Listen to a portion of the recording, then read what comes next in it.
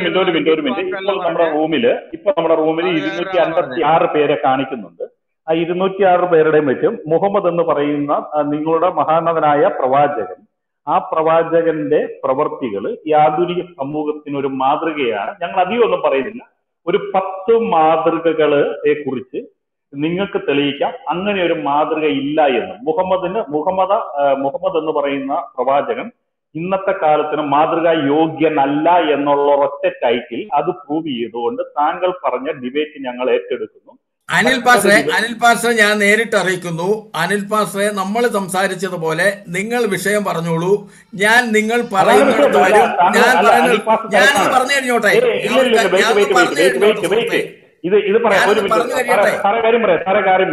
കാര്യം ഞാനങ്ങ് പറയാം. അനിൽ പാസ്റ്റർ സാറിന്റെ ഒരു മെസ്സേജ് അയക്കും. Sir തിരക്കായതുകൊണ്ട് sir കാണിയല്ല. അനിൽ പാസ്റ്റർ തോറ്റോടി എന്നൊന്നും പറയാൻ പറ്റില്ല. ഇവിടെ ഞാൻ ഇവിടെ ഇരിപ്പുണ്ട്, ടോസ്റ്റ് മാസ്റ്റർ, ഇവിടെ അജീഷ് ഇരിപ്പുണ്ട്, ഇവിടെ ബൈക്ക് ഇരിപ്പുണ്ട്. ഞങ്ങൾ 3 പേരുമാണ്. പ്രത്യേകിച്ച് മെയിൻ ആയിട്ട് ഞാനും അജീഷും ഞങ്ങളാണ് ഇത് ഡീൽ ചെയ്യുന്നത്. ഞങ്ങൾ പറയുന്നു അനിൽ പാസ്റ്റർ ഇരിപ്പുണ്ടല്ലോ. അത് വേണ്ട അതിന്റെ കാര്യം എനിക്കറിയാം ബ്രദറെ. ബ്രദറെ ഞാനൊന്ന് പറഞ്ഞു തീരട്ടെ. സെബാസ്റ്റ്യൻ പുന്നക്കലിന്റെ ഡിബേറ്റ് പോലും കൺട്രോൾ ചെയ്യുന്ന ആൾ ഞാനാണ്. അപ്പൊ ആ ഒരു ഇതിൽ പറയുന്നു അനിൽ പാസ്റ്റർ തിരക്കാണ്. പാസ്റ്ററുമായിട്ടുള്ള ആ കമ്മ്യൂണിക്കേഷൻ സാറ് നടത്തണ്ട, കാരണം പാസ്റ്റർ ശ്രദ്ധിക്കുകയില്ല. എന്നിട്ട് പറയും പാസ്റ്ററിന് ഞാൻ ഡിബേറ്റിന് വിളിച്ചിട്ട് പാസ്റ്റർ എത്തിയില്ല എന്ന് പറയും. അത് വേണ്ട. എന്നെയോ അജീഷിനെയോ ഈ ചാക്കോ പാസ്റ്ററിനോ ഇവിടെ ഇരിക്കുന്ന ബൈക്കിനോ മെയിൻ ആയിട്ട് സാറ് എല്ലാവരും വേണ്ട, എന്നെ അറിയിക്കും. എനിക്ക് ബൈക്കാണ് മെസ്സേജ് അയക്കുക. സ്ട്രക്ചേർഡ് ഡിബേറ്റിന്റെ നിബന്ധനകൾ നമ്മൾ തീരുമാനിക്കും. 2 പേരുടെ സൈഡിൽ നിന്ന് മോഡറേറ്റേഴ്സ് ഉണ്ടായിരിക്കും. നമ്മുടെ ഈ റൂമിലോ അല്ലെങ്കിൽ ഏതൊരു കോമൺ റൂമിലോ വെച്ചും നമ്മൾ നടത്തും. താങ്കൾക്കും നമുക്കും തുല്യ അവസരം ഉണ്ടായിരിക്കും. അതുകൊണ്ട് ഞാൻ വീണ്ടും പറയുന്നത് 2 പേർക്കും മോഡറേറ്റർമാരും 2 പേരുടെ സൈഡിൽ നിന്നുണ്ടാവും. നമ്മൾ സ്ട്രക്ചേർഡ് ഡിബേറ്റ് അത് ഓൺലൈനിൽ നമ്മൾ ട്രാൻസ്മിറ്റ് ലൈവ് വിടുകയും ചെയ്യും. അപ്പൊ പിന്നെ അതിനകത്തൊരു തർക്കം ഉണ്ടായില്ല. മുഹമ്മദിന്റെ മാതൃകകൾ, ആധുനിക സമൂഹത്തിന് മുഹമ്മദിന്റെ മാതൃകകൾ യോഗ്യമോ അല്ലെങ്കിൽ യോഗ്യമല്ല എന്നാണ് ഞങ്ങളുടെ ടൈറ്റിൽ. യോഗ്യമല്ല. ഈ ടൈറ്റിലിൽ നിന്നുകൊണ്ട് അബ്ദുൽ നാസർ എന്ന് പറയുന്ന സഹോദരനും ഇസ്ലാമിക സുഹൃത്തുക്കളുമായിട്ടുള്ള ഡിബേറ്റ് ഞങ്ങൾ ഇവിടെ വെച്ച് ഏറ്റെടുക്കുന്നു. ഡേറ്റും നിബന്ധനകളും പരസ്പരം അങ്ങോട്ടും ഇങ്ങോട്ടും അയച്ച് അത് ഫിക്സ് ചെയ്തിട്ട് അനിൽ കൊടിത്തോട്ടത്തിന്റെ നേതൃത്വത്തിൽ ആ ചർച്ച ഞങ്ങൾ ഏറ്റെടുക്കുന്നു. ഇതിന്റെ കമ്മ്യൂണിക്കേഷൻ മുഴുവനും മെയിൻ ആയിട്ട് ഞാനുമായിട്ടോ അജീഷുമായിട്ടോ ആയിരിക്കും. അനിൽ കൊടുത്തോട്ടമായിട്ട് കമ്മ്യൂണിക്കേഷൻ ഉണ്ടാവില്ല. കാരണം ചാക്കോപ്പാസും അനിൽ കൊടുത്തോട്ടം തിരക്കാണ്. ഞാൻ വീണ്ടും പറയുന്നു, അവർ ഈ മെസ്സേജ് കാണില്ല. പിന്നെ അവർ മുങ്ങിയെന്നും പറഞ്ഞു വരും. അത് നടക്കില്ല. ഞാനുമായിട്ട് കമ്മ്യൂണിക്കേറ്റ് ചെയ്യാം, അല്ലെ അജീഷുമായിട്ട് കമ്മ്യൂണിക്കേറ്റ് ചെയ്യാം. ഞങ്ങൾ ഈ ഡിബേറ്റ് ഏറ്റെടുക്കും. Thank you. ഇനി ഞാൻ പറഞ്ഞോട്ടെ. ബ്രദർ. എനിക്കിവിടെ പറയാനുള്ളതെന്ന് പറഞ്ഞാൽ, ഇവിടെ ഈ വിഷയത്തെക്കുറിച്ച് സംസാരിച്ചിരിക്കുന്നത് പിന്നെ കൊടിത്തോട്ടമാണ്. ഈ കൊടിത്തോട്ടം പറഞ്ഞിരിക്കുന്ന ഈ വിഷയത്തെ കൊടിത്തോട്ടവുമായി സംവദിക്കാൻ ഞാൻ തയ്യാറാണ് എന്നാണ് ഇവിടെ ഞാൻ പറഞ്ഞിരിക്കുന്നത്. അതിന് ഞാൻ റെഡിയാണ്. അതിന് യാതൊരു പ്രശ്നവുമില്ല. അതിന് ആരൊക്കെ ആണ് അതിൻ്റെ പുറയിൽ പിന്നണിയിൽ പ്രവർത്തിക്കുന്നു പറഞ്ഞ് ആര് വേണേലും പ്രവർത്തിച്ചോളൂ, എനിക്ക് പ്രശ്നമല്ല. അതിന് ഞാൻ കൊടിത്തോട്ടത്തോട് ഞാൻ പറയുകയാണ്, നമുക്ക് നേരിട്ട് തന്നെ സംസാരിക്കാം. അതാണ് ഏറ്റവും ഫലപ്രദം. നമുക്ക് ഈ സോഷ്യൽ മീഡിയയിൽ കുത്തിയിരുന്നുകൊണ്ടല്ല സംസാരിക്കുന്നു. നമുക്ക് നേരിട്ട് തന്നെ സംസാരിക്കാം. നിങ്ങൾ പറയുന്നിടത്ത് ഞാൻ വരാം. ആ വിഷയത്തിൽ തീരുമാനങ്ങൾ എടുക്കേണ്ടതായിട്ടുണ്ട്. ആ തീരുമാനങ്ങൾ എഴുതി നമുക്ക് തയ്യാറാക്കി നമുക്ക് സംസാരിക്കാം കൊടിത്തോട്ടവുമായിട്ട്. യാതൊരു പ്രശ്നവുമില്ല. അപ്പോഴാണ് കൊടിത്തോട്ടം ഇവിടെ പറഞ്ഞ വിഷയത്തിൻ്റെ യാഥാർത്ഥ്യങ്ങളെക്കുറിച്ച് നമുക്ക് ജനങ്ങളിലേക്ക് എത്തിക്കാനായിട്ട് സാധിക്കുന്നത്. അതാണ് ഞാൻ പറഞ്ഞത്. അതല്ലാതെ ഇവിടെ ഇപ്പോൾ അദ്ദേഹം പറഞ്ഞ വിഷയങ്ങൾക്കെല്ലാം മറുപടി പറയാൻ എനിക്കിവിടെ അവസരം കിട്ടത്തില്ല. അതുകൊണ്ടാണ് ഞാൻ പറയുന്നത്, കൊടിത്തോട്ടം ആ വിഷയത്തിന് തയ്യാറാണോ എന്ന് താങ്കളുമായിട്ട് ആളുകളോട് പറഞ്ഞു. ഞാൻ ഈ വിഷയത്തിൽ നിങ്ങൾ ഒരു കാര്യമുണ്ട്, നിങ്ങളുടേതായ മാത്രം ഒരു വിഷയം വെച്ചുകൊണ്ട് സംസാരിക്കാൻ പറ്റത്തില്ല. ഞാൻ എൻ്റേതായിരിക്കുന്ന വിഷയം കൂടെ തരും. അതും കൂടെ 2ഉം കൂടെ സമന്വയിപ്പിച്ചുകൊണ്ട് നിങ്ങൾ പറഞ്ഞോളൂ, നമുക്ക് സംസാരിക്കാം. കൊടിത്തോട്ടം പിന്നെ അനിൽ കൊടിത്തോട്ടം പറഞ്ഞോളൂ, എവിടെ വരണമെന്ന് പറഞ്ഞാൽ അവിടെ വെച്ച് നമുക്ക് ഈ വിഷയത്തെ കുറിച്ച് സംസാരിക്കാം. ആ വിഷയത്തിൽ റെഡിയാണ്. ഞാൻ തീർത്തു പറഞ്ഞു. നിങ്ങൾ തമ്മിൽ ഈ ഡിബേറ്റിന് പേഴ്സണൽ ആയിട്ട് ഒരു ചർച്ച കൊടിത്തോട്ടം പാസുമായിട്ട് നടക്കില്ല. നടക്കുന്നത് പബ്ലിക് പ്ലാറ്റ്ഫോമിലെ ഞങ്ങൾ ചർച്ച ചെയ്യുന്നുള്ളൂ. നിങ്ങൾ 2 പേരും ഒരു റൂമിലിരുന്ന് സ്വകാര്യമായ ഒരു ഡിസ്കഷൻ ഇനി നടക്കില്ല. ഞങ്ങൾ മാത്രമല്ല, കൊടിത്തോട്ടം പാസ്റ്ററുടെയൊക്കെ അദ്ദേഹത്തിനൊക്കെ ഒത്തിരി തിരക്കുള്ളതുകൊണ്ട് സെബാസ്റ്റ്യൻ പുന്നക്കലിനെയും കൊടിത്തോട്ടത്തിന്റെയൊക്കെ ഡിബേറ്റുകൾ ഇപ്പോൾ ഞങ്ങൾ പ്ലാൻ ചെയ്യുന്നതും അത് എക്സിക്യൂട്ട് ചെയ്യുന്നതും ഞാനും അജീഷും ഒക്കെയാണ്. അതുകൊണ്ട് താങ്കളോട് വെല്ലുവിളിച്ചതോ താങ്കൾ മറന്നു പോകരുത്. കൊടിത്തോട്ടവുമായിട്ട് ഞാൻ തയ്യാറാണെങ്കിൽ അത് ഒരു മേശയ്ക്ക് ചുറ്റും ഒരു മുറിക്കകത്ത് ഇരുന്ന് ഇല്ല. താങ്കൾ പറഞ്ഞതുപോലെ ലോകത്തുള്ള മനുഷ്യർ മുഴുവൻ കാണണമെങ്കിൽ അത് പബ്ലിക് ആയിരിക്കണം ബ്രദറെ. താങ്കൾ വെല്ലുവിളിച്ച പബ്ലിക് ഡിബേറ്റ് ആണ് ഏറ്റെടുക്കുന്നത്.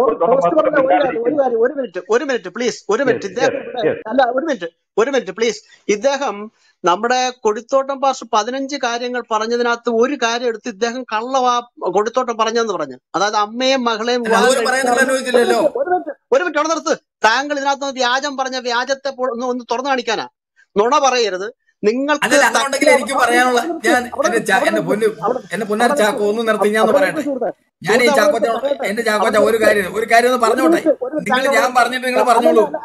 നിങ്ങൾ ഇത്ര നേരം പറഞ്ഞോണ്ടിരിക്കല്ലേ, താങ്കൾ പറഞ്ഞ നിങ്ങൾ ഇത്ര നേരം പറഞ്ഞോണ്ടിരിക്കല്ലേ. ഞാൻ പറഞ്ഞത് വ്യാജമാണോ അല്ല എന്നുള്ളത്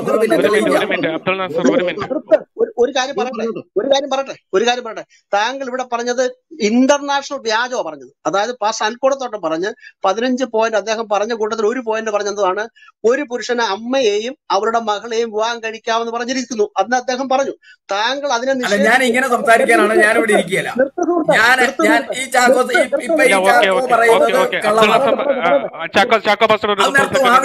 അത് കഴിഞ്ഞ് താങ്കൾക്ക് തരാം. 30 സെക്കൻഡ് കൊണ്ട് ചാക്കോ പാസ്റ്റർ കഴിയും. അതുകൊണ്ട് അത് കഴിഞ്ഞിട്ട് താങ്കൾക്ക് തരാം.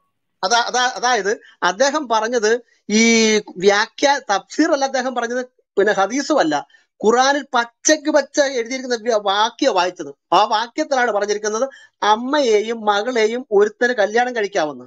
അതിനെ ഈ മാന്യന അദ്ദേഹം എന്ത് പറഞ്ഞു നിഷേധിക്കുക മാത്രമല്ല അനിൽ കൊടുത്തോട്ടം പറഞ്ഞ വ്യാജമാണെന്ന് പറഞ്ഞു. അത് ഈ റൂമിലിരിക്കുന്നവർക്ക് തെറ്റിദ്ധാരണജനകമാക്കും അവരെ. അതുകൊണ്ട് വസ്തുത എന്താണ് ഞാൻ വായിച്ചു കേൾപ്പിക്കാം. അമ്മയെയും മകളെയും കല്യാണം കഴിക്കാമെന്ന് ഇസ്ലാമിന്റെ ഗോത്രദേവനായ അള്ളാഹു പച്ച എഴുതി വെച്ചിട്ടുണ്ട്.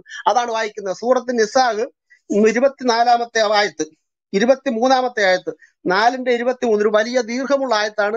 ഞാൻ ഇവിടെ വായിച്ചു കേൾപ്പിക്കാം. ആ ആയത്തിലാണ് പറയുന്നത് അമ്മയും മകളെ വിവാഹം കഴിക്കാം. ഞാൻ വായിക്കുന്നു.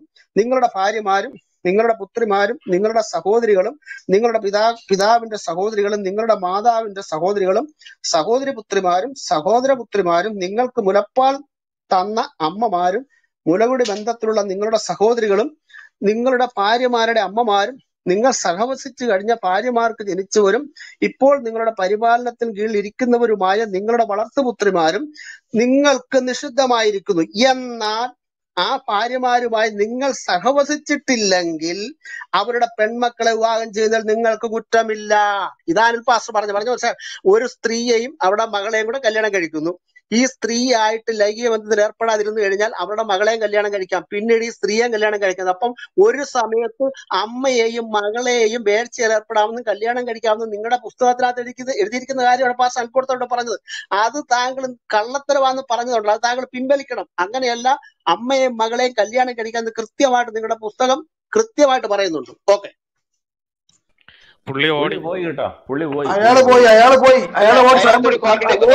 അതിനകത്തൊരു കോൺട്രഡിക്ഷൻ ഇല്ലേ? അതായത് പുള്ളി ഞാനിപ്പോ വായിച്ചു കേട്ടത് നിങ്ങൾ ആ സ്ത്രീയുമായിട്ട് ബന്ധപ്പെട്ടില്ലെങ്കിൽ അപ്പൊ പിന്നെ ഇങ്ങനെ വേഴ്ച ഉള്ള ഒരാളെന്ന് പറഞ്ഞിട്ടില്ലല്ലോ. ബന്ധപ്പെട്ടില്ലെങ്കിൽ അവളുടെ മോളുമായിട്ട്, അയാൾക്ക് പുള്ളിക്കാരിക്ക് പൂർവ്വ വിവാഹത്തിലുള്ള കുട്ടിയുമായിട്ടോ അങ്ങനെയല്ലേ? Just try to clarify.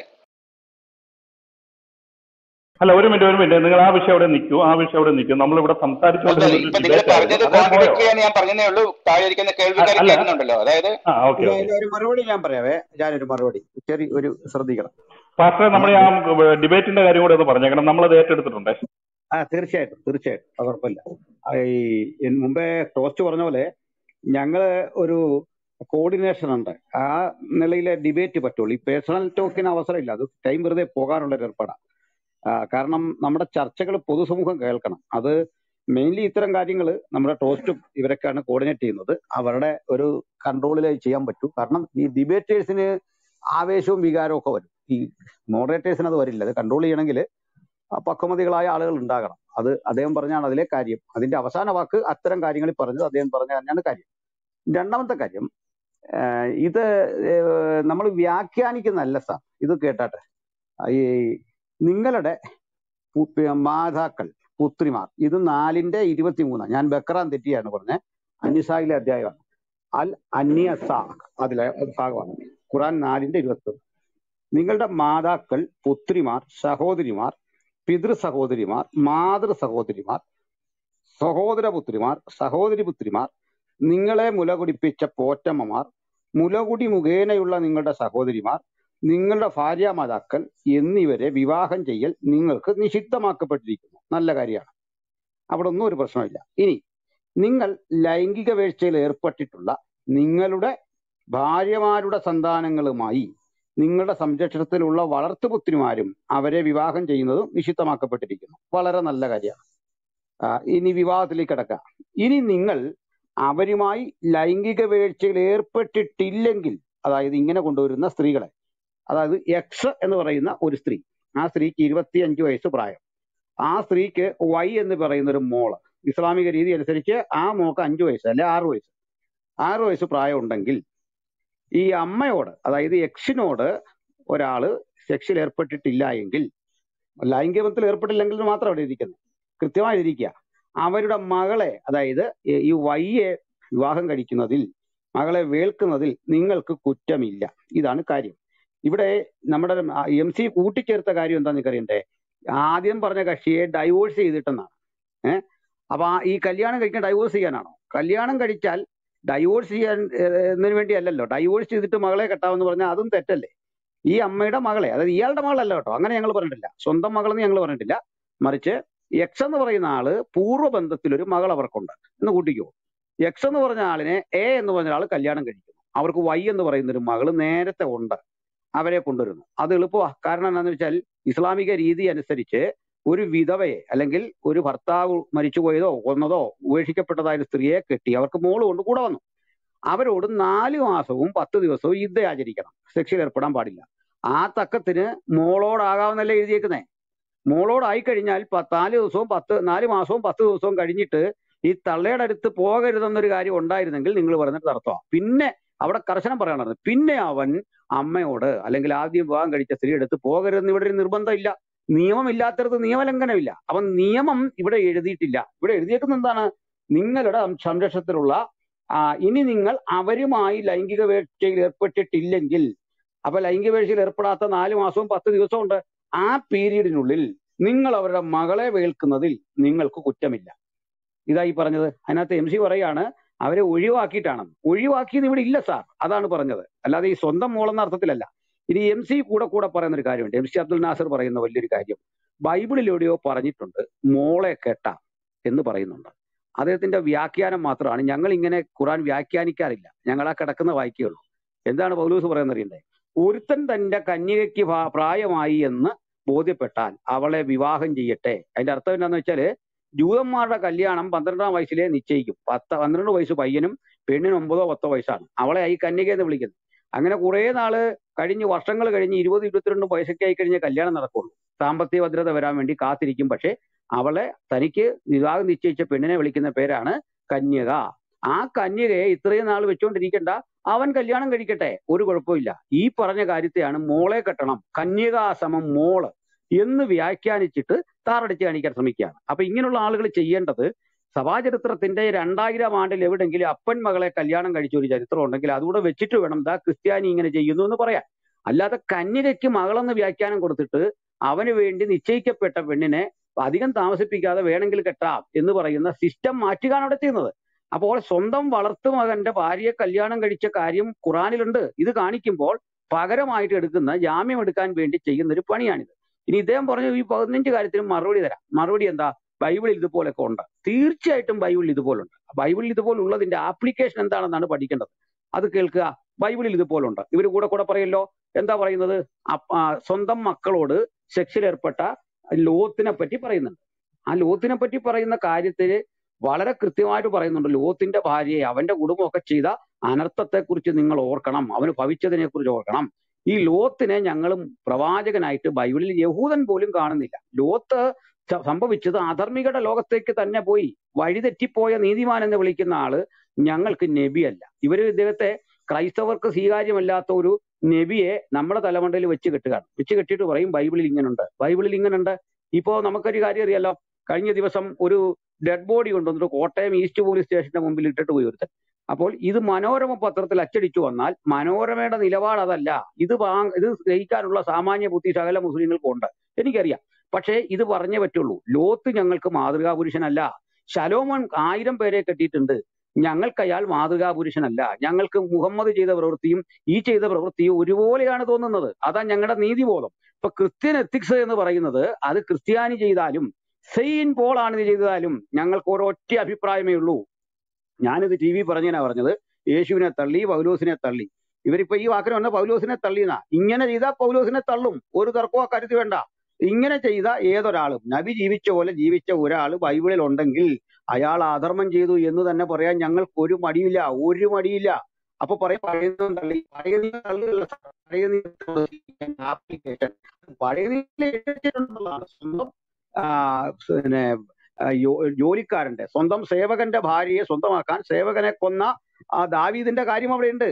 ആ ദാവീദ് ചെയ്ത തെറ്റിന് നാഥാൻ പ്രവാചകൻ അന്ന് തന്നെ വന്നിട്ട് ആ മനുഷ്യൻ നീ തന്നെ എന്ന് പറഞ്ഞ പുസ്തകമാണ് ബൈബിള്. അതിന്റെ പാതി കണ്ടിട്ട് ഇവര് നബിയുടെ വൃത്തികേടുകളെ ഇതോട് ചേർത്ത് സമരസപ്പെടുത്തി പറയുമ്പോൾ ക്രൈസ്തവന്റെ ധാർമ്മികത എന്താന്ന് നിങ്ങൾ താഴെ കേൾക്കുന്ന ഓരോരുത്തരും പഠിക്കണം. ദാവീദ് ചെയ്താലും മുഹമ്മദ് ചെയ്താലും ആദം ചെയ്താലും ഹൗവ ചെയ്താലും അത് ഉമർ ചെയ്താലും ആര് ചെയ്താലും പാപമാണ്, മ്ലേച്ഛതയാണ് എന്ന കാര്യത്തിൽ യാതൊരു തർക്കവും ഞങ്ങൾക്കില്ല. അവിടെയാണ് ഞങ്ങൾ ചോദിക്കുന്നത്. പക്ഷേ ഇങ്ങനെ ഒന്ന് നിങ്ങൾക്ക് പൗലോസിൽ കാണിക്കാമോ, യേശുക്രിസ്തുവിൽ കാണിക്കാമോ, പത്രോസിൽ കാണിക്കാമോ, 12 ശിഷ്യന്മാരിൽ ആരിലെങ്കിലും കാണിക്കാമോ, അതിനുശേഷം വന്ന സഭാപിതാക്കന്മാരിൽ കാണിക്കാമോ? ക്രിസ്ത്യാനിറ്റിയുടെ ചരിത്രത്തിൽ ഇതുപോലെ ഏതെങ്കിലും പ്രവർത്തനം നടത്തിയ ഒരു സഭയ്ക്ക് പുറത്താകും. അവരെ പൂജിക്കുന്ന പരിപാടിയില്ല, അവരെ അംഗീകരിക്കുന്ന പരിപാടിയില്ല.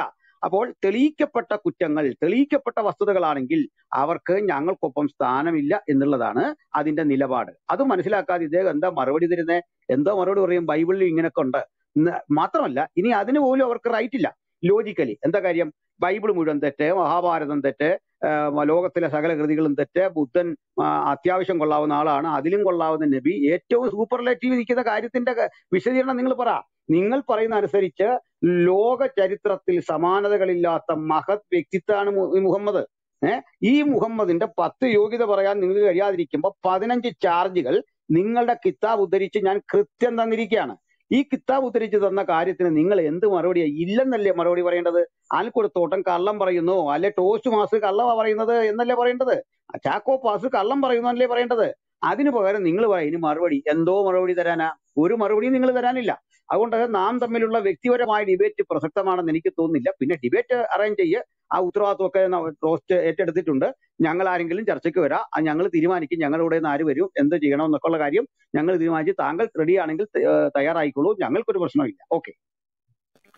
അല്ല അനുപാസ, നിങ്ങളിങ്ങനെ എല്ലാത്തിനും സ്വന്തമായ ഒരു തീരുമാനം എടുത്ത് പറയുന്നത് ശരിയല്ല. പുള്ളി സ്വന്തമായിട്ടല്ലല്ലോ തീരുമാനം എടുത്ത്. താങ്കളുടെ ടോസ് മാസ്റ്റർ താങ്കളുടെ അടുത്ത് ചോദിച്ചു, താങ്കൾ ഓക്കെ പറഞ്ഞതിന് ശേഷമാണ് കൊടുത്തോട്ടം പാസ്റ്റർ അത് ഓക്കെ പറഞ്ഞത്. അല്ല സ്വന്തമായിട്ട് ആരും ഇവിടെ. ഞാൻ പറയുന്നത് നിങ്ങളൊന്ന് കേൾക്കുക, ആദ്യം കേൾക്കുക. നിങ്ങൾ ചോദിച്ചു, 10 ചോദ്യം ചോദിച്ചു, അതിന് മറുപടി പറഞ്ഞില്ല, അതുകൊണ്ട് മറുപടി ഇല്ല എന്നൊക്കെ പറഞ്ഞു. പിന്നെ നിങ്ങൾ എന്തിനാണ് പിന്നെ ചോദിക്കുന്നത്? ആ സമയത്ത് താങ്കൾ ഇവിടെ ചോദ്യം ചോദിച്ചിട്ട് മറുപടി പറയാൻ ആരുമില്ലല്ലോ. താങ്കൾ ഇവിടെ പോയിട്ട് ഇപ്പോഴല്ലേ തിരിച്ചു വന്നത്? അല്ല, എന്റെ നെറ്റിന്റെ പ്രശ്നം ഉള്ളതുകൊണ്ടാണ് പോയത്. അതൊക്കെ അതും കൂടെ സമയം തരാം. അല്ല, എനിക്കിപ്പോ ഞാൻ പറഞ്ഞല്ലോ, ഞാൻ ഈ വിഷയത്തിൽ നിങ്ങളോട് ഈ വിഷയത്തിൽ നിങ്ങളോട് ചർച്ച ചെയ്യാൻ തയ്യാറാണ്. മനസ്സിലായോ? ഇപ്പൊ കൊടുത്തോട്ടം ഇവിടെ ഉന്നയിച്ചിരിക്കുന്ന ഈ ആക്ഷേപങ്ങൾക്ക് മറുപടി പറയാൻ ഞാൻ തയ്യാറാണ്. അതിൽ കൂടെ നിങ്ങൾ എന്താ പറയേണ്ടത്? അതല്ലാതെ ഇവിടെ നിന്ന് ഇപ്പോൾ പറയാനായിട്ടുള്ള അവസരമില്ല. അത് മാത്രമല്ല, അത് മുഴുവിപ്പിക്കാനോട്ട് സമ്മതിക്കുകയില്ല, നിങ്ങൾ സമ്മതിക്കത്തുമില്ല. അതുകൊണ്ട് അതിന് ഞാൻ തയ്യാറല്ല. നിങ്ങൾ എന്നാൽ ഇവിടെ പരസ്യമായിട്ട് നിങ്ങൾ കുറെ ആൾക്കാരുണ്ടല്ലോ, നിങ്ങളുടെ ഈ ആളുകളുടെ മുമ്പിൽ വെച്ചുകൊണ്ട് പറയുകയാണ്. താങ്കൾക്ക് ഇപ്പൊ സംസാരിക്കണമെങ്കിൽ ഇപ്പൊ ഞങ്ങൾ അല്ലല്ല, ഇപ്പൊ അതിനുള്ള അവസരം ഇല്ല. താങ്കൾ പറയുന്ന സമയം തരാം. ഞാനിപ്പോ ഇത് പറയാനാണ് ഇപ്പൊ വന്നത്. ഞാനിപ്പോ ഈ കൊടുത്തോട്ടം പറഞ്ഞിരിക്കുന്ന വിഷയങ്ങൾക്ക് മറുപടി പറയാൻ ഞാൻ തയ്യാറാണ്. നിങ്ങൾ ചോദിക്കുന്ന ചോദ്യങ്ങൾക്ക് ഉത്തരം തരാൻ തയ്യാറാണ്. നിങ്ങൾ ചോദിച്ചു ബൈബിളിൽ അങ്ങനെ ഉണ്ട് ഇങ്ങനെ ഉണ്ട് എന്ന് പറയുക മാത്രമല്ല, ബൈബിളിലുള്ളത് പറയുന്നത് എന്താ പ്രശ്നം? പക്ഷേ ബൈബിളിലുള്ളതേ പറയുള്ളൂ, എവിഡൻസ് വെച്ചിട്ട് പറയണം. അല്ല, ബൈബിളിലുള്ളത് എവിഡൻസ് വെക്കാൻ എന്തോ ആയിരിക്കുന്നത്? അതിനകത്ത് മുഴുവൻ വിഷയങ്ങളും അറിയാം. അതിനെക്കുറിച്ച് പറയാനാണെങ്കിൽ മുഴുവൻ വിഷയം അറിയാന്ന് പറഞ്ഞാൽ ഒരു എന്താ പറയാ, ഒരു സ്റ്റേറ്റ്മെന്റ് കണക്ക് പറയാൻ പാടില്ല. അത് എത്രാമത്തെ അധ്യായം എത്രാമത്തെ എന്ന രീതിയിൽ പറഞ്ഞു. അല്ല, അങ്ങനെയാണെങ്കിൽ ഈ പറയുന്ന മുഴുവനും തോന്നിവാസങ്ങൾ പറയുന്നത് മൊത്തം അങ്ങനെ പിന്നെ ഒരു ഓർഡർ അനുസരിച്ചാണോ പറയുന്നത്? ഇല്ല, ഓർഡർ ഇവിടെ തന്നെ ഇവിടെ ഇപ്പൊ പിന്നെ ചാക്കോ എന്ന് പറയുന്ന വ്യക്തി ബൈബിളിലെ വചനം തെളിവ് സഹിതം പറഞ്ഞ കാര്യങ്ങൾ നിങ്ങൾ കേട്ടില്ലായിരുന്നോ? അല്ല, തെളിവ് നമുക്ക് ചർച്ച ചെയ്യാമെന്നാണ് പറഞ്ഞത്. തെളിവാണോ അല്ലേന്ന് അപ്പോഴാണ് തീരുമാനം വരുന്നത്. അബ്ദുൽ നാസർ, അല്ലാതെ നിങ്ങൾ റൂമിൽ ആ അമ്മയുടെയും മകളെയും കല്യാണം കഴിക്കണ കേസ് ചാക്കോ അമ്മയും മകളെയും കല്യാണം കഴിക്കുന്നത് എന്ന് പറഞ്ഞ് ഖുർആനിൽ എവിടെ എഴുതിയിരിക്കുന്നത്? ഉൾപ്പെടെ പറഞ്ഞു ചാക്കോ അമ്മ ഒന്ന് വായിച്ചേക്ക്. അമ്മയും മകളെയും വിവാഹം കഴിക്കാമെന്ന് പറഞ്ഞൊന്ന് വായിച്ചു കേൾപ്പിച്ചത്. അമ്മയും മകളെയും വിവാഹം കഴിക്കാമെന്ന് പറഞ്ഞ് വായിച്ചു കേൾപ്പിച്ചേ. ഒരു മിനിറ്റ് ചാക്കോ പാസ്റ്റർ ആ ആയത്തും അതിന്റെ ഇതും പറഞ്ഞു കൊടുക്കാവോ? അല്ല, പറയല്ല, വേണ്ട, വായിച്ചു കേൾപ്പിക്കണം. അമ്മയും മകളെയും വിവാഹം കഴിക്കാമെന്ന് വായിച്ചു കേൾപ്പിരെ. അത് പിന്നെ രണ്ടു പ്രാവശ്യം വായിച്ചല്ല, ഇദ്ദേഹത്തിന് അറിയാമല്ലോ. ഞാൻ കേട്ടില്ല.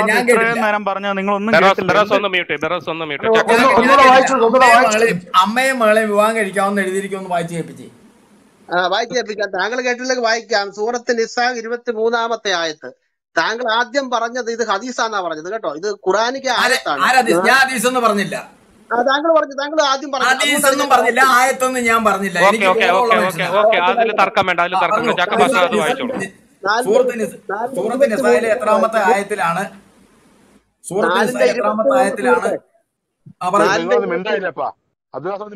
എന്റെ പൊന്ന് അബ്ദുൽ നാസറെ, ദയവായിട്ടൊന്ന് സൈലന്റ് ആയിട്ടിരിക്കും, ഞങ്ങൾക്കൊന്ന് കേക്കട്ടെ.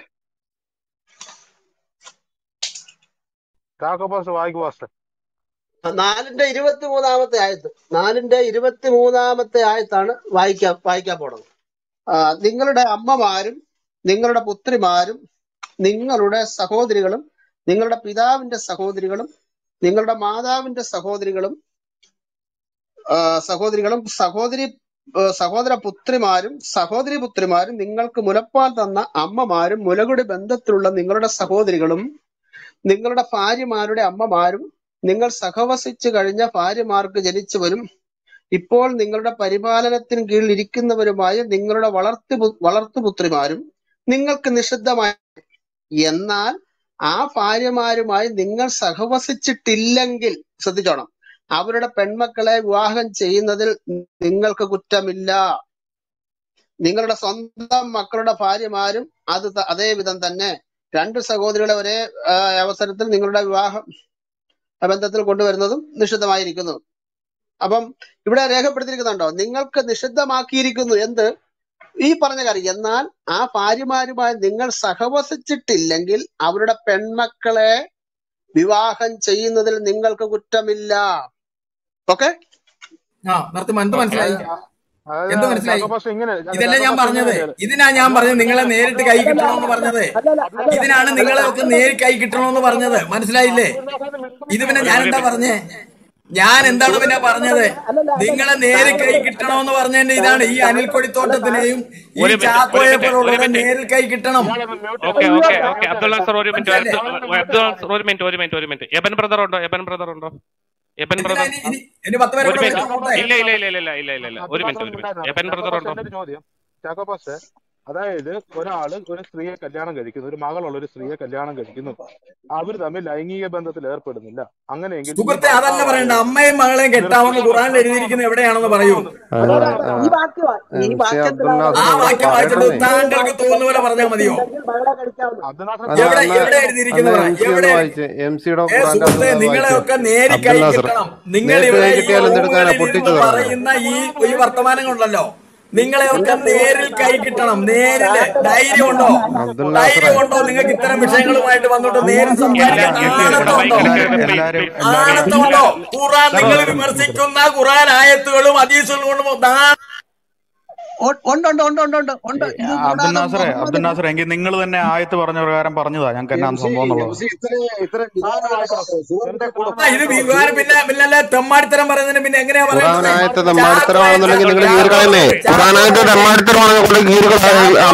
അമ്മയെ മകളെ വിവാഹം കഴിക്കാമെന്ന് എഴുതിയിരിക്കുന്ന ആയത്ത് കാണിയുള്ളൂ ചാക്കോ. അമ്മയെ മകളെ അബ്ദുൽ നാസറെ, കിടന്നുകൊണ്ട് ഇത്രയും രോഷം ഉണ്ടാക്കിയിട്ട് കാര്യമില്ല. ഖുറാനായത്ത് ചാക്കോ പാസ്റ്റർ വായിച്ചത് തെറ്റുണ്ടെങ്കിൽ താങ്കൾ വായിക്കുന്നേ. അബ്ദുൽ നാസറിന് എന്താ അത് മടി? താങ്കൾ അത് വായിക്കാൻ, എന്നിട്ട് അതിന്റെ അത് അങ്ങനെ ഇല്ല എന്ന് പറ. ഒരു കാര്യം, നമ്മളെ MC-യുടെ പ്രശ്നമല്ല. MC ശോഭിക്കുന്ന അള്ളാഹുവിനോടാണ്. അള്ളാഹു ഈ വിവരക്കേടെല്ലാം അബ്ദുൽ നാസർ വായിക്ക. അബ്ദു അതൊന്ന് വായിച്ചേ. അള്ളാഹു ഒന്നും എഴുതിയിട്ടില്ല. ആ പാവം ഇതുവല്ലോ അറിയുന്നുണ്ടോ? ഓക്കെ ഓക്കെ എബൻ ബ്രദർ ഉണ്ടോ? എബൻ ബ്രദർ ഉണ്ടോ? അറേബ്യൻ പെനിൻസുലയിൽ എബൻ ബ്രദർ ഒന്ന് മോഡ് ചെയ്യോ? ഒരു മിനിറ്റ്. കൊടുത്തോട്ടം മാസ്റ്റർ ഒരു മിനിറ്റ്. അബ്ദുവിന്റെ കയ്യിൽ ഇരിക്കുന്ന ആ ഖുറാൻ എടുത്തിട്ട് അബ്ദു ഒന്ന് വായിച്ചു കേൾപ്പീര്. ചാക്കോ പാസ്റ്റർ വായിച്ച ഞാൻ ഈ തെറ്റാണെങ്കിൽ വിഷയം അബ്ദു വായിക്കും. സംസാരിക്കുന്നുണ്ട്, റൂമിട്ട് സംസാരിക്കുന്നുണ്ട്. ധൈര്യം ഉണ്ടെങ്കിൽ വന്ന് തെളിയിക്കും. അയ്യോ അതെന്താ ഇവിടുന്ന് ഓടുന്ന അബ്ദു? എന്നാ മിണ്ടാതിരിക്കൂ. എങ്കിൽ മിണ്ടായിരിക്കും, ഞാൻ വായിക്കാം. അബ്ദു ഇവിടുന്ന് ഓടരുത്. ഞാൻ വായിക്കാം. ഒരു സെക്കൻഡ് ഇവിടുന്ന് ഓടരുത് അബ്ദു. ഇവിടെ തന്നെ ഖുറാനായിട്ട് എടുത്തൊന്ന് വായിക്ക് അബ്ദു. ഇതിന്റെ എങ്കിൽ മിണ്ടാതിരിക്കും, ഒരു ഞാൻ മിനിറ്റ്. വായിക്കാം. അബ്ദുൽ നാസർ ഒന്ന് മ്യൂട്ട് ചെയ്തേ. ഒന്ന് മ്യൂട്ട് ചെയ്യ്. താങ്കളൊന്ന് മ്യൂട്ട് ചെയ്യും. എനിക്ക് മ്യൂട്ട് ചെയ്യാൻ പറ്റുന്നില്ല. ഒന്ന് മ്യൂട്ട് ചെയ്തേ. ഓക്കെ. ഇനി അബ്ദുൽ നാസർ ഒന്ന് വായിക്കൂ. താങ്കളുടെ അടുത്ത് വായിക്കൂ. അൺമ്യൂട്ട് ചെയ്ത് സംസാരിച്ച് വായിക്കൂ. 4:23. അബ്ദുൽ നാസർ കേൾക്കുന്നുണ്ടോ? താങ്കൾ മ്യൂട്ടഡ് ആണ്. അൺമ്യൂട്ട് ചെയ്ത് സംസാരിക്കൂ.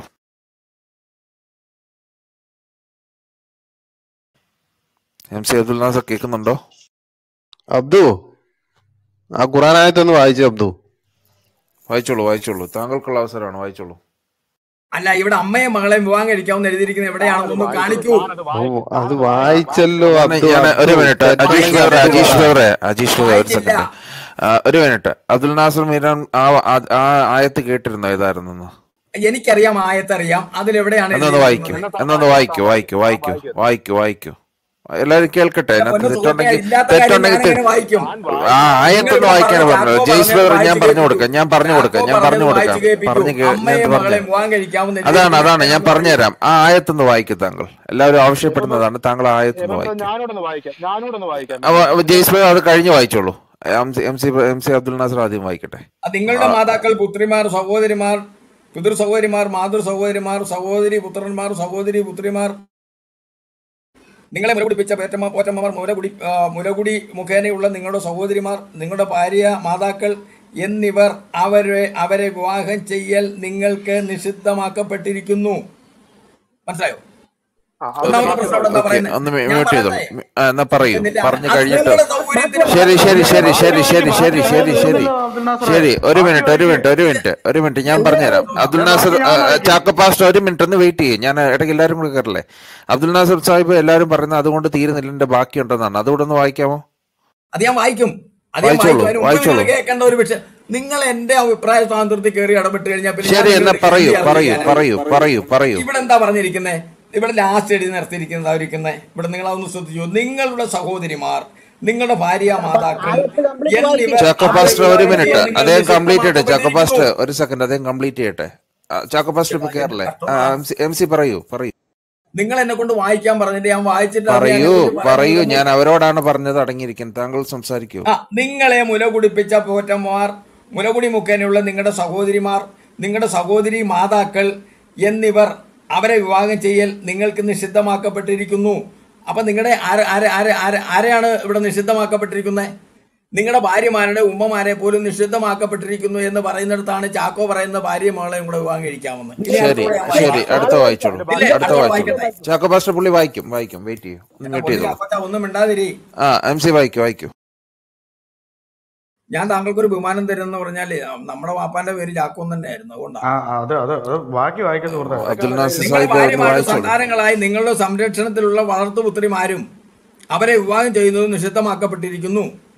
ഇനി നിങ്ങൾ അവരുമായി ലൈംഗിക വീഴ്ചയിൽ ഏർപ്പെട്ടിട്ടില്ല എങ്കിൽ, ഇതാണ് ഞാൻ നിങ്ങളോട് പറഞ്ഞത്, അവരുടെ മകളെ വേൽക്കുന്നതിൽ നിങ്ങൾക്ക് കുറ്റമില്ല. ആരുമായി ആര് ലൈംഗിക വീഴ്ചയിൽ ഏർപ്പെട്ടില്ലെങ്കിൽ ആരുടെ മകളെ ആർക്ക് വേൽക്കുന്നതിൽ കുഴപ്പമില്ലെന്ന് അവിടെ പറയുന്നത്. അത് നിങ്ങളുടെ സൗകര്യം പോലെ അല്ലല്ലോ പറയേണ്ടത്. ഇവിടെ ഈ ആയത്തില് എന്റെ പൊന്നെ നിങ്ങൾ പറ അബ്ദുൽ നാസർ, എന്താ സംഭവം എന്നുള്ളത് പറഞ്ഞാ എന്റെ പൊന്നെ, നിങ്ങൾ പറഞ്ഞ രീതിയിൽ അവിടെ അർത്ഥമുണ്ടോ? ഒരു മിനിറ്റ് ഞാൻ പറയാം. ഒരു സെക്കൻഡ്. നമ്മൾ എല്ലാവരോടും സംസാരിച്ചാൽ എങ്ങും എത്തത്തില്ല. ഒരു സെക്കൻഡ് MC ഭായ്, ഒരു സെക്കൻഡ് ഞാൻ ഇവരോട് ഒന്ന് പറയട്ടെ. ബറോസ് ബ്രദറെ, ജെയ്സ് ബ്രദറെ, നമ്മൾ എല്ലാവരും കൂടെ സംസാരിച്ചാൽ ആർക്കും ഒന്നും മനസ്സിലാക്കാൻ പറ്റത്തില്ല. അപ്പൊ അദ്ദേഹം ഒരു പ്രേക്ഷകൻ എന്ന നാളിൽ എന്റെ ഒരു അഭ്യർത്ഥന, എന്റെ പൊന്നേബൻ, ഇതിനകത്ത് 2-3 മോഡറേറ്റേഴ്സും 1-2 ആൾക്കാർ സംസാരിക്കാനായിട്ട് ബാക്കിയുള്ളത് ദയവായിട്ട് വെയിറ്റ് ഞാനത് സംസാരിക്കാം. ഓക്കെ, അബ്ദുൽ നാസർ, അതിനകത്ത് ആ പറഞ്ഞ പോർഷനിൽ ജെയ്സ് ബ്രദറിന് ഒരു സംശയം, അത് ആരുടെ അതാണ്. ജയ്സ് ബ്രദർ ആ സംശയം ഒന്നുകൂടെ ഉന്നയിക്കും. താങ്കളൊന്ന് മ്യൂട്ട് ചെയ്യൂ. അബ്ദുൽ നാസർ ഒന്ന് മ്യൂട്ട് ചെയ്യും. ഞാൻ മ്യൂട്ട് ചെയ്യുന്നില്ല, താങ്കൾ തന്നെ മ്യൂട്ട് ചെയ്തോളൂ. Okay, ജയ്സ് brother അതൊന്നുകൂടെ ഉദ്ധരിക്കൂ. എന്റെ ചോദ്യം ഇങ്ങനെയായിരുന്നു, ആരുടെ ഭാര്യമാരെ ആര് ശാരീരിക വീഴ്ചയിൽ ഏർപ്പെട്ടില്ലെങ്കിൽ ആരുടെ മകളെ ആർക്ക് കല്യാണം കഴിക്കാം എന്നാണ് ആ ഖുർആൻ ആയത്തിൽ പറയുന്നത്. ശരി, ജയ്സ് ബ്രദർ മ്യൂട്ട് ചെയ്തോളൂ. ഓക്കെ, അബ്ദുൽ നാസർ മൈക്ക് എടുത്തോ, അത് വ്യക്തമാക്കിയാൽ മതി. ഇവിടെ പ്രശ്നം സോൾവ്. ഞാനൊന്ന് വായിക്കാം, എന്നിട്ട് അത് നമുക്ക് ഇവിടെ ഒരു ചെറിയ വിവരണം അതിനകത്ത് എഴുതിയിട്ടുണ്ട്, അതുപോലെ ഞാൻ പറയുന്നില്ല. അതാണ്ട് ഇത് കേട്ടോളൂ. നിങ്ങളുടെ ഭാര്യമാരുടെ സന്താനങ്ങളായി നിങ്ങളുടെ സംരക്ഷണത്തിലുള്ള വളർത്തുപുത്രിമാരും അവരെ വിവാഹം ചെയ്യുന്നത് നിഷിദ്ധമാക്കപ്പെട്ടിരിക്കുന്നു. അതൊക്കെ ഈ പറഞ്ഞിരിക്കുന്ന ആളുകളെ നിഷിദ്ധമാക്കപ്പെട്ടിരിക്കുന്നു എന്നുള്ളതാണ്. അത് മനസ്സിലാക്കുക. ഇനി നിങ്ങൾ അവരുമായി ലൈംഗിക വീഴ്ചയിൽ ഏർപ്പെട്ടിട്ടില്ല എങ്കിൽ അവരുടെ മക്കളെ വേൾക്കുന്നതിൽ നിങ്ങൾക്ക് കുറ്റമില്ല. നിങ്ങളുടെ മുതുകിൽ നിന്ന് പിറന്ന പുത്രിമാരുടെ അത് വിവാഹം കഴിച്ച ആളുകളാണ്. അവരുമായി ലൈംഗിക ബന്ധത്തിൽ ആരുമായിക്കോട്ടെ. അബ്ദുൽ നാസർ, ഒരു സ്ത്രീ ഒരു പുരുഷൻ വിവാഹം കഴിച്ചു, അവക്ക് ഒരു മകൾ ഉണ്ടായിരുന്നു. ഈ കല്യാണം കഴിച്ച പുരുഷൻ ആ സ്ത്രീയെ ലൈംഗികമായിട്ട് ഉപയോഗിച്ചിട്ടില്ല. അങ്ങനെയെങ്കിൽ ആ പുരുഷന് അവളുടെ മകളെ കല്യാണം കഴിക്കാം എന്ന് തന്നെയല്ലേ അബ്ദുൽ നാസർ അവിടെ എഴുതി വെച്ചിരിക്കുന്നത്? ജയ്സ് ബ്രദർ മൈക്ക് വീട്ടിത്തോളൂ, അദ്ദേഹം പറയട്ടെ. അബ്ദുൽ നാസർ പറയും. പിന്നെ നിങ്ങൾ പറഞ്ഞ പോലെ തന്നെയാണ് എഴുതിയിരിക്കുന്നത്. ഞാൻ പറയട്ടെ, നിങ്ങൾ പറഞ്ഞ പോലെ തന്നെയാണ് എഴുതിയിരിക്കുന്നത്. അതിന്റെ കാരണങ്ങളും അവിടെ തന്നെ പറയുന്നുണ്ട്. ഈ വിഷയങ്ങളിൽ തന്നെ അവിടെ പറയുന്നുണ്ട്. ഏതെങ്കിലും കാരണവശാലാണ്, അതിന് വ്യത്യസ്തമായിരിക്കുന്ന കാരണങ്ങൾ കാണും. നിങ്ങൾ അതിന്റെ തഫ്സീർ നോക്കിക്കോളൂ, അതിന്റെ വ്യാഖ്യാനം നോക്കിക്കോളൂ, എന്താണ് എന്നുള്ളതിനെ കുറിച്ച് അവിടെ പറയുന്നുണ്ട്. അവിടെ അപ്പോൾ അവിടെ പിന്നെ ശാരീരിക ബന്ധത്തില് ലൈംഗിക ബന്ധത്തിൽ ഏർപ്പെടാത്ത സ്ത്രീകളാണെങ്കിൽ അവരുടെ മകളെ വിവാഹം കഴിക്കാം എന്നാണ് പറയുന്നത്. അതങ്ങനെ തന്നെ പറഞ്ഞിട്ടുമുണ്ട്.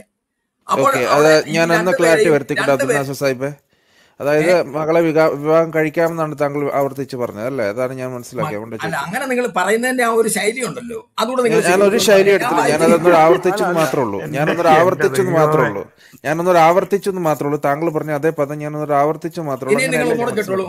ഇനി ഒന്നുകൂടെ കേട്ടോളൂ. അവിടെ അതിന്റെ തൊട്ട് താഴെ എഴുതിയിരിക്കുന്നുണ്ട്. നിങ്ങളുടെ മുതുകിൽ നിന്ന് പിറന്ന പുത്രിമാരുടെ ഭാര്യമാരും നിങ്ങൾക്ക് നിഷിദ്ധമാക്കപ്പെട്ടിരിക്കുന്നു. നിങ്ങളുടെ മുതുകിൽ നിന്ന് പിറന്ന പുത്രിമാരുടെ ഭാര്യമാരും പുത്രന്മാരുടെ ഭാര്യമാരും നിങ്ങൾക്ക് നിഷിദ്ധമാക്കപ്പെട്ടിരിക്കുന്നു. രണ്ടു സഹോദരിമാരെ ഒന്നിച്ച് ഭാര്യയാക്കുന്നു, നിഷിദ്ധമാകുന്നു. മുമ്പ് ചെയ്തു പോയതൊഴികെ എന്ന് പറഞ്ഞാൽ മുമ്പ് അത്തരം വിവക്ഷങ്ങൾ ഉണ്ടായിരുന്നു എന്ന് തന്നെയാണല്ലോ നമുക്കറിയാമല്ലോ. തീർച്ചയായും അള്ളാഹു ഏറെ പൊറുക്കുന്നതിന് കരുണാനിധിയുമാകുന്നു എന്ന് പറയുന്നത്. നിങ്ങൾ ഈ പറയുന്ന വസ്തുത ശരി തന്നെയാണ്, അങ്ങനെ തന്നെ പറയുന്നുണ്ട്. ഞാനിവിടെ മുമ്പേ ജാക്കോസ് പാസ്റ്റർ പറഞ്ഞ ഹദീസിലെങ്ങും അങ്ങനെയില്ല. ഹദീസിൽ ഇതിന്റെ വിശദീകരണത്തെ കുറിച്ച് പറയുന്നുണ്ട്. അവിടെയാണ് കൃത്യമായി അത് മനസ്സിലാക്കാൻ സാധിക്കുന്നത്. ഇത് സംഭവിച്ചിട്ടുണ്ട്. പക്ഷെങ്കിൽ അത് അമ്മയും മകളെയും കൂടെ ഒരുപോലെ വിവാഹം കഴിക്കാം എന്നാണ് എന്ന് പറയുന്നത് ശരിയാണോ? ശരിയാ. ഞാനൊന്ന് വായിച്ചു.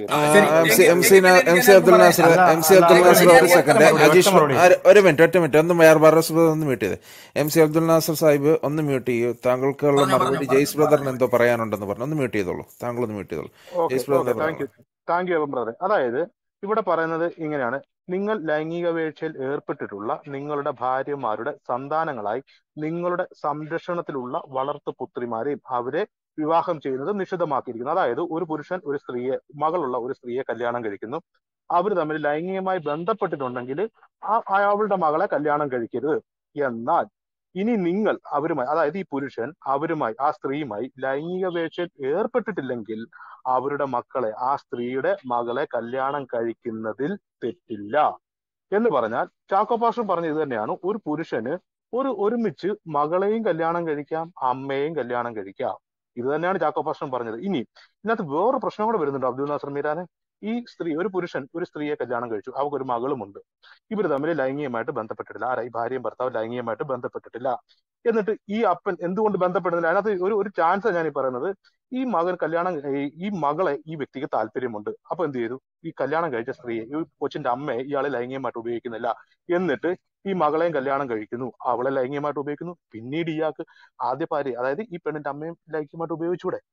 അപ്പൊ ഒരേ സമയത്ത് ഖുറാന്റെ ആയത്തിനകത്തൂടെ നമ്മൾ വ്യാഖ്യാനിക്കുമ്പോൾ, നമ്മൾ മനസ്സിലാക്കുമ്പോൾ അമ്മയും മകളെയും ഒരുപോലെ ഉപയോഗിക്കാനായിട്ട് ഖുറാന്റെ ഈ ആയത്ത് അനുവാദം തരുന്നുണ്ട്. അത് ചാക്കോ പാസ്റ്റർ പറഞ്ഞു. ചാക്കോ പാസ്റ്റർ ഇത്രയും തെറി വിളിക്കേണ്ട കാര്യം എന്താ? ഖുറാനകത്ത് വളരെ വ്യക്തമായിട്ട് എഴുതി വെച്ചിരിക്കുകയാണ് അമ്മയെ മകളെയും കല്യാണം കഴിക്കാമെന്ന്. ആദ്യം മകളെ, എന്നിട്ട് ഇതിനകത്ത് പറഞ്ഞത് ഇത്രയേ ഞാനൊന്ന് ഉള്ളൂ, പറയട്ടെ. ആദ്യം മകളെ ഉപയോഗിക്കുക. അബ്ദുൽ നാസർ സാഹിബ്, താങ്കൾക്ക് ഞാൻ ഇത് കഴിഞ്ഞിട്ട് സമയം ആവശ്യത്തിന് തരാം, ഒന്ന് വെയിറ്റ് ചെയ്തോളൂ. ജയ്സ് ബ്രദർ ഇവിടെ കംപ്ലീറ്റ് ചെയ്യും. ഇവിടെ മകളെ ഉപയോഗിക്കുക, മകളെ ഉപയോഗിച്ച് കഴിഞ്ഞിട്ട് താല്പര്യമുണ്ട് പിന്നെ അമ്മയെ ഉപയോഗിക്കുക. കാരണം അമ്മയെ ഡൈവേഴ്സ് ചെയ്തിട്ടില്ലല്ലോ, വിവാഹമോചനം ചെയ്യാൻ അവിടെ പറഞ്ഞിട്ടില്ല. വിവാഹമോചനം ചെയ്യാൻ പറയാത്തിടത്തോളം കാലം ആ അമ്മ ആ വ്യക്തിയുടെ ഭാര്യയാണ്. അതുകൊണ്ട് തന്നെ അയാൾക്ക് പിന്നീട് അതിനെ യൂസ് ചെയ്യാം, മകളെയും യൂസ് ചെയ്യാം, അമ്മയും യൂസ് ചെയ്യാം. ഇത് തന്നെയാണ് ഇവിടെ പറഞ്ഞിരിക്കുന്നത്. അതിനകത്ത് ജാക്കോബ് പാസ്റ്ററിനെ വ്യക്തിപരമായിട്ട് ചീത്ത വിളിച്ചിട്ട് ഒരു കാര്യമില്ല, വളരെ ഓക്കെ, വ്യക്തമാണ് ഖുറാന്റെ. ജയ്സ് ബ്രദർ അദ്ദേഹം പറയട്ടെ. അബ്ദുൽ നാസർ സാഹിബ് മൈക്ക് എടുത്തോളൂ, പറഞ്ഞോളൂ. എന്റെ സഹോദര, അവിടെ അങ്ങനെ പറയുന്നില്ലല്ലോ. എന്തുകൊണ്ടാണെന്ന് അവിടെ പറഞ്ഞിരിക്കുകയാണ്. മകളെ വിവാഹം കഴിക്കാൻ തന്നെ അനുവാദം കിട്ടുന്നത് എങ്ങനെയാണ്? ലൈംഗികമായി ആ സ്ത്രീയെ ഉപയോഗിക്കാത്തത് കൊണ്ടാണ്, ലൈംഗിക ബന്ധത്തിൽ ഏർപ്പെടാത്തത് കൊണ്ടാണ്. ലൈംഗിക ബന്ധത്തിൽ നിങ്ങൾ ഇടയ്ക്ക് കയറാതെ, അതെന്താണ് പ്ലീസ് എന്ന് പറയട്ടെ. അത് നിങ്ങൾ ഭാര്യ, അവർ ആരാണ് വിവാഹം കഴിച്ച ആ സ്ത്രീയെ ലൈംഗികമായി ഉപയോഗിച്ചില്ല, അവർ ബന്ധപ്പെട്ടില്ല. അതുകൊണ്ട് തന്നെയാണ് ആ സാഹചര്യം, എന്തോ സാഹചര്യം ഉണ്ടാവാം. ഞാൻ താങ്കൾ പറയുന്ന പോലുള്ള സാഹചര്യം എന്താണെന്നുള്ളത് വിശദീകരിക്കാൻ ഞാൻ പോകുന്നില്ല.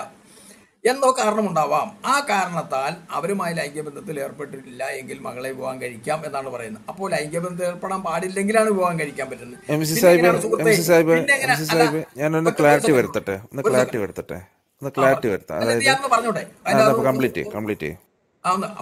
അപ്പോ അങ്ങനെ ഇരിക്കുന്ന സ്ഥിതിക്ക് പിന്നെ എങ്ങനെയാണ് ഈ മകളെ വിവാഹം അവളുമായിട്ട് ശാരീരിക ബന്ധത്തിൽ ഏർപ്പെടുകയും വിവാഹം കഴിക്കുകയും ചെയ്ത് പിന്നെ അമ്മയെ ആയിട്ട് എങ്ങനെ ശാരീരിക ബന്ധത്തിൽ ഏർപ്പെടാൻ സാധിക്കും?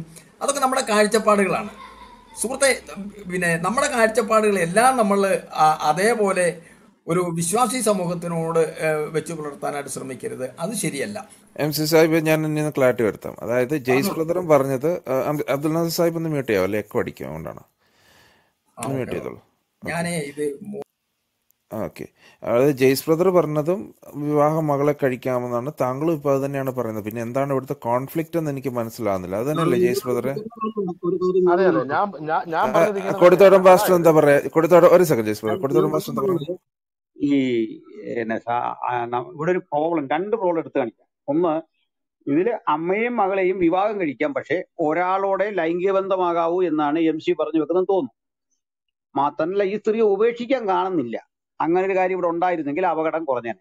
അപകടം കുറയത്തേ ഉള്ളൂ. കാരണം ഈ അമ്മ കൊണ്ടുവന്ന മകളെ മകളായി കാണണമല്ലോ, ഒരു ദിവസമെങ്കിലും കുഞ്ഞേ മോളെ എന്നൊക്കെ വിളിച്ചു കാണുമല്ലോ ഈ അപ്പൻ.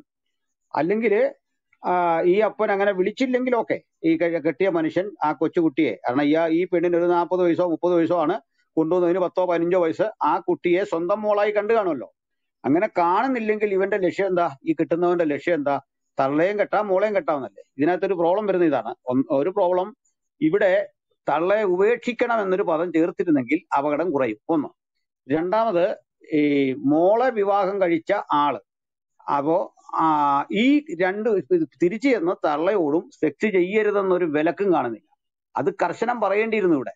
അതായത് MC പറഞ്ഞ കറക്റ്റ് ആകണമെങ്കിൽ ഒന്നുകിൽ ഈ തള്ളയെ ഉപേക്ഷിക്കണം, അല്ലെങ്കിൽ അവരോട് സെക്സ് പിന്നെ പാടില്ല. ഇതിലേതെങ്കിലും ഒരു കാര്യം ചേർത്തിരുന്നെങ്കിൽ കുഴപ്പമില്ല. ഇത് വെച്ചിട്ട് ഇന്നൊരു അറബികളാണല്ലോ, നമ്മുടെ മലയാളികളൊന്നും ഇങ്ങനെ ചെയ്യുന്നില്ല. ഇന്നൊരു അറബിക്ക് ഒരു സ്ത്രീയെയും അവളുടെ പഴയ ബന്ധത്തിലെ മകളെയും ഒരുമിച്ച് കൊണ്ടു നടക്കാം. ഒരു ശരിയാ കോടതിക്ക് ഇത് വെച്ച് വിധി പുറപ്പെടുവിക്കാൻ പറ്റില്ല. എന്ത് വിധി പുറപ്പെടുവിക്കാൻ പറ്റും? നിയമത്തിന്റെ മുമ്പിൽ അയാൾ എന്ത് കുറ്റവാളിയാണ്? ഒരു ബിരുദനായ മനുഷ്യൻ, അല്ലെങ്കിൽ ഇത്തരത്തിൽ നിയമങ്ങളെ ദുരുപയോഗം ചെയ്യാൻ പറ്റുന്ന ഒരു മനുഷ്യന് ഈ കാര്യം അവനിൽ യാതൊരു വിധത്തിലും തെറ്റുളവാക്കുന്നില്ല. അല്ലെങ്കിൽ എഴുതണമായിരുന്നു, അമ്മയോട് പിന്നെ പാടില്ല, അമ്മയെ ഉപേക്ഷിക്കണം, അല്ലെങ്കിൽ തലാക്ക് ചൊല്ലണം. ഇതൊന്നും ഇവിടെ കാണുന്നില്ല. ഇത് നിയമമാണ്. അതുകൊണ്ടാണ് പറയുന്നത് മറ്റ് സഹോദരിമാരെ ഒരുമിച്ച് പണ്ടുണ്ടായിരുന്നു, ഇപ്പൊ പാടില്ല എന്നൊക്കെ പറയുന്ന നിലയിലേക്ക് നിയമം റീകോൺസ്റ്റിറ്റ്യൂട്ട് ചെയ്യുകയാണ്. അപ്പൊ അങ്ങനെ കോൺസ്റ്റിറ്റ്യൂട്ട് ചെയ്യുന്നിടത്ത് വരേണ്ടിയിരുന്ന ഒരു പദമായിരുന്നു പിന്നീട് അമ്മയോട് അല്ലെങ്കിൽ ആ സ്ത്രീയോട് പാടില്ല, അല്ലെങ്കിൽ അവരെ ഉപേക്ഷിക്കണം. ഇവ രണ്ടും കാണുന്നില്ല. അപ്പോ മാത്രമല്ല, ഒരു വലിയ സൗകര്യം ഇയാൾക്ക് കിട്ടുന്നുണ്ട്. അത് MC-ക്ക് അറിയാം. എന്താന്ന് വെച്ചാല് ഇദ്ദ പീരീഡ് ഉണ്ട്. ജാക്കോബ് പാസ്റ്റർ പലപ്പോഴും പറയാറുണ്ടല്ലോ, ഇദ്ദ ആചരിക്കണം. 4 മാസവും 10 ദിവസവും ആ സ്ത്രീയോട് സെക്സ് ചെയ്യാനേ പാടില്ല. കാരണം അവർ വിധവയാണ്. മറ്റേ പുരുഷന്റെ ഭ്രൂണം ഉള്ളിൽ വഹിക്കുന്നുണ്ടോ എന്നുള്ളത് കണ്ടെത്താനുള്ള സമയമാണ് ഇദ്ദ. അതുകൊണ്ട് 4 മാസവും 10 ദിവസവും ഈ കല്യാണം കഴിക്കുന്ന വിധവയായ ഒരു സ്ത്രീയോട് കൂടെ സെക്സ് പാടില്ല. അപ്പൊ ഈ 4 മാസത്തെ ഗ്യാപ്പിനുള്ളില് ഈ മനുഷ്യന് അവരുടെ മകളെ വേൾക്കാമെന്ന് എഴുതിയിരിക്കുക, കല്യാണം കഴിക്കാന്ന് എഴുതിയിരിക്കുന്നത്. അവളുടെ മകളെ കല്യാണം കഴിച്ചാൽ പഴയ സ്ത്രീയോട് എന്ത് പെരുമാറണം, അവർക്ക് എന്ത് ചെയ്യണം എന്ന് ഖുറാനിലുമില്ല, ഹദീസിലുമില്ല. അപ്പോൾ ഇത് രണ്ടും ഒരുമിച്ച് കൊണ്ടു നടക്കാനുള്ള ഒരനുമതി അവിടെ കിടപ്പുണ്ട് എന്നുള്ളതാണ് സത്യം. ഇപ്പം ബ്രദറെ ജയ്സ് ബ്രദറെ മോഡറേറ്റർ അനുവദിക്കുകയാണെങ്കിൽ ഞാൻ ഒരു ഒരു മിനിറ്റ് ഹദീസ് വായിക്കാം. ബ്രദറെ, ഒരു എനിക്കൊരു ഹദീസ് കാര്യം വായിക്കാം. ആഡ് ചെയ്യാൻ അവസരം തരുമോ? ഒരു കാര്യം തരാം ആഡ് ചെയ്യാം. തരാം. ടോസ്റ്റ് ഞാൻ തരാം. ടോസ്റ്റ് മാസ്റ്റർ ഒരു പ്രധാനപ്പെട്ട ഒരു ഹദീസോടെ വായിച്ചിട്ട് ഞാൻ പെട്ടെന്ന് നിർത്താം. അതെ, ഞാൻ പെട്ടെന്ന് ഹദീസ് നിർത്താം. വായിക്കാനായിരുന്നു. ആയിരുന്നോ? എന്നാ വായിച്ചോ, ടോസ്റ്റ് മാസ്റ്റർ വായിച്ചോ. അത് ഞാൻ അല്ല, ഞാൻ ഓക്കെ, പറയട്ടെ, ഞാൻ വായിക്കാൻ അതെ, പോകുന്നതായിരിക്കും. ഒരു ഞാൻ മിനിറ്റ്. വായിക്കും. അതൊന്ന് ഒരു മിനിറ്റ്. ഒരു ഹദീസ് ഏവൻ ബ്രദറെ ആണല്ലോ ഇപ്പൊ മോഡി. ഏവൻ ബ്രദറെ ഞാൻ ഹദീസ് വായിച്ചോട്ടെ. ടോസ്റ്റ് ഒരു ഹദീസ് വായിച്ചോളൂ. അല്ല, വായിച്ചിട്ട് നിങ്ങളെ ഓക്കെ ഓക്കെ. ഞാനൊരു ഞാൻ കാര്യം എന്നിട്ട് അബ്ദുൽ നാസർ സാഹിബിലേക്ക് അല്ല, ആവശ്യത്തിന് സമയം തരാം. ഞാൻ അത് ഓക്കെ. അടുത്തതായിട്ട് ഹദീസ് താങ്കളിലേക്ക് വരാം. ഹദീസ് റഫറൻസ് നമ്പർ സഹീഹ് ബുഖാരി, ഹദീസ് നമ്പർ 5105, ബുക്ക് റഫറൻസ് ബുക്ക് 67, ഹദീസ് 43. ബുഖാരി 5105, ബുക്ക് 67, ഹദീസ് 43. ഒരു മുസ്ലിം പുരുഷൻ അവന്റെ അമ്മായിയമ്മയെ ഭോഗിച്ചാൽ അതിന്റെ പേരിൽ അവരുടെ മകളുമായുള്ള വിവാഹബന്ധം ഒഴിവാക്കില്ല. ഒരു മുസ്ലിം പുരുഷൻ, ഇബ്നു അബ്ബാസ് നിവേദനം, ഒരു മുസ്ലിം പുരുഷൻ അവന്റെ അമ്മായിയമ്മയെ ഭോഗിച്ചാൽ അതിന്റെ പേരിൽ അവരുടെ മകളുമായുള്ള വിവാഹബന്ധം ഒഴിവാകില്ല എന്ന് ഇബ്നു അബ്ബാസ് അതായത് ഇംഗ്ലീഷ് വായിച്ചാൽ ഇൻ അബ്ബാസ് സൈഡ് ഈ സംബടി കുറെ ഉണ്ട് കേട്ടോ. ഈ somebody commits illegal sex intercourse with his wife sister, his wife does not become, അതായത് ആദ്യം മുതൽ പറഞ്ഞു കഴിഞ്ഞാൽ ഒരു പുരുഷൻ അവന്റെ ഭാര്യ സഹോദരിയെ ഭോഗിച്ചാൽ അതിന്റെ പേരിൽ ആ വിവാഹബന്ധം ഒഴിവാകില്ല. അതായത് ഭാര്യയുടെ സഹോദരിയെ വേണേ ഭോഗിക്കാം, അനിയത്തെയും ചേട്ടത്തെയും നമുക്ക് ഒരുപോലെ ഉപയോഗിക്കാം. 2, ഒരു മുസ്ലിം പുരുഷൻ ഒരു ബാലനുമായി പ്രകൃതിവിരുദ്ധ ലൈംഗികതയിൽ ഏർപ്പെട്ടാൽ ആ ബാലന്റെ മാതാവിനെ അയാൾക്ക് വിവാഹം കഴിക്കാൻ അനുവദിച്ചിട്ടില്ല. അത് ഭാഗ്യം കേട്ടോ. അടുത്തത്, ഒരു മുസ്ലിം പുരുഷൻ അവന്റെ അമ്മായിയമ്മയെ ഭോഗിച്ചാൽ അതിന്റെ പേരിൽ അവരുടെ മകളുമായുള്ള വിവാഹം ഒഴിവാകില്ല എന്ന് ഇസ്ലാമിലെ 2ാം പ്രാമാണികനായ ബുഖാരി വളരെ വ്യക്തമായി എഴുതി വെക്കുമ്പോഴാണ് അബ്ദുൽ നാസർ മീരാൻ ഇത് അങ്ങനെയല്ല എന്ന് പറയുന്നത്. അങ്ങനെയാണെങ്കിൽ എനിക്ക് മോഡറേറ്ററോട് പറയാനുള്ളത്, ഇദ്ദേഹം ബുഖാരിയേക്കാൾ വലിയ പണ്ഡിതനെന്ന് വളരെ സൗഹൃദത്തോടുകൂടി അദ്ദേഹത്തോട് എനിക്ക് പറയുന്നത്. 5105 ഞാൻ ടോസ്റ്റ് മാസ്റ്റർ ഞാനും തന്നെ വായിക്കാനല്ല, നമിച്ചു നിങ്ങളെ.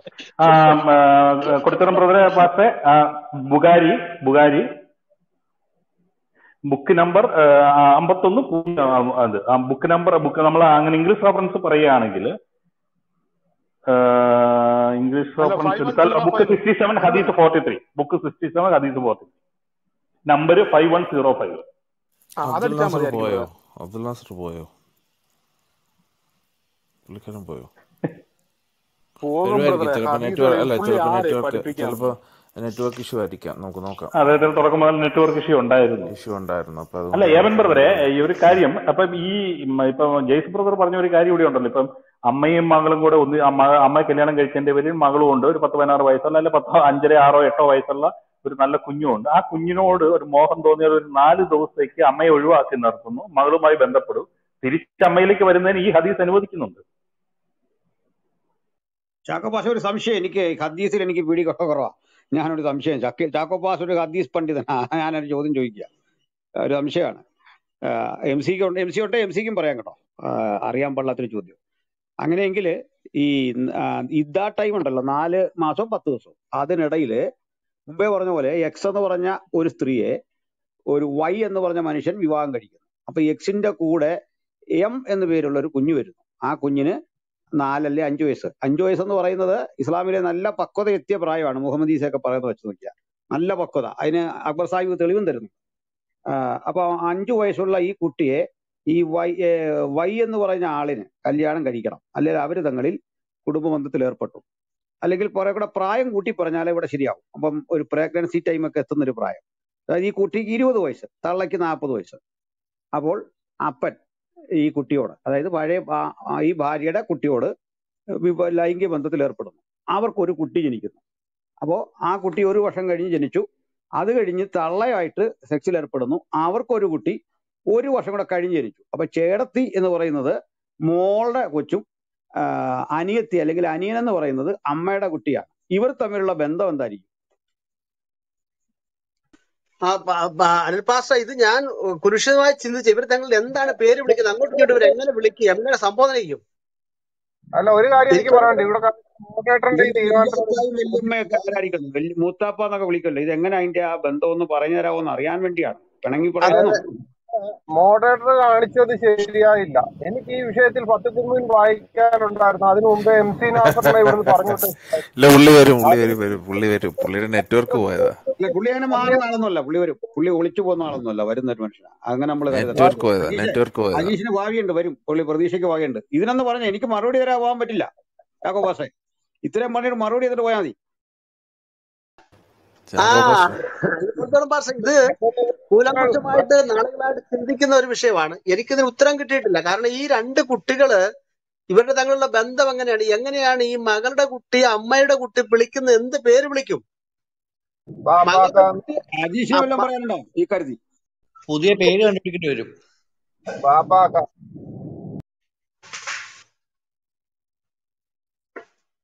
അല്ല, പുതിയൊരു വാക്ക് കണ്ടുപിടിക്കേണ്ടി വരും അത് വിളിക്കാൻ.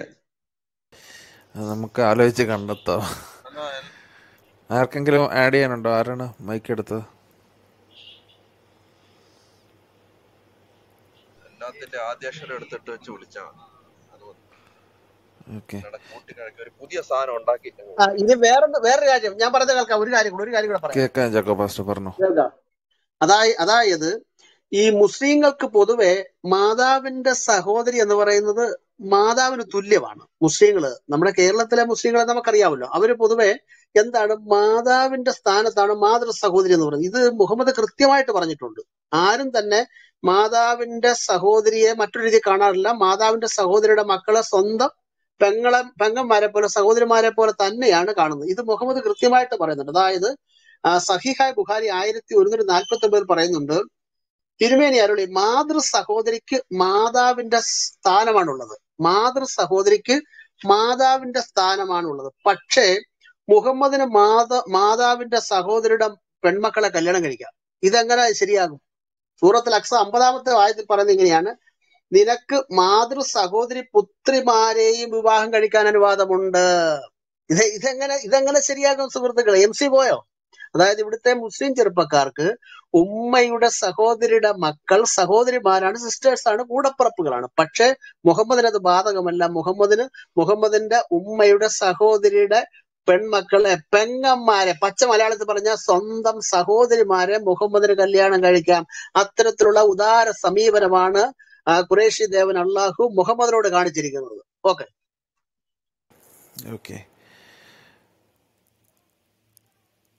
ആർക്കെങ്കിലും എന്തെങ്കിലും പറയാനുണ്ടോ? ജോ ബ്രദർ താഴെ ഇരിക്കുന്ന സംസാരിക്കാത്ത സിജോ ബ്രദർ എന്തെങ്കിലും add ചെയ്യാനുണ്ടോ? Sijo brother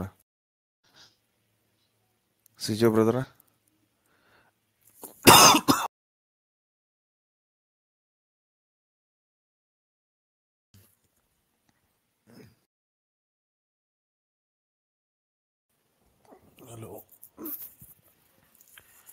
Luis brother കേൾക്കാം. ബൈക്ക് ബ്രദറെ ഒന്ന് ഹാൻഡിൽ ചെയ്യാം, ഒരു സെക്കൻഡ്.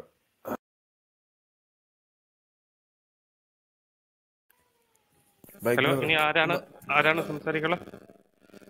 ജോ ബ്രദർ കേൾക്കുന്നുണ്ടോ? ജോ ബ്രദർ കേൾക്കുന്നുണ്ടോ? കേൾക്കുന്നുണ്ട്. ഞാൻ കേട്ടോണ്ടിരിക്കുകയാണ്. ഹെഡ്സെറ്റ് വെച്ചിരിക്കുക, ഡ്യൂട്ടിയിലാണ് ഞാൻ. ഓക്കെ. ലൂയിസ് ബ്രദർ ഉണ്ടോ? ലൂയിസ് ബ്രദർ കേൾക്കുന്നുണ്ടോ? അടുത്ത ജോർജ് ബ്രദർ ഉണ്ടോ? ജോർജ് ബ്രെഡ്ലി ഉണ്ടോ? ബെൻഗോറിയൻ കേക്കാവോ? കേക്കാം. ഈ ഇന്നലെ ഞാൻ ഒരു ഡിബേറ്റ് രാത്രി കണ്ടായിരുന്നേ, നമ്മുടെ രാജേഷ് ബ്രദറുമായിട്ട്. ഈ കാർത്തിക്, അദ്ദേഹം വളരെ ഒരു റെഫറൻസും ഇല്ലാതെ വളരെ ബൈബിളിനെ ഒരു വസ്തുതയില്ല,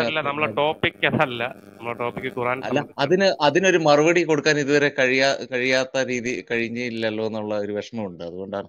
ഇന്ന് വൈകിട്ട് നമുക്ക് റൂമുണ്ട്. ഞാൻ മുകളിൽ അത് പേസ്റ്റ് ചെയ്തിട്ടുണ്ട്, നിങ്ങൾ നോക്കിയാൽ മതി. വൈകിട്ട് 8 മണിക്ക് IBC-ലേക്ക് പോരാ. ഞങ്ങളിപ്പോൾ അവരുടെ മുകളിൽ നമ്മൾ ഇട്ടിട്ടുണ്ട്, പിൻ ചെയ്തിട്ടുണ്ട്. അതിന്റെ വരാനുള്ള ലിങ്കാണ്. രാത്രി 8 മണിക്ക് നമ്മൾ മറുപടി കൊടുക്കും. ഇനി കാർത്തിക് വരുന്നില്ലെങ്കിൽ നിങ്ങൾക്ക് അവിടെ വന്ന് ചോദ്യം ചോദിക്കാം, മറുപടി തരുന്നതാണ്. അല്ല, എനിക്കത് കേട്ടിട്ട് വിഷമം തോന്നി. കാരണം ഒരു അടിസ്ഥാനവും ഇല്ലാതെ, അദ്ദേഹത്തിന്റെ ഒരു തെളിവുകളും ഇല്ലാതെ ചുമ്മാ എന്തൊക്കെയോ പുള്ളി പറയും. അപ്പൊ അതിനൊരു മറുപടി പുള്ളിക്ക് കൊടുക്കാൻ കഴിയുന്നില്ല, ഈ രാജേഷ് ബ്രദറിന് കൊടുക്കാൻ കഴിയുന്നില്ല. അപ്പൊ ബ്രദറിനെ പോലെയുള്ളവർ അതിലുണ്ടായിരുന്നെന്ന് ഞാൻ ആശിച്ചു പോയി.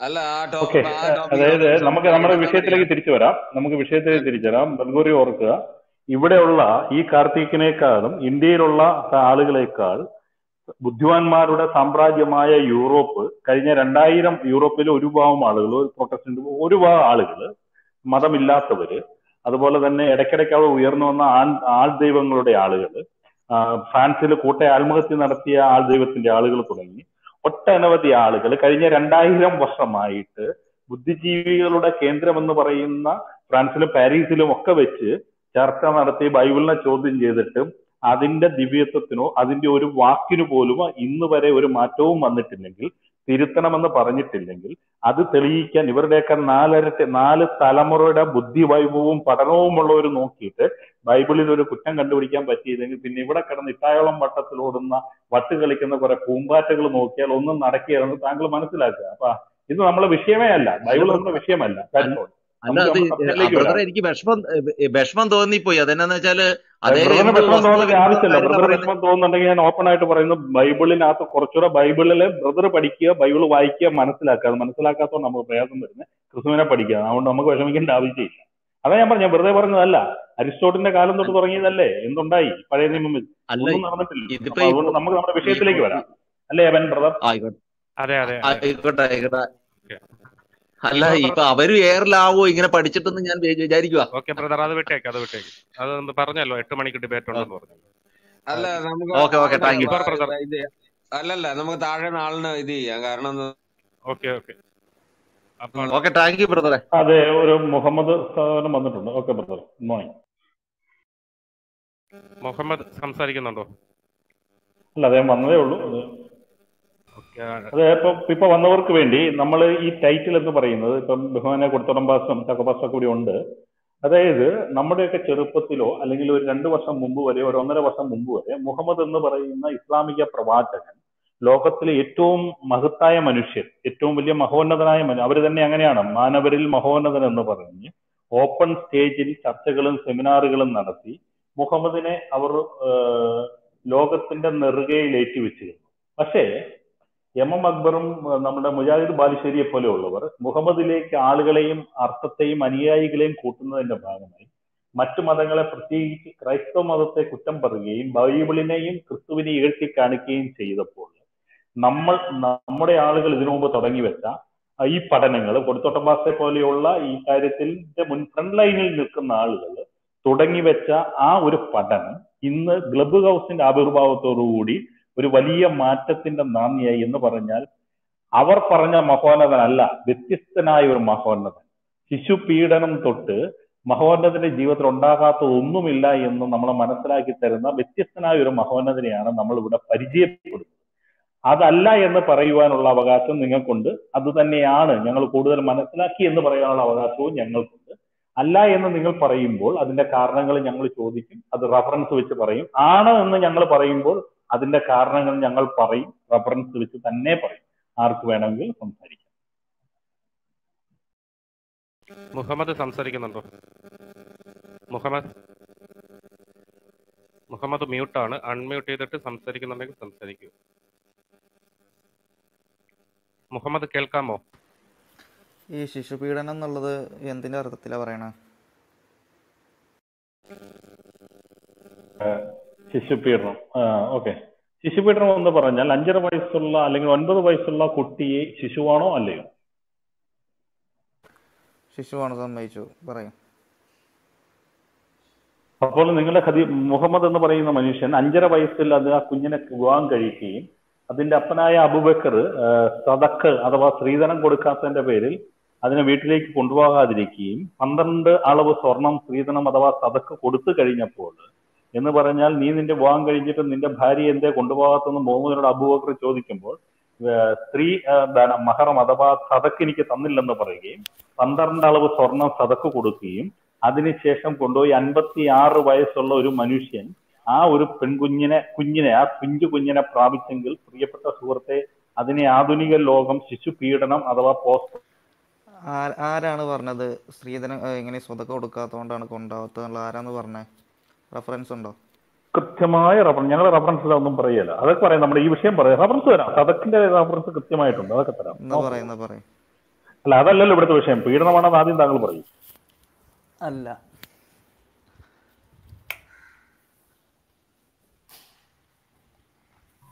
മോഡറേറ്ററെ ഞാനാണെന്ന് പറഞ്ഞതിന്റെ കാരണം ഞാൻ പറഞ്ഞു, അല്ലെന്ന് ഇദ്ദേഹം പറയുമ്പോൾ ഇദ്ദേഹം കാരണം പറയട്ടോ കേട്ടോ. ഓക്കെ, മുഹമ്മദ് കാരണം പറയൂ. അത് ഇന്ന് കാലത്തെ വാദികൾക്കാണ് അത് ശിശുപീഡനമായിട്ട് മാറുന്നത്. അത് അന്ന് കാലത്ത് അറബികളാണ്. അറബികൾ അന്നത്തെ സാഹചര്യം, അന്നത്തെ പ്രവർത്തനങ്ങൾ അങ്ങനെയാണ്. ഈ ചെറുപ്രായത്തിലെ കല്യാണം കഴിച്ചു പോകുന്നതും, അതേപോലെ വലിയ പ്രായമായവർ ചെറിയ സ്ത്രീകളെ കല്യാണം കഴിക്കുന്നതും, അതുപോലെ പല പരിപാടികളുള്ളതാണ്. അത് അന്നത്തെ ഈ മതവിശ്വാസികളല്ലാത്തവരാരും ഇതിനെ ഒരു ആരോപണമായി ഉന്നയിച്ചിട്ടോ ഒരു പാപമായിട്ടോ ആരും കരുതിയിട്ടില്ല. പിന്നെ ഇന്നത്തെ കാലത്ത് എന്താണെന്നൊരു പ്രശ്നം? ഓക്കെ, ഞാൻ മറുപടി പറഞ്ഞോട്ടെ അതോ? ഓക്കെ, മുഹമ്മദ് കൃത്യമായി മതം പഠിക്കുക. താങ്കള് ഹദീസുകൾ വായിക്കുമ്പോൾ മുഹമ്മദ് കളിപ്പാട്ടവുമായി തന്റെ ഭാര്യയെ കാണാൻ, ആയിഷയെ കാണാൻ പോകുന്ന രംഗമുണ്ട്. അവിടെ ആയിഷ കൂട്ടുകാരികളോടൊപ്പം കളിച്ചുകൊണ്ടിരിക്കുകയായിരുന്നു. ഇനി ഫസ്റ്റ് നൈറ്റില് ചെല്ലുമ്പോഴും കൂട്ടുകാരികളുണ്ട്. ഈ കൂട്ടുകാരികളെല്ലാം വിവാഹം കഴിഞ്ഞവരാണെന്ന് ഈ ഹദീസിലെങ്കിലും നമ്മൾ കാണുന്നില്ല. അവരും എന്നെ പോലെ, അത് ആയിഷയ്ക്ക് ബോധമില്ലാത്തതുകൊണ്ടാണോ?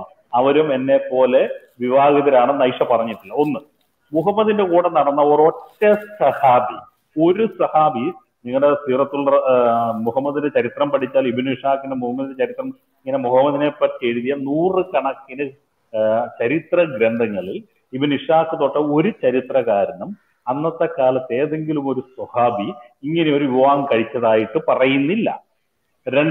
ഒന്നാമത്തെ പോയിന്റ് അത്. സെക്കൻഡ് പോയിന്റ്, ഈ ഐഷയെ ഇദ്ദേഹം കളിപ്പാട്ടവുമായി കാണാൻ ചെല്ലുമ്പോൾ അവർ വിവാഹിതരായിരുന്നു, അവരും എന്നെ പോലെ വിവാഹിതരായിരുന്നെന്നോ എന്നെ പോലെ വിവാഹ നിശ്ചയം കഴിഞ്ഞവരാണെന്നോ ഐഷ പറഞ്ഞിട്ടില്ല. ഐഷയുടെ കളിക്കൂട്ടുകാരാരെങ്കിലും ഒരാൾ വിവാഹിതയാണെന്നോ ഒരു സ്ഥലത്തും രേഖപ്പെടുത്തിയിട്ടില്ല. അപ്പോൾ ഇങ്ങനെ ഒരു ചരിത്രം നമുക്ക് കാണാൻ പറ്റുന്നില്ല. ഈ ഒരവസ്ഥയിൽ ഞാൻ വീണ്ടും അടുത്ത പോയിന്റ് ഒന്നുകൂടി എടുത്തു പറയുന്നു. ഒരു സഹാബാക്കളിൽ ഒരാൾ പോലും കല്യാണം കഴിച്ചതായിട്ട്, കുട്ടികളെ കല്യാണം കഴിച്ചതായിട്ട് പറയുന്നില്ല. ഇതുപോലെ ഏതെങ്കിലും ഒരു കുഞ്ഞായ ഭാര്യയുടെ വിവാഹം കഴിഞ്ഞ് പോയതോ അത് മരണപ്പെട്ടതോ അല്ലെ കുഞ്ഞിനെ എന്തെങ്കിലുമായിട്ട് ഒരു ചരിത്രവും നമുക്ക് ഇതിനകത്ത് വായിക്കാൻ പറ്റുന്നില്ല. അപ്പൊ ജാഹിലിയ കാലഘട്ടത്തിൽ ഇങ്ങനെയൊരു കാര്യം ഉണ്ടായിരുന്നു എന്ന് നിങ്ങൾക്ക് രേഖകൾ വെച്ച് തെളിയിക്കാൻ നിങ്ങൾക്ക് പറ്റില്ല. പക്ഷെ മുഹമ്മദ് അത് ചെയ്തു എന്ന് ഞങ്ങൾക്ക് രേഖകൾ വെച്ച് തെളിയിക്കാൻ പറ്റും. ഇനി അടുത്ത പോയിന്റ്, സെക്ഷൻ 2 അബൂബക്കറിനോട് വിവാഹം ആലോചിക്കുമ്പോൾ അബൂബക്കർ ചോദിക്കുന്നത്, ഞാൻ നിന്റെ സഹോദരനല്ലേ? ഞാൻ നിന്റെ സഹോദരൻ. അബൂബക്കറിന് പേടിയുള്ളത് കൊണ്ടാവാം അങ്ങനെയെങ്കിലും എന്റെ കുഞ്ഞിനെ വിവാഹം കഴിക്കുന്നത് നീ ഒഴിവാക്കണമെന്ന് പറയുമ്പോൾ അള്ളാഹുവിന്റെ ദീൻ അനുസരിച്ച് എനിക്കത് പറ്റും എന്ന് പറഞ്ഞ് മുഹമ്മദ് തന്റെ ആധിപത്യം സ്ഥാപിച്ചാണ് ആ വിവാഹം നടത്തുന്നത് എന്ന് വളരെ വ്യക്തമാണ്. മൂന്നാമത്തെ ശിശു പീഡകൻ എന്ന് പറഞ്ഞാൽ ഇവിടെ അത് കൊടുത്തോട്ട ഭാഷ കൃത്യമായും ഉമ്മ ഫാത്തിഹ എന്ന് പറയുന്ന വയറിലിഴയുന്ന കുഞ്ഞിനെ കാണുമ്പോൾ താങ്കൾ ഓർക്കുക, വയറിലിഴയുന്ന ഒരു കുഞ്ഞിനെ കെട്ടിപ്പിടിച്ച് നമ്മൾ ഉമ്മ കൊടുക്കുക. നമുക്ക് കൊതിയ മക്കളെ കാണുമ്പോൾ, ആരുടെ മക്കളായിക്കോട്ടെ, ആ കുഞ്ഞിനെ കാണുമ്പോൾ അള്ളാഹു ആണെങ്കിൽ ഞാൻ ജീവിച്ചിരുന്നാൽ, ഇവള് പ്രായമാകുമ്പോൾ ഞാൻ ജീവിച്ചിരുന്നാൽ ഇവളെ ഞാൻ കെട്ടുമെന്ന് പറയുന്ന ഒരു മനുഷ്യന്റെ ഉപബോധ മനസ്സിൽ ശിശു ലൈംഗികതയോടുള്ള ആസക്തിയാണെന്ന് തെളിയിക്കാൻ വേറെങ്ങും പോകേണ്ട സുഹൃത്തെ. അപ്പോൾ എനിക്ക് പറയാനുള്ള മെയിൻ പോയിന്റ് താങ്കൾക്ക് മനസ്സിലായെന്നാണ് എനിക്ക് തോന്നുന്നത്. Thank you. ഇത് മുഴുവൻ തെറ്റാണ് നിങ്ങൾ പറയുന്നത്. ഒരു മിനിറ്റ്, എനിക്കൊരു കാര്യം ആഡ് ചെയ്യാം. ഒരു മിനിറ്റ്, ബൈക്ക് ഒന്ന് ആഡ് ചെയ്തോട്ടെ. ആഡ് ചെയ്യാൻ അതായത് ഈ 6 വയസ്സുള്ള ഒരു കൊച്ചിന് ഒരിക്കലും ഒരു മെൻസ്ട്രേഷൻ സ്റ്റാർട്ട് ആവത്തില്ല. അപ്പൊ അത് ശിശു തന്നെയാണ്. മനസ്സിലായോ? അതെ, നിങ്ങൾ പറയണതൊക്കെ തെറ്റാണ്. അത് അന്നത്തെ കാലത്ത് ഉണ്ടായിരുന്ന ഈ നബിയെ അംഗീകരിക്കാത്തവർ ആരും ഉന്നയിക്കാത്തൊരു പ്രശ്നമാണ് ഇപ്പോൾ ഇന്നത്തെ സംഭവം ഉന്നയിക്കുന്നത്. എന്ത് ശിശു കല്യാണം കഴിച്ചു, ശിശു പീഡനം എന്നൊക്കെ ഉന്നയിക്കുന്നത് ഇന്നത്തെ കാലത്ത് മാത്രമാണ്. അന്നത്തെ ആർക്കും ഒരു പ്രശ്നമില്ല. അപ്പൊ അന്നത്തെ കാലത്ത് എന്താണ്, അത് സ്വാഭാവികമായിട്ട് നടന്നതാണ്. താങ്കൾ ഒരു രേഖ കാണിക്കൂ, സ്വാഭാവികമാണെന്നുള്ള രേഖ കാണിക്കൂ. ഞാൻ പറഞ്ഞത്, ഞാൻ മുഹമ്മദ് ഭായി താങ്കളോട് പറഞ്ഞത് ഐഷയെ കാണാൻ കൊടുത്തരം പാസെ ആദ്യരാത്രിയിലേക്ക് ചെല്ലുമ്പോഴും രണ്ടാമത് കാണാൻ ചെല്ലുമ്പോഴും കയ്യിൽ കളിപ്പാട്ടമായിട്ടാണ്. അതെ, നമ്മുടെ ഉസ്താദ് പ്രസംഗിച്ചല്ലേ, കാഞ്ചീപുരത്തിന്റെ പട്ടുസാരിയല്ല പാവക്കുട്ടിയായിട്ടാണ് പോയെന്ന് ഉസ്താദ് പ്രസംഗിച്ചൊരു വിവാദ ക്ലിപ്പ് കിടപ്പുണ്ട്. ഇനി ഇദ്ദേഹം പറയുന്ന ഒരു കാര്യം സ്ഥിരം പല്ലവിയാണ്, അക്കാലത്ത് ജീവിച്ചിരുന്നവർ പോലും പ്രവാചകനെ വിമർശിച്ചില്ല എന്നാണ് പറയുന്നത്. വളരെ തെറ്റാണ്. പ്രവാചകന്റെ ലൈംഗിക അരാജകത്വം അക്കാലത്ത് വിമർശിക്കപ്പെട്ടിരുന്നു. അതിൽ മറ്റൊന്ന്, ഈ സൈനബിനെ വിവാഹം കഴിച്ച സംഭവം വളരെ വളരെ വിമർശനം വരുത്തി വെച്ച് അമാനി എഴുതിയിരിക്കുന്നു, ചെറിയ മുണ്ട എഴുതിയിരിക്കുന്നു, അതുപോലെ നമ്മുടെ ജമാഅത്തെ ഇസ്ലാമിയുടെ മൗദൂദി എഴുതിയിരിക്കുന്നു. പ്രവാചകനെ ആളുകൾ ഏറെ പരിഹസിച്ച, ഇന്നും പരിഹസിച്ചുകൊണ്ടിരിക്കുന്ന പ്രശ്നമാണ് ഇതെന്ന് പറയുന്നത്. പ്രവാചകൻ ചെയ്ത ഈ കാര്യങ്ങളൊക്കെ അന്ന് വിമർശിക്കപ്പെട്ടിട്ടുണ്ട്. വിമർശകരുടെ നാവ് അദ്ദേഹം അരിഞ്ഞു കളയായിരുന്നു, ആളുകളെ വിട്ട് തല വെട്ടിക്കളയായിരുന്നു. തനിക്കെതിരെ കവിത പാടിയ സ്ത്രീയെ വെച്ചുകൊണ്ടിരുന്നില്ല, കുഞ്ഞിനെ മുലയൂട്ടിക്കൊണ്ടിരിക്കുന്നവരുടെ അടുത്ത് നിന്നും കുഞ്ഞിനെ വാരി ദൂരോട്ട് മാറ്റി എറിഞ്ഞിട്ട് ആ സ്ത്രീയെ വെട്ടിക്കൊല്ലായിരുന്നു, മാർവനെ. അപ്പൊ ഇങ്ങനെയൊക്കെയുള്ള സംഭവങ്ങളുണ്ട്. അതുകൊണ്ട് ഇത് മദ്രസയിൽ ഇദ്ദേഹം പഠിച്ച അറിവാ പറയുന്നത്. അക്കാലത്ത് ജീവിച്ചിരുന്ന ആരും പ്രവാചകനെ വിമർശിച്ചില്ല. മാത്രമല്ല, ഈ കല്യാണത്തിന് അബൂബക്കർ വിസമ്മതം പറഞ്ഞ് തുടങ്ങുന്നത്, ഞാൻ അങ്ങയുടെ സഹോദരനാണ്. അപ്പോഴാണ് ഈ പട്ടിൽ പൊതിഞ്ഞ് ഈ ആയിഷയെ കിട്ടിയ കഥയും അതൊക്കെ പുള്ളി സ്വപ്നം കണ്ടെന്നും അത് ആയിഷയോട് പിന്നെ പറയുന്നതും അള്ളാഹു അനുവദിച്ച സ്ത്രീയാണെന്നും ഒക്കെ പറയുന്നത്. ഇപ്പൊ നമ്മൾ ഇവരുടെ പണ്ഡിതന്മാരോട് ചോദിച്ചാൽ പറയും, ഈ നബിയുടെ ഹദീസുകൾ ജനങ്ങളിലേക്ക് എത്തിക്കാൻ, അദ്ദേഹത്തിന്റെ ജീവിതരീതി എത്തിക്കാൻ ഇങ്ങനൊരു പ്രായം കുറഞ്ഞ പെണ്ണിനെ വേണമായിരുന്നു, അതിനുവേണ്ടി ചെയ്താ. ഇതിനൊക്കെ എന്താ ആയത്തുള്ളതെന്ന് നമ്മുടെ ചോദ്യം. അള്ളാഹു ഇങ്ങനെ വല്ലതും പറഞ്ഞോ? പ്രായം കുറഞ്ഞൊരു പെണ്ണുണ്ടെങ്കിലേ ഈ ആയത്തെല്ലാം കൃത്യം ചെല്ലുള്ളൂ, എന്നിട്ട് ഈ ഹദീസ് എല്ലാം കൃത്യം ചെല്ലുള്ളൂ, എന്നിട്ട് ഹദീസ് കൃത്യം കിട്ടിയോ? ഹദീസിനകത്ത് വല്ല തീരുമാനമായോ? 200 കൊല്ലം കഴിഞ്ഞ് വന്ന ബുഖാരി ശേഖരിച്ചെടുത്ത കാര്യങ്ങളില് എത്രയോ കാര്യങ്ങളിൽ അനിശ്ചിതത്വം ഇന്നും തുടരുന്നു. പരമ്പര കറക്റ്റ് ആണോ, ഹസനാണോ എന്നൊക്കെ ഉള്ള സംശയം കിടക്കുന്നു. അപ്പോൾ ഈ പറഞ്ഞവയെല്ലാം തന്നെ മദ്രസ അധ്യാപകരും ഒക്കെ പഠിപ്പിച്ചു വിടുന്ന വെറും വ്യാജമാണ്. മുഹമ്മദ് അന്നും വിമർശിക്കപ്പെട്ടിട്ടുണ്ട്, ഇന്നും വിമർശിക്കപ്പെട്ടിട്ടുണ്ട്. പിന്നെ ഇവരുടെ ആഭ്യന്തര വിമർശനം കുറവായിരുന്നു. ആഭ്യന്തര വിമർശനം കുറവാകുന്നത് ഇദ്ദേഹം ഇതെല്ലാം ഒരു ദൈവത്തിന്റെ പേര് പറഞ്ഞാൽ ചെയ്യുന്നത്. അപ്പൊ ദൈവത്തോടുള്ള പേടി, അള്ളാഹുവിനോടുള്ള പേടി. 2, അദ്ദേഹത്തിന്റെ കൂടെ ഉമർ നിൽക്കുകയാണ്. ഉമർ എന്ന് പറഞ്ഞാൽ അടുത്ത തവണ വെട്ടാണ് വരുന്നത്. ഇങ്ങനെയൊക്കെയുള്ള വാളിനെ പേടിച്ച ആളുകൾ മിണ്ടാതിരുന്നിട്ടുണ്ട്. പക്ഷെ ഇങ്ങനെയുള്ള പ്രശ്നങ്ങള് വളരെ രൂക്ഷമായിട്ട് അന്നും ഇന്നും വിമർശിക്കപ്പെട്ടിട്ടുണ്ട് പൊതുജനങ്ങൾക്കിടയിൽ. അത് നിങ്ങൾ ഇതിന്റെ വ്യാഖ്യാന കൃതികൾ അമാനിയൊക്കെ വായിച്ചാൽ അപ്പോൾ തന്നെ മനസ്സിലാവുക. എനിക്കൊന്ന് സംസാരിക്കാൻ പറ്റുമോ? ഓക്കെ, സിസ്റ്റർ ഒരു മിനിറ്റ്. മുഹമ്മദ് കേട്ടായിരുന്നോ?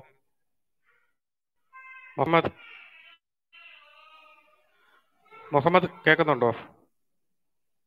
ഹലോ, കേട്ടായിരുന്നോ? കുട്ടട്ട പാസ്റ്റർ അതിന് മറുപടി. കേട്ടിരുന്നു. ഇത് നേരത്തെ നിങ്ങൾ ഇതിൽ പറഞ്ഞ ഒരാൾ പോലെ ഇതിനത് ആധികാരികമായി അറിയുന്ന ഒരാളല്ലാത്തതുകൊണ്ട് ഞാൻ അതിന് മറുപടി പറയുന്നില്ല.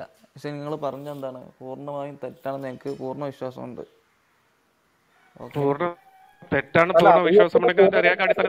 അറിയാത്തവരാണെങ്ങനെയാണ് സുഹൃത്തെ പൂർണ്ണമായിട്ടും തെറ്റാണെന്ന് പറയുന്നത്? അബൂബക്കറിന്റെ അടുത്ത് വന്നിട്ട് മുഹമ്മദ് ഈ കാര്യം പറയുമ്പോഴത്തേന് അബൂബക്കർ പറയുന്നുണ്ട്, അയ്യോ താങ്കൾ എന്റെ സഹോദരനല്ലയോ എന്ന് പറയുന്നുണ്ട്. അതിന്റെ ഹദീസുണ്ട്. 6 വയസ്സുള്ള കൊച്ചിനാണ് വിവാഹം കഴിച്ചത്. ആ സമയത്ത് ഊഞ്ഞാലാടിക്കൊണ്ടിരിക്കുകയായിരുന്നു, അവിടുന്ന് വിളിച്ചുകൊണ്ട് വന്നതാണ് കൊടുക്കുന്നത്. അതിന്റെ ഹദീസുണ്ട്. പനി പിടിച്ചിരിക്കുകയായിരുന്നു, ആ സമയത്ത് എന്റെ മുടികൾ മൊത്തം പൊഴിഞ്ഞു പോയെന്ന് പറയുന്ന ഹദീസുണ്ട്. ഇതൊക്കെ പുസ്തകങ്ങൾ ഞങ്ങളുടെ ഇരിക്കുമ്പോഴത്തേനും താങ്കൾ പറയുന്നു നിങ്ങൾ ഈ പറഞ്ഞ മൊത്തം തെറ്റാണ്. പക്ഷെ എനിക്കിതിനെപ്പറ്റി വലിയ അറിവില്ല, എന്നാൽ നിങ്ങളെല്ലാം പറഞ്ഞത് തെറ്റാണ്. ഞാൻ കട്ടപ്പനയ്ക്ക് ബസ് കയറി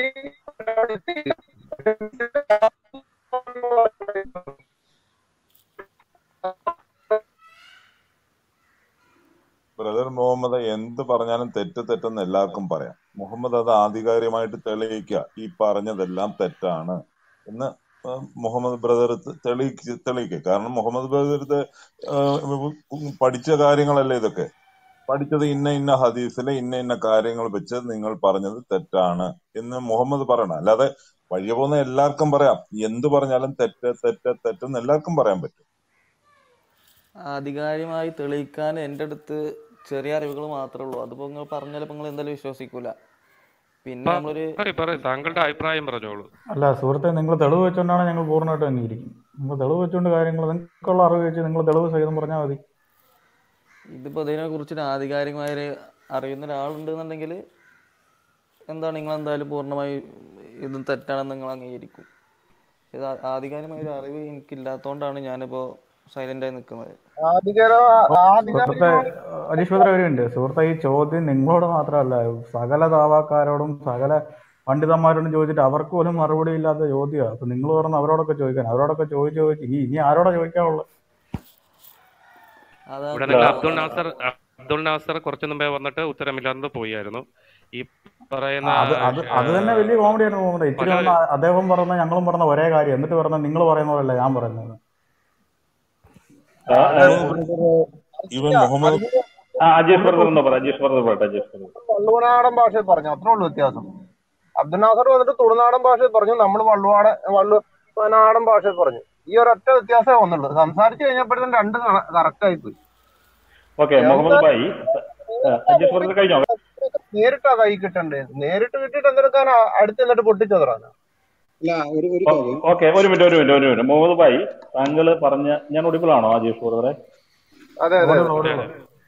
ഹദീസ് നമ്പർ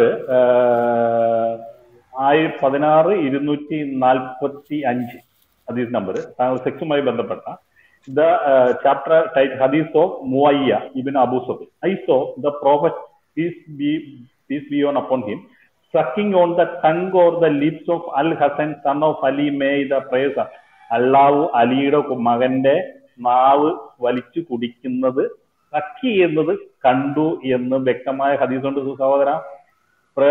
ദെൻ അടുത്തുകൊണ്ട് സഹോദര, he lift up his all shirt and kissed his penis.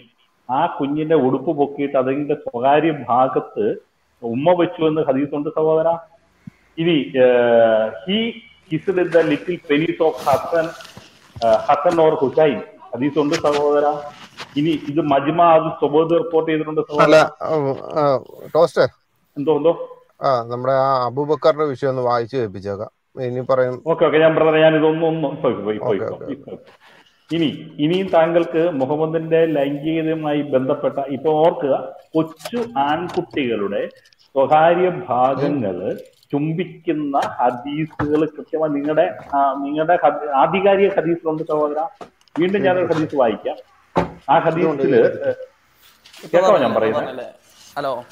ഒരു മിനിറ്റ് ജാമിൽ അൽ തിർമിദിയുടെ 27:32 താങ്കൾ എടുത്തൊന്ന് വായിക്കണം. അത് ഞാൻ മലയാളത്തിൽ പറഞ്ഞാൽ, ഐഷയുടെ നിവേദനം, അള്ളാഹുവിന്റെ റസൂൽ തന്റെ വീട്ടിലായിരിക്കുമ്പോൾ സയ്യിദ് ബിൻ ഹരിദ് അൽ മദീനയിലെത്തി. അങ്ങനെ അവൻ ചെന്ന് വാതിലിൽ മുട്ടി. അപ്പോൾ അള്ളാഹുവിന്റെ ദൂതൻ നഗ്നനായി നിന്നു, തന്റെ വസ്ത്രം വലിച്ചുകൊണ്ട്. അള്ളാഹുവാണ് മുമ്പും ശേഷവും ഞാൻ അവൻ നഗ്നനായി കണ്ടില്ല, അവൻ അവനെ കെട്ടിപ്പിടിച്ച് ചുംബിച്ചു. ഇങ്ങനെ ഒരുപാട് സാധനങ്ങളുണ്ട് സഹോദരൻ. ഞങ്ങൾ ഇതൊക്കെ പലതും എടുത്ത് പറയാതിരിക്കുന്നു. ബൈബിളിൽ പിന്നെ ഉണ്ടല്ലേ യഹോവ കൂട്ടിക്കൊടുത്ത കാര്യം. യഹോവ കൂട്ടിക്കൊടുത്ത കാര്യം. മറുപടി തരാം. ഒന്ന് വെയിറ്റ് ചെയ്യും. അത് മുഹമ്മദ് കഴിഞ്ഞ ഉടനെ മറുപടി തരാം. ഒരു കാര്യം, യഹോവ കൂട്ടിക്കൊടുത്ത കാര്യം ഞാൻ കാണിച്ചു തരാം. സ്ത്രീവിരുദ്ധനായ യേശുവിനെ അല്ലെന്നേ യഹോവ കൂട്ടിക്കൊടുത്തത് 10,000 വർഷം 4,000 വർഷങ്ങൾക്ക് മുമ്പ്. അപ്പൊ നമുക്ക് അവിടെ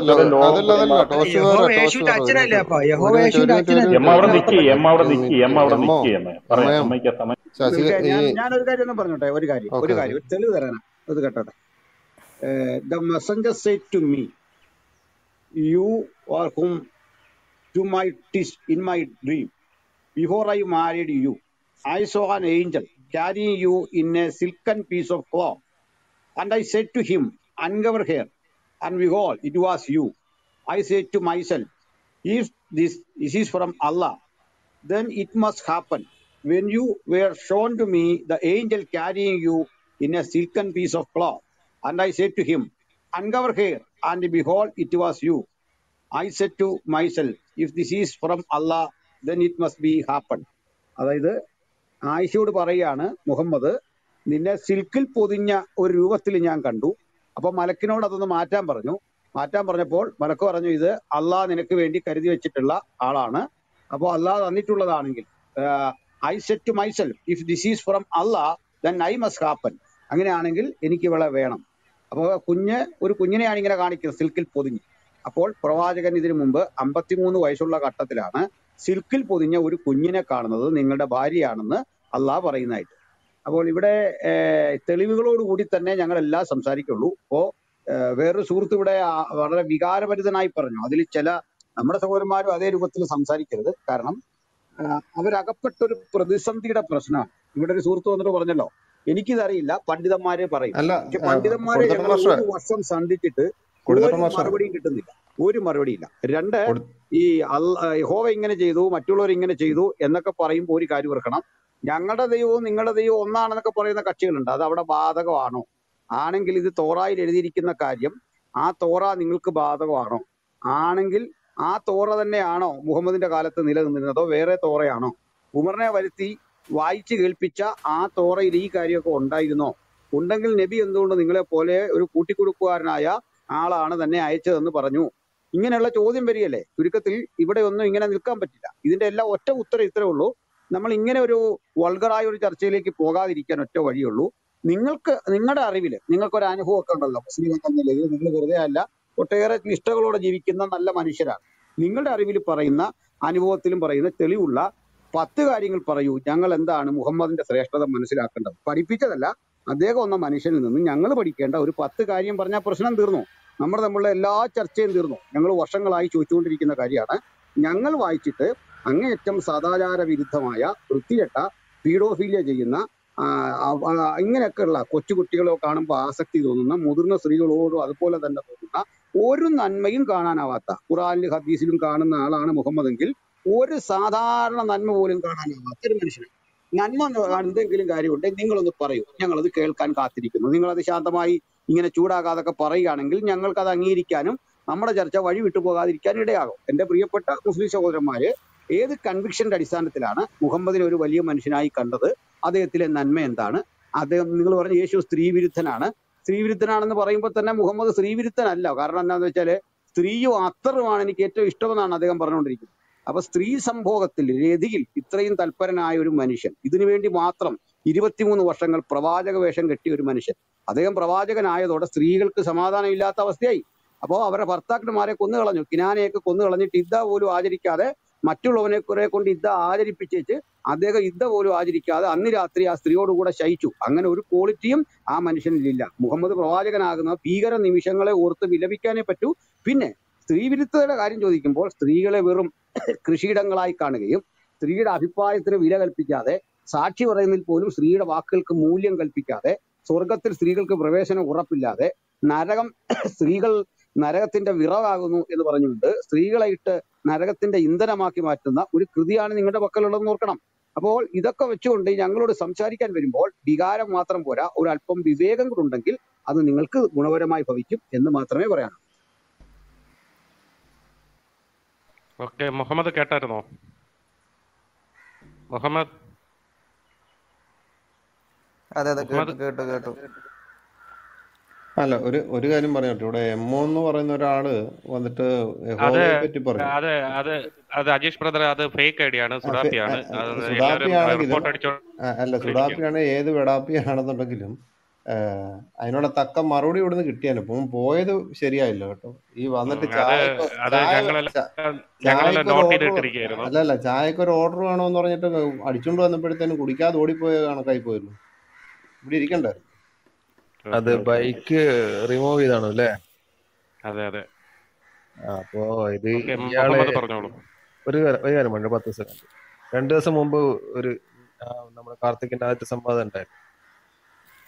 ഒരു ലോറൻസ് കാർത്തിക്കിന്റെ റൂമിൽ ഇരുന്നിട്ട് തെറി പറയുന്ന ആളാന്ന് ഞങ്ങൾക്ക് അറിയാന്നേ. അല്ല, അത് കഴിഞ്ഞപ്പോ ഈ ആരിസ് മദനിയും ഷിറാഫും ഒക്കെ ഉള്ള റൂമിൽ ഈ പുള്ളി പോയിരുന്നിട്ട് ഇങ്ങനെ സംസാരിക്കുമ്പോൾ ഞാൻ വിചാരിച്ചിരുന്നു, ശശികൾ ടീച്ചറുടെ ഒരു ഫോട്ടോ DP ആയിട്ടിട്ട് എന്താണ് ഈ പറയുന്നത്, എനിക്ക് മനസ്സിലാവുന്നില്ല. പുള്ളിക്ക് എന്തോ വിഷമം ഇതൊക്കെ പറഞ്ഞത്. പിന്നെ അല്ല, വിഷമല്ല, ഒരു സന്തോഷം, കാർത്തിക് 2 കൊടുത്തല്ലോ എന്നുള്ള സന്തോഷം. അപ്പൊ ഞാനിങ്ങനെ വിചാരിച്ചിരുന്നു, എന്താണിത് ശശികല ടീച്ചറുടെ ഫോട്ടോയും വെച്ചിട്ട്. അപ്പൊ ഇപ്പോ പുള്ളിയുടെ കളി വെളിച്ചത്തായെന്ന് എനിക്ക് തോന്നുന്നത്. അത് എത്ര മൂടി വെച്ചെന്ന് പറഞ്ഞു കഴിഞ്ഞാലും ഇവരെ പോലുള്ളവർ ഏതൊക്കെ ഐഡി വന്നെന്ന് പറഞ്ഞു കഴിഞ്ഞാലും ഇവരുടെ ഇത് പുറത്തിയാണ്. അത് അതിനുള്ള അതേപോലെ അജീഷ് ബ്രദറെ ഒരു എംബർ എന്ന് പറഞ്ഞുകൊണ്ട് ഒരു ഐഡി വരുന്നുണ്ട്. പുള്ളി എല്ലായിടം ചെന്ന് പറയുന്ന RSS ആരാണെന്ന് പറഞ്ഞുകൊണ്ട് അവിടെ ചെന്ന് വാദിക്കുന്നത്. ഇപ്പൊ അവര് RSS ആരാ കുറെ ഒറ്റ ശ്ലോകം ചെല്ലാൻ പറഞ്ഞപ്പോഴത്തേനും ഈ RSSലെ ഒരുമാതിരിപ്പെട്ട RSSകാർക്ക് അറിയാവുന്ന ഒരു പാട്ട് എനിക്കും അറിയാം. ഏക്ക് സാത്ത് ഉച്ചാർ കരോ ഹമ്മൈസ വ്യവഹാർ കരോ എന്ന് പറയുന്നത്. ആ പാട്ടൊക്കെ നമ്മൾ കുറച്ച് പാടിയിട്ടുള്ളത്. അതുകൊണ്ട് ആ ഒരു പാട്ട് പോലും അറിയാൻ പറ്റാത്ത ഒരു RSSകാരന് ഉണ്ടോ ഇല്ലെന്ന് എനിക്കറിയത്തില്ല. അല്ല, ഇവര് വാതുറന്നാൽ തന്നെ പെട്ടെന്ന് മനസ്സിലാവും ഇവർ ഏത് ടൈപ്പാണ്. മുഹമ്മദ് പൊങ്ങി എന്നാ തോന്നുന്നത്. അബ്ദു പോയോ? ഹമീദ് ഭായ് മൈക്ക് ബ്ലിങ്ക് ആ ഇതായിരുന്നു. ശരി എന്നാ. അടുത്ത അബ്ദു. ഹമീദ് ഭായ് അബ്ദു പറഞ്ഞോളൂ. പറഞ്ഞോളൂ. ആ പറഞ്ഞോട്ടെ കേൾക്കാം. പറഞ്ഞോട്ടെ. പറയൂ. അബ്ദു പറയും. അബ്ദുല്ല ഹമീദാണ്. അല്ല ഈ അബ്ദു എന്ന് വെച്ച് കഴിഞ്ഞാൽ അടിമേനല്ലേ, അള്ളാഹുവിന്റെ അടിമേനല്ലേ? തീർച്ചയായിട്ടും ആ അതുകൊണ്ട് ഞാനപ്പൊ അങ്ങനെ വിളിച്ചത്. സംസാരിക്കണം എന്നാ പറഞ്ഞേ. അല്ല അങ്ങനെ അതുകൊണ്ട് അങ്ങനെ വിളിച്ചു. അള്ളാഹുവിന്റെ അടിമകളെ പിന്നെ അബ്ദുള്ള അബ്ദു എന്നല്ല പിന്നെ എന്താ വിളിക്കണ്ടേ?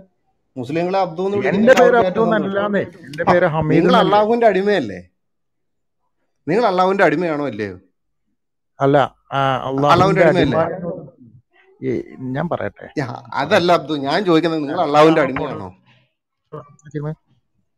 അള്ളാഹുവിന്റെ അതിലെന്താ അടിമയാണോ? സംശയം?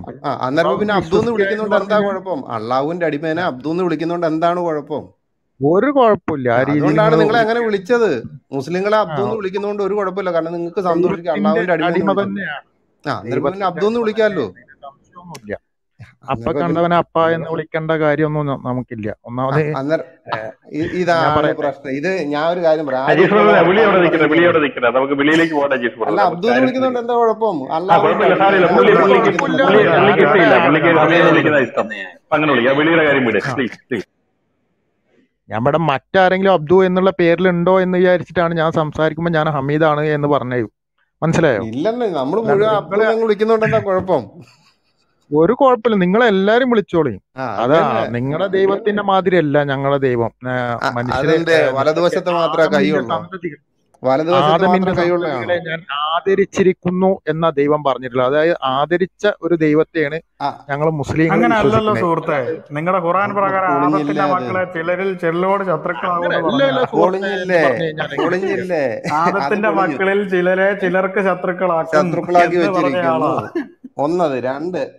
എവിടെ ഒന്നത് നീ തെളിവാണോ? തെളിവ് ഞാൻ തരാം. പിന്നല്ല തെളിവാണ് വേണ്ടത്. കൊള്ളാം. അത് ഇതന്നല്ലേ ശത്രുത എന്ന് പറഞ്ഞാൽ എന്താണ്? ശത്രുത എന്ന് പറഞ്ഞാൽ ഇതന്നല്ലേ? നിങ്ങൾ ഈ അല്ല ക്രിസ്ത്യാനികളിൽ പിന്നെ തെളിവ് ഇരുന്ന് ചോദിച്ചേ. അല്ല ഒളിപ്പും ഹമീദ് പിന്നെ തെളിവ് പാടും ചോദിച്ചേ. അബ്ദു ഓക്കെ, ഒരു മിനിറ്റ് ഹമീദ് ഭായി, ഒരു മിനിറ്റ് ഹമീദ് അബ്ദു ഭായി. തെളിവ് ചോദിച്ചു. ഇവിടെ തെളിവിന്റെ കഴിഞ്ഞ സമയമാകുമ്പോഴത്തേന് ഒന്നര അബ്ദു വന്ന് ഒരു ബഹളം മിനിറ്റ് വെക്കും. അജീഷ് ഭായി, ഒന്നര ഞാൻ പറയട്ടെ. എല്ലാരും കൂടി ഹമീദ് ഒച്ചയും ഭായി ഒരു മിനിറ്റ് കൂട്ടിയിട്ടൊന്നും കാര്യമില്ല. 2 വർഷം മുമ്പ് നിങ്ങളുടെ വരെ നാണവും അല്ലല്ല മാനവും ഹമീദ് ഭായി കണ്ടതല്ലേ. വിഷയത്തിലേക്കാണ് വരുന്നത്. അതായത് ഒരു വർഷം മുമ്പ് വരെയെങ്കിലും തീർത്ത് പറഞ്ഞാൽ ഒരു മുഹമ്മദ് എന്ന് പറയുന്നത് കുറേയേറെ പേർക്ക് വലിയൊരു മഹോന്നതനായിരുന്നു, സമാധാനത്തിന്റെ രാജാവായിരുന്നു. അല്ല ഇപ്പോഴും മഹോന്നത തന്നെയാണ്. ഞാൻ കംപ്ലീറ്റ് നിങ്ങൾക്കത് ഒരു മിനിറ്റ് ഹമീദ് മൂല്യങ്ങളുടെ പ്രവാചകനായിരുന്നു. പ്രത്യേകിച്ച് നമ്മുടെ ആഴക്കടൽ അക്ബറൊക്കെ പറഞ്ഞാൽ അതിന് തുല്യം വെക്കാൻ ഒരാൾ ഭൂമിയിൽ ജനിക്കാത്തത് കൊണ്ട് തന്നെ മാനവരിൽ മഹോന്നതനായിരുന്നു.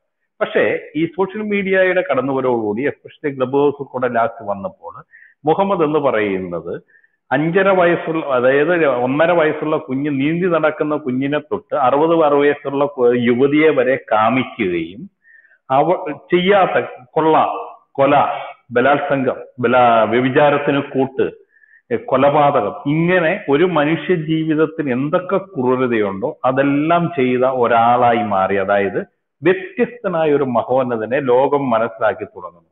അതിനെക്കുറിച്ച് താങ്കളുടെ അഭിപ്രായം? ഇവിടെ പ്രവാചകൻ പറയട്ടെ, ഞാൻ പറയാൻ സമ്മതിക്കൂ. ഇവിടെ പ്രവാചകൻ മുഹമ്മദ് നബി ലോകം കണ്ടതിൽ ഏറ്റവും മഹോന്നതൻ തന്നെയാണ്. കാരണം ഇസ്ലാം എന്ന വിശ്വാസം ലോകർക്ക് മനസ്സിലാക്കി കൊടുത്തത് പ്രവാചകനാണ്. വിശ്വസിക്കുകയും സൽക്രമം ചെയ്യുക എന്നതാണ് ഇസ്ലാമിൻ്റെ അടിസ്ഥാന വചനം. അല്ലാണ്ട് വിശ്വസിക്കുകയും ഹജ്ജ് ചെയ്യുക അല്ലെങ്കിൽ ഉംറ ചെയ്യുക എന്നല്ല. ഒരാൾ വിശ്വസിച്ചാൽ മാത്രം പോരാ, അദ്ദേഹം സൽക്രമം ചെയ്യുമ്പോഴാണ് യഥാർത്ഥ മുസ്ലിം ആകുക. മനസ്സിലാവുണ്ടല്ലോ? അവിടെ തന്നെ പഠനം ഒന്ന് നടന്നു കഴിഞ്ഞു. അതായത് ഈ ഒരു പ്രത്യയശാസ്ത്രം നിലനിൽക്കും കാലം നിങ്ങൾക്ക് നല്ല യുക്തിവാദികൾക്ക് വരെ ഇസ്ലാമിനെ തകർക്കാനോ തോൽപ്പിക്കാനോ കഴിയില്ല. അതൊക്കെ താൽക്കാലിക വിജയം മാത്രമാണ്. പിന്നെ നിങ്ങൾ ഇവിടെ പറയട്ടെ, ഞാൻ പറഞ്ഞു കഴിഞ്ഞിട്ട് നിങ്ങൾക്ക് പറയാം. അതായത് ഈ അട്ടഹസും ഓളിയരുടെ ഒക്കെ സ്വന്തം വേദഗ്രന്ഥം എടുത്ത് 10 മിനിറ്റ് പോലും നാട്ടുകാരുടെ മുന്നിൽ പറയാൻ കഴിയില്ല എന്നുള്ളത് കൊണ്ടാണ്. അതായത് അടിസ്ഥാന വേദഗ്രന്ഥം, ഞാൻ ഹദീസിന്റെ കാര്യമോ അല്ലെങ്കിൽ ഈ ബൈബിളിന്റെ താഴെയുള്ള ഗ്രന്ഥങ്ങളല്ല. അതായത് ബൈബിളും ഖുർആനും ആണല്ലോ നമ്മളെ വേദഗ്രന്ഥങ്ങൾ. അപ്പൊ ഈ ബൈബിളൊന്നും എടുത്തിട്ട് 10 മിനിറ്റ് പോലും നിങ്ങൾക്ക് പറയാൻ കഴിയില്ല. അങ്ങനെയാണെന്നുണ്ടെങ്കിൽ ആ കാർത്തികന്റെ മുന്നിൽ നിന്ന് നിങ്ങൾ ഒളിച്ചോടൂല. അങ്ങനെ ഒരു കാർത്തിക്കല്ല ഇവിടെ ഉള്ളത്. ഇവിടെ ഇസ്ലാമിൽ മുസ്ലിങ്ങളിൽ തന്നെ ഒരുപാട് പേര് ഈ നിങ്ങളുടെ വേദഗ്രന്ഥം കൃത്യമായിട്ട് അറിയുന്ന ആളുകളുണ്ട്. പക്ഷേ ഈ രീതിയിലുള്ള ഒരു ചർച്ച അല്ല മുസ്ലിങ്ങൾ ആഗ്രഹിക്കുന്നത് അല്ലെങ്കിൽ ഉദ്ദേശിക്കുന്നത് എന്നുള്ളത് കൊണ്ട് മാത്രമാണ് നിങ്ങളൊക്കെ ഈ കഴിച്ചിലായി പോകുന്നത്. അല്ലെങ്കിൽ നിങ്ങൾ ഒരു കാർത്തിക്കിന്റെ മുന്നിൽ നിന്ന് ഓടിയ സ്ഥിതിക്ക് ഞങ്ങൾ 100 ആൾക്കാർ ഇറങ്ങിയിട്ടുണ്ടെങ്കിൽ നിങ്ങൾക്ക് നിൽക്കാൻ സ്ഥലം ഉണ്ടാവില്ല. മനസ്സിലായോ? അപ്പോൾ ഇസ്ലാമിന്റെ അടിസ്ഥാന വിശ്വാസം എന്ന് പറഞ്ഞു കഴിഞ്ഞാൽ വിശ്വസിക്കുകയും സൽക്രമം ചെയ്യുകയും ചെയ്യുക എന്ന് തന്നെയാണ്. ആ ഒരു രീതിയിലല്ല മറ്റു വിശ്വാസങ്ങൾ. സൽക്രമം എന്ന് പറഞ്ഞാൽ ഒരു ലോകത്ത് ഒരു 10 ഒരു നായിക്ക് ഒരു പട്ടിയുടെ ജീവൻ രക്ഷിക്കാൻ പറ്റുമോ? അത് ഒരു സൽക്രമമാണ്. എന്നാൽ 100 പേരെ കൊല്ലേണ്ടി വന്നാലും അതും സൽക്രമമായിട്ട് ആ ലോകത്തിന് അതാണ് വേണ്ടത് എന്നുണ്ടെങ്കിൽ അത് സൽക്രമമായിട്ടാണ് കൂട്ടേണ്ടത്. അല്ലാണ്ട് അവിടെ ശിക്ഷ, രക്ഷ അല്ലെങ്കിൽ നിങ്ങൾ ഈ പറഞ്ഞ പീഡോഫീലിയ ഇതൊന്നും അതിൽ ഉൾപ്പെടൂല. കൊല്ലേണ്ടി വന്നാൽ കൊല്ലുക, രക്ഷിക്കേണ്ടി വന്നാൽ രക്ഷിക്കുക. അതാണ് സൽക്രമം എന്ന് പറയുന്നത്. മനസ്സിലായോ? അത് സമൂഹത്തിന് നന്മ എന്താണോ ഇനി ഞാനൊരു മറുപടി പറഞ്ഞോട്ടെ. ഇപ്പൊ നിങ്ങള് ഇപ്പൊ നിങ്ങൾ രണ്ടാമത് പറഞ്ഞ കാര്യം ഞാൻ ആദ്യം പറയാം, എന്നിട്ട് ഞാൻ നിങ്ങൾ ആദ്യത്തെ മറുപടിക്കുള്ള മറുപടി ഞാൻ തരാം. ഇപ്പൊ നിങ്ങൾ പറഞ്ഞു കാർത്തിക്ക് ഒരു ഗ്രൂപ്പ് ഇട്ടതിന്റെ വിളിച്ചിട്ട് നിങ്ങൾ ആരും വരുന്നില്ലെന്ന്. അങ്ങനെയാണ് ഞാനൊന്ന് ചോദിച്ചോട്ടെ സുഹൃത്തെ, നിങ്ങളുടെ എംഎംഒക്കെ അല്ല, നിങ്ങൾ ആരും വരുന്നുണ്ടെങ്കിൽ ഞാൻ ചോദിക്കട്ടെ, നിങ്ങൾ ഞാൻ ഇടപെട്ടായിരുന്നോ ഹമീദെ? ഞാൻ ഇടപെട്ടായിരുന്നോ നിങ്ങൾ കയറിയപ്പോ? നിങ്ങളുടെ എംഎംഒക്കെ എന്ത് ചെയ്യുന്നിട്ട് വിളിച്ചിട്ട് ഒരു സംവാദത്തിന് വിളിച്ചിട്ട് വരുന്നോ? മുഹമ്മദ് ഈസ എന്ത് ചെയ്യേ? ഇവിടെ താഴെ സിജോ ബ്രദർ ഇരിപ്പുണ്ട്. ഖുറാൻ ചർച്ച ചെയ്യാനാണ് ഞാനില്ല, ബൈബിൾ മാത്രം ചർച്ച ചെയ്യാനാണെന്ന് പറഞ്ഞ് മുങ്ങി കിടക്കുന്ന ആളാ മുഹമ്മദ് ഈസ. എന്ത് ചെയ്യേ? നിങ്ങളുടെ മുജാഹിദ് ബാലുശ്ശേരി എന്ത് ചെയ്യേ? 3 വട്ടം വെല്ലുവിളിച്ചിട്ട് അനിൽക്കുടത്തട്ടം പാസ്റ്റർ വീഡിയോയിൽ പറഞ്ഞല്ലോ, അതെല്ലാം ഞാൻ അംഗീകരിക്കുന്നു, ഞാൻ വരാമെന്ന് പറഞ്ഞിട്ട് പിന്നീട് അനിൽക്കുടത്തട്ടം പാസ്റ്ററായിട്ട് ഞാൻ ഡിബേറ്റിലെന്ന് പച്ചയ്ക്ക് പറഞ്ഞ ആളാ. എന്ത് ചെയ്യും? എന്നിട്ട് നിങ്ങൾ എന്താ പറയുന്നത്? ഞങ്ങൾ എല്ലായിടത്തും പോയി ചെയ്യാറുണ്ട്, നിങ്ങൾക്ക് പേടിയാണെന്ന്. പേടിയില്ല പിന്നെ നിങ്ങൾ എന്തിനാ ഈ ഒളിച്ചും പാത്തും ഇങ്ങനെ നടക്കുന്നത്? ധൈര്യമായിട്ട് സമ്പാദിച്ചൂടെ? ഇനി നിങ്ങൾ ആദ്യം പറഞ്ഞ കാര്യം, ഒരു കാര്യം കൂടെ നിങ്ങൾ ആദ്യം പറഞ്ഞ കാര്യം, മുഹമ്മദ് എല്ലാ കാലത്തും മാനവരിൽ മഹോന്നതനാണെന്ന് നിങ്ങൾ പറഞ്ഞു. അങ്ങനെയാണ് ഞാൻ ചോദിക്കട്ടെ, ഈ ബുദ്ധനേക്കാളും യേശുക്രിസ്തുവിനേക്കാളും, ഇനി യേശുക്രിസ്തുവിന്റെ കാര്യം വിടും, ബുദ്ധനേക്കാളും ശ്രീനാരായണ ഗുരുവിനേക്കാളും ഒക്കെ മാനവരിൽ മഹോദനാണോ ഈ പറഞ്ഞ നിങ്ങളുടെ മുഹമ്മദ്? ആണെങ്കിൽ ആണ്, അല്ലെങ്കിൽ അല്ല എന്ന് പറ. അതിന്റെ തെളിവും കൂടെ പറയണേ. അല്ല, ഒരു കാര്യം ഞാൻ പറയട്ടെ. പറയാൻ തെളിവടക്കമാണല്ലോ പറയുന്നത്. യേശുക്രിസ്തു എന്നൊരു വ്യക്തിയാണെങ്കിൽ ഞാൻ പറയുന്നത് ഈസാ നബി അല്ല, യേശുക്രിസ്തു തന്നെയാണ്. അദ്ദേഹത്തിന്റെ സ്വഭാവ ഗുണം അല്ല, എന്നാ ഈസാ നബി ആയിക്കോട്ടെ, എന്നാ അങ്ങനെ ആയിക്കോട്ടെ. ഏതാ നിങ്ങൾക്ക് വേണ്ടത്? ഖുറാനിൽ അള്ളാഹു അയച്ച ഈസാ നബി എന്ന് പറ, അങ്ങനെ പറഞ്ഞു തുടങ്ങും. തീർച്ചയായിട്ടും അദ്ദേഹം ശാന്തിയും സമാധാനവും പ്രബോധനം ചെയ്ത് ഏതാണ്ട് 3.5 വർഷക്കാലം. എന്നിട്ട് എന്തുണ്ടായി? ജൂതന്മാര് അദ്ദേഹത്തെ ഒരുപാട് ക്രൂശിച്ചു. പക്ഷെ അദ്ദേഹത്തെ മരിക്കാനോ അല്ലെങ്കിൽ ക്രൂശിക്കാനോ ദൈവം വിട്ടിട്ട്. ജൂതന്മാരാണോ ക്രൂശിച്ചത്? പിന്നെ യഹൂദികളല്ലേ? അന്ന് ഖുറാന്റെ അകത്തും തെളിവും തന്നത് ഈസാ നബിയെ യഹൂദികൾ ക്രൂശിച്ചു. നോക്കട്ടെ, തെളിവില്ല സുഹൃത്തെ. നിങ്ങൾ അല്ലല്ലേ, ഈ യേശുക്രിസ്തുവിനെ മാറ്റി നിങ്ങൾ രണ്ടും ഇപ്പൊ ഒന്നാന്നല്ല പറഞ്ഞു. അള്ളാഹു അയച്ച ആ ഈസാ നബിയെ യഹൂദന്മാരാണ് ക്രൂശിച്ചത് എന്നുള്ളതിന്റെ തെളിവ് ഇതാ ഖുറാനിന്ന്. അല്ല, ഇത് ഒന്നാക്കണോ അത് രണ്ടാക്കണോ? ഒന്നാക്കണമെങ്കിൽ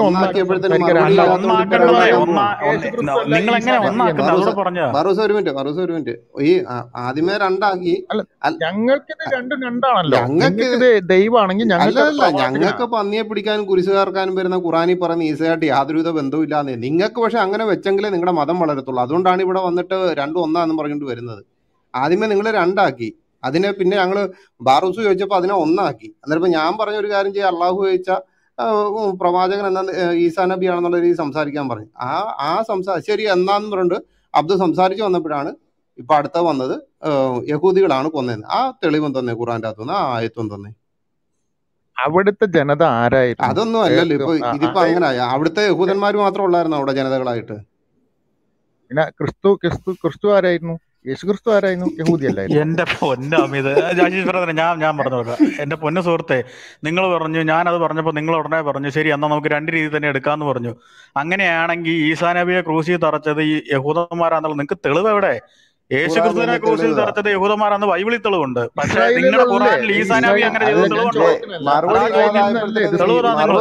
മറുപടി ഇല്ലാതായപ്പോഴത്തേന് മീൻ പറക്കാൻ മുളക് അല്ല കേൾക്കുന്നിടത്ത് ഇതിന് ദേഷ്യം തെളിവ് പിടിക്കും. സൂറത്ത് മറിയമിൽ പോയ ഇഷ്ടം പോലെ അത് ഇനി അതേ എടുത്തു ചോദിച്ചുള്ളൂ, ആ തന്നേര്. മറുപടിയേ ചോദിച്ചുള്ളൂ. ആ തെളിവ് തന്നേര്. സൂറത്തുൽ മറിയം, അതന്നെ മറിയം സൂറത്തുൽ 19 മറിയം അധ്യായം. എന്നിട്ട് എടുത്ത് വായിക്കൂ, എടുത്ത് വായിക്കൂ. അത് അതെടുത്ത് വായിച്ചോ. സൂറത്ത് മറിയം 19 അധ്യായം എവിടെ കിടക്കുന്നു? ഏതായത്തിൽ 1 മുതലേ ഉള്ളതിന്റെ അകത്ത് എവിടെയാണ് കിടക്കുന്നത്? പറഞ്ഞോളൂ. പിന്നെ എന്താണ് അതിലുള്ളത്? അതിനുള്ളതിൽ എന്താന്ന് പിന്നെ ഹമീദിന് അറിയത്തില്ല, അബ്ദുവിന് അറിയത്തില്ല, എനിക്കറിയാം. അല്ല ഞാൻ ഒരു കാര്യം പറയട്ടെ. ഞാൻ പറയട്ടെ, യേശുക്രിസ്തു എന്തായാലും നിങ്ങൾക്ക് ദൈവമാണല്ലോ. ആ ദൈവത്തിന് സ്വന്തം ജീവൻ രക്ഷിക്കാൻ പറ്റാത്ത ഒരു ദൈവത്തിനെ ആരാധിക്കാതെ അഗ്രചർമ്മം കട്ട് ചെയ്ത മുസ്ലിങ്ങളായ ദൈവത്തിനെ ആരാധിക്കരുത്.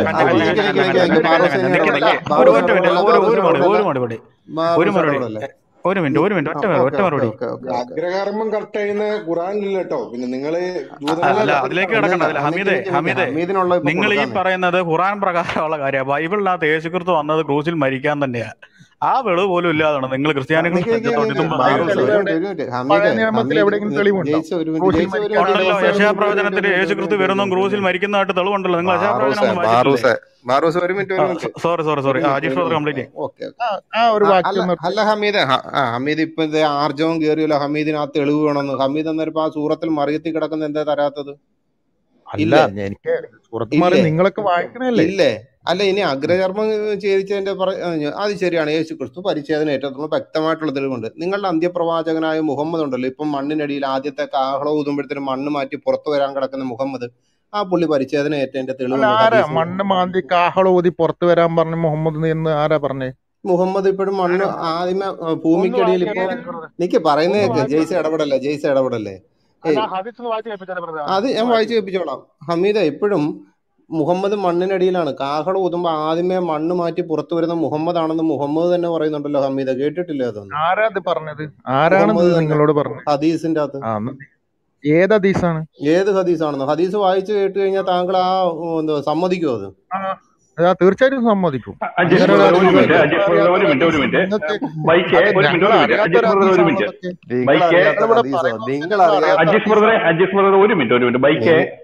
ബൈക്കോ ബോണ്ടോ അല്ലെങ്കിൽ നമ്മുടെ റിപ്ലൈ ഓണോ? അപ്പൊ അതിനകത്ത് ടൈം ലിമിറ്റ് വല്ലതും ഉണ്ടോ? അത് റൺ ചെയ്തതിന് കുഴപ്പമില്ലല്ലോ. 7 മണിക്കൂർ വരെ ഓടിക്കാൻ തോന്നുന്നു. എത്ര മണിക്കൂർ ആയെന്ന് അറിയത്തില്ലല്ലോ. ഇല്ല പറഞ്ഞ ഒരു 2-2.5 മണിക്കൂറായുള്ളൂ. മാക്സിമം 3. എന്നിട്ട് ആ ഹദീസ് ഒന്ന് എടുക്കോ? മുഹമ്മദ് ആണ് ആദ്യം വരിക എന്നുള്ളത്, പ്രവാചക മുഹമ്മദ് നബിയാണ് ആദ്യം വരിക എന്നുള്ളത്. കൊള്ളാം. എത്ര ഹദീസ് വേണോ? 1 വേണോ 2 എണ്ണം വേണോ അബ്ദുവിന്? ഹമീദേ, നേരത്തെ കർത്താവായ യേശുക്രിസ്തുവിനെ പറ്റി പറഞ്ഞല്ലോ. ഇവിടെ അല്ല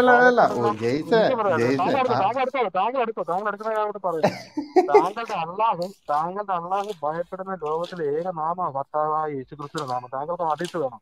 അത് വേണം, ഞാൻ തരാം. പിന്നെ ദൈവത്തിനാണല്ലോ യേശുക്രിസ്തുവിനെ പറയാം. അയാള് ദൈവമാണെന്ന് ആരാ പറഞ്ഞിരിക്കുന്നത്? അജീഷ് ബ്രദർ ഹദീസ് വായിച്ചു കഴിഞ്ഞപ്പോ ഞാൻ ഇവിടെ അറബിനാടിന്റെ അപ്പുറത്തോട്ട് ഒരു അറിവില്ലാത്ത അള്ളാഹുവിനെ ആരാധിച്ചിട്ട് ഒരു നടക്കുന്ന അറബി നാടിന്റെ അപ്പുറത്തോട്ട് വല്ല അറിവുണ്ടോ അള്ളാഹുവിന്? 3618 ഹദീസിന്റെ അകത്ത് മണ്ണിനടി കിടക്കുക ആര്? മുഹമ്മദ്. ഇതേ കേട്ടോ, സുനനു തിർമദി. അബ്ദു ശരിക്കും കേട്ടോണം. അപ്പൊ ഇത് അംഗീകരിച്ച് തന്നേക്കണേ. സുന്നു തിർമദി അധ്യായം 50 ഹദീസ് നമ്പർ 3615 പേജ് 964.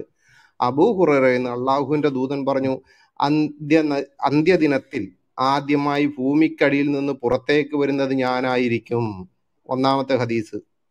ഇനി അടുത്ത 2-ാമത്തെ കേട്ടോ. അന്ത്യദിനത്തിൽ നിന്നാണോ വിചാരണ സമയത്ത് നിന്നാണോ? ഇവിടെ എഴുതിയിരിക്കുന്ന അന്ത്യദിനത്തിൽ നിന്നാണ്. എന്റെ മുമ്പിൽ പുസ്തകം ഇരിക്കുന്നത്. എനിക്ക് ജയ്സ ഒരു മിനിറ്റ്, എന്റെ മുമ്പിൽ പുസ്തകം ഇരിക്കുന്നു. എന്നിട്ട് ഈ അബ്ദു പറയാണ് അങ്ങനല്ല. അല്ല, അന്ത്യദിനത്തില് പുറത്തു വരുന്നതും ഈ രാജ്യം ഭരിക്കുന്നതും ഒക്കെ അങ്ങനല്ല. എന്നാ മോനെ ഇത് കേട്ടോ, അടുത്തോടെ കേട്ടോ. സുനനു തിർമദി അധ്യായം 50 ഹദീസ് നമ്പർ 3618 പേജ് 964. അബ്ദു ശരിക്കും കേട്ടോണം. അബൂസ ഇതിൽ നിന്ന് അള്ളാഹുവിന്റെ ദൂതൻ പറഞ്ഞു, പുനരുത്ഥാന നാളിൽ മനുഷ്യകുലത്തിന്റെ നേതാവ് ഞാനായിരിക്കും. ഇത് ബാക്കി കൂടെ കേൾക്കുമ്പോൾ നിങ്ങൾ ഈ മനുഷ്യൻ കിടന്നുണ്ട് ബഹളം വെക്കുന്ന എന്തിനാണ്? ഇത് ഒരാൾ തന്നെ എഴുതിയിരിക്കുന്ന ഹദീസ് 2 എണ്ണം ഉണ്ട്. ഞാനത് വായിച്ചു തീർക്കട്ടെ. പുനരുത്ഥാന നാളിൽ നിന്നുള്ളത് നിക്ക്. അത് മണ്ണ് മാറ്റി പുനരുദ്ധാന നാളിൽ മണ്ണ് മാറ്റി പുറത്തു വരുമെന്നല്ല ഇവിടെ എഴുതിയിരിക്കുന്നത്. ബാക്കിയും കൂടെ കേക്ക് അബ്ദു കടന്നുകൊണ്ട് ബഹളം വെക്കാതെ. സുന്നു തിർമതി അധ്യായം 50 ഹദീസ് നമ്പർ 3618 പേജ് 964. അബൂ സയ്യിദിൽ നിന്ന് അള്ളാഹുവിന്റെ ദൂതൻ പറഞ്ഞു, പുനരുദ്ധാന നാളിൽ മനുഷ്യകുലത്തിന്റെ നേതാവ് ഞാനായിരിക്കും, ഇത് പൊങ്ങച്ചമല്ല. എന്റെ ഇതെന്താണിത്? എന്റെ അബ്ദു മുഹമ്മദ് മണ്ണിനടിയിൽ കിടക്കുന്ന കഥ ഇതല്ല, ഹദീസല്ല ഞാൻ വായിക്കുന്നത്. അബ്ദുവിന് ഇത്രയ്ക്ക് അങ്ങോട്ട് ഇതാകാതെ. അബ്ദു അവിടെ നിൽക്കേ. നേതാവ് ഞാൻ, ഇത് പൊങ്ങച്ചമല്ല. എന്റെ കയ്യിലായിരിക്കും ലിവാഹുൽ ഹദ്, ഇത് പൊങ്ങച്ചമല്ല. ആദം മുതൽ എല്ലാ പ്രവാചകന്മാരും എന്റെ കൊടുക്കീഴിലായിരിക്കും. ഇനി ശ്രദ്ധിച്ചു കേൾക്കണം അബ്ദു. അന്ന് ഭൂമി പിളർന്ന് പുറത്തേക്ക് വരുന്നവരിൽ ആദ്യത്തെ ആൾ ഞാനായിരിക്കും, ഇത് പൊങ്ങച്ചമല്ല. 2 ഹദീസും കേട്ടെ. ഇപ്പൊ എവിടാണ് മുഹമ്മദ്? മണ്ണിനടിയിലാണ്. മണ്ണിനടിയിൽ ഇങ്ങനെ കിടക്കുകയാണ്. അപ്പൊ ആദ്യത്തെ ഹദീസിൽ എന്താണ് പറഞ്ഞിരിക്കുന്നത്? ആദ്യമായി അന്ത്യദിനത്തിൽ, അബൂ ഹുറൈറ അല്ലാഹുവിന്റെ ദൂതൻ, അന്ത്യദിനത്തിൽ ആദ്യമായി ഭൂമിക്കടിയിൽ നിന്ന് പുറത്തേക്ക് വരുന്നത് ഞാനായിരിക്കും. മനസ്സിലായോ? ഇപ്പോഴും ഭൂമിക്കടിയിൽ തന്നെയാണെന്നാണ് പറഞ്ഞിരിക്കുന്നത്. ഈ ഹദീസ് അബ്ദു കേട്ടിട്ടില്ല, ഇപ്പൊ കേട്ടല്ലോ. മതി. ഓക്കെ, അവിടെ കൃത്യമായിട്ട് പറയുന്നുണ്ട് പുനരുദ്ധാന നാളിൽ എന്നാണ്. പുനരുദ്ധാന നാളിൽ മനുഷ്യരുടെ നേതാവ് ഞാനായിരിക്കും. പുനരുദ്ധാന നാളിൽ മണ്ണ് മാറ്റി പുറത്തു വരുമെന്നല്ല. അതെ, തീർച്ചയായിട്ടും അതിന് അങ്ങനെ തന്നെയാണ് വിശ്വാസം. പുനരുദ്ധാന നാളിൽ വിശ്വാസം പുനരുദ്ധാന നാളിൽ എന്നാണ് അവിടെ കൃത്യമായിട്ട് കൊടുത്തിട്ടുള്ളത്. അന്ത്യദിനങ്ങളിൽ വരുന്നത് ഈ ഈസാ നബി അലൈഹി ഇസ്ലാമാണ്. അത് എനിക്കറിയത്തില്ല. പക്ഷെ ഇവിടെ ഈ തിരുമതിക്കകത്ത് ഞാൻ കാശ് കൊടുത്ത് മേടിച്ച 1199 രൂപയ്ക്ക് മേടിച്ച പുസ്തകത്തിന്റെ അകത്ത് എഴുതി വെച്ചിരിക്കുന്നത് ഇങ്ങനെയാണ്. അല്ല, അങ്ങനെ പറയുമ്പോ കൃത്യമായിട്ട് പറയണം പുനരുദ്ധാന നാളിൽ എന്നുള്ളത്. ഇത് രണ്ട് ഹദീസാണ് ഹമീദെ. എന്റെ അബ്ദു ഹമീദെ, ഇത് കേക്ക് ഹമീദെ 3615 ഹദീസ് നമ്പറിലാണ് പറയുന്നത്. അബൂ ഹുറൈറയിൽ നിന്ന് അള്ളാഹുവിന്റെ ദൂതൻ പറഞ്ഞു, അന്ത്യദിനത്തിൽ ആദ്യമായി ഭൂമിക്കളിൽ നിന്ന് പുറത്തേക്ക് വരുന്നത് ഞാനായിരിക്കും. കേട്ടല്ലോ? തിർമതി. അതേ തിർമതിയിൽ തന്നെ 3618, മറ്റേത് 3615, 3618 പറയുന്നത് അള്ളാഹുവിന്റെ ദൂതൻ പുനരുദ്ധാന നാളിൽ മനുഷ്യകുലത്തിന്റെ നേതാവ് ഞാനായിരിക്കും എന്ന് പറഞ്ഞു. പക്ഷെ ഇവിടെയും ആ ഹദീസിൽ തന്നെ പറയുന്നത് അന്ന് ഭൂമി പിളർന്ന് പുറത്തേക്ക് വരുന്ന ആദ്യത്തെ ആള് ഞാനായിരിക്കും, ഇത് പൊങ്ങച്ചമല്ല എന്ന് പറയുന്നത്. അപ്പോഴും തുറമുതി തന്നെയാണ് പറയുന്നത്. അബ്ദു എന്തിനാണ് ഈ വാക്കിനെ അങ്ങോട്ടും ഇങ്ങോട്ടും മാറ്റുന്നത്? ഞാൻ പറഞ്ഞുതരാം, കൃത്യമായിട്ടാണ് പറഞ്ഞുതരാം. പുനരുദ്ധാന നാളും അന്ത്യനാളും രണ്ടും രണ്ടാണ്. നീ മനസ്സിലായിട്ടില്ലെങ്കിൽ നീ ഇപ്പൊ പഠിച്ചോ. അതെനിക്കറിയാം. പുനരുദ്ധാന നാളും അന്ത്യദിനവും രണ്ടും രണ്ടാണെന്ന് എനിക്കറിയാന്ന്. പക്ഷെ അബ്ദു ഇവിടെ ഇത് രണ്ടോടെ അബ്ദു എന്തിനാ രണ്ടാക്കി മാറ്റാൻ പോണേ? ഇവിടെ 2 ഹദീസിന്റെ അകത്ത് രണ്ട് തന്നെയാണല്ലോ. അപ്പൊ ആദ്യത്തെ ഹദീസിൽ അന്ത്യദിനം എന്ന് എഴുതിയിരിക്കുന്നത് ശരിയാണോ ഇല്ലയോ എന്ന് പറ. ഞാൻ പറയട്ടെ, അന്ത്യനാളും പുനരുദ്ധാന നാളും രണ്ടും രണ്ടാണ്. ഈ അന്ത്യനാളിൽ വരുന്നത് പ്രവാചകൻ ഈസാ നബി അലൈഹി സ്വലാമാണ്. അദ്ദേഹം ഏതാണ്ട് 40 വർഷത്തോളം പിന്നെ പ്രവാചകനായിട്ട് തന്നെയാണോ വരുന്നത് ഈസ എന്ന് പറയുന്നത്? പിന്നെ അത് പുനരുദ്ധാനം ഉണ്ടല്ലോ. അല്ല, ഈ അന്ത്യദിനത്തിൽ ഈസ വരുമ്പോഴത്തേനും പുള്ളി പ്രവാചകനായിട്ട് തന്നെയാണോ വരുന്നത്? തീർച്ചയായിട്ടും. അന്ത്യപ്രവാചകൻ മുഹമ്മദ് അല്ലല്ലോ, ഈസയല്ലേ? ഭരിക്കാനാണ് വരുന്നത്. അതെ, ഭരിക്കാനെന്ന് വരുമ്പോഴേ അന്ത്യപ്രവാചകൻ മുഹമ്മദ് അല്ലല്ലോ, ഈസയല്ലേ? അല്ല, ഇവിടെ ഭരിക്കാൻ വരിക എന്ന് പറഞ്ഞു കഴിഞ്ഞാൽ ഈ ഒരു നിയമം സംവിധാനം, അതായത് മുഹമ്മദ് നബി കൊണ്ടുവന്ന നിയമ സംവിധാനം കൃത്യമാക്കാനാണ് ഇവിടെ കൊണ്ടുവരുന്നത്. ആ സമയത്ത് ഇവിടെ പ്രശ്നമല്ല. അന്ത്യപ്രവാചകൻ മുഹമ്മദ് ആണെന്ന് പറയുകയാണെന്നുണ്ടെങ്കിൽ അന്ത്യത്തിൽ സകലത്തിന്മേലും നിയമങ്ങൾ റെഡിയാക്കാൻ വേണ്ടി വരുന്ന ഈസയാണെന്നുണ്ടെങ്കിൽ ഈസയല്ല അന്ത്യപ്രവാചകൻ. നേരത്തെ പുള്ളി എന്റെ അടുത്ത് പറഞ്ഞായിരുന്നു അള്ളാഹു ഭയപ്പെടുന്ന. ഞാൻ പറഞ്ഞ നിലവിലുള്ള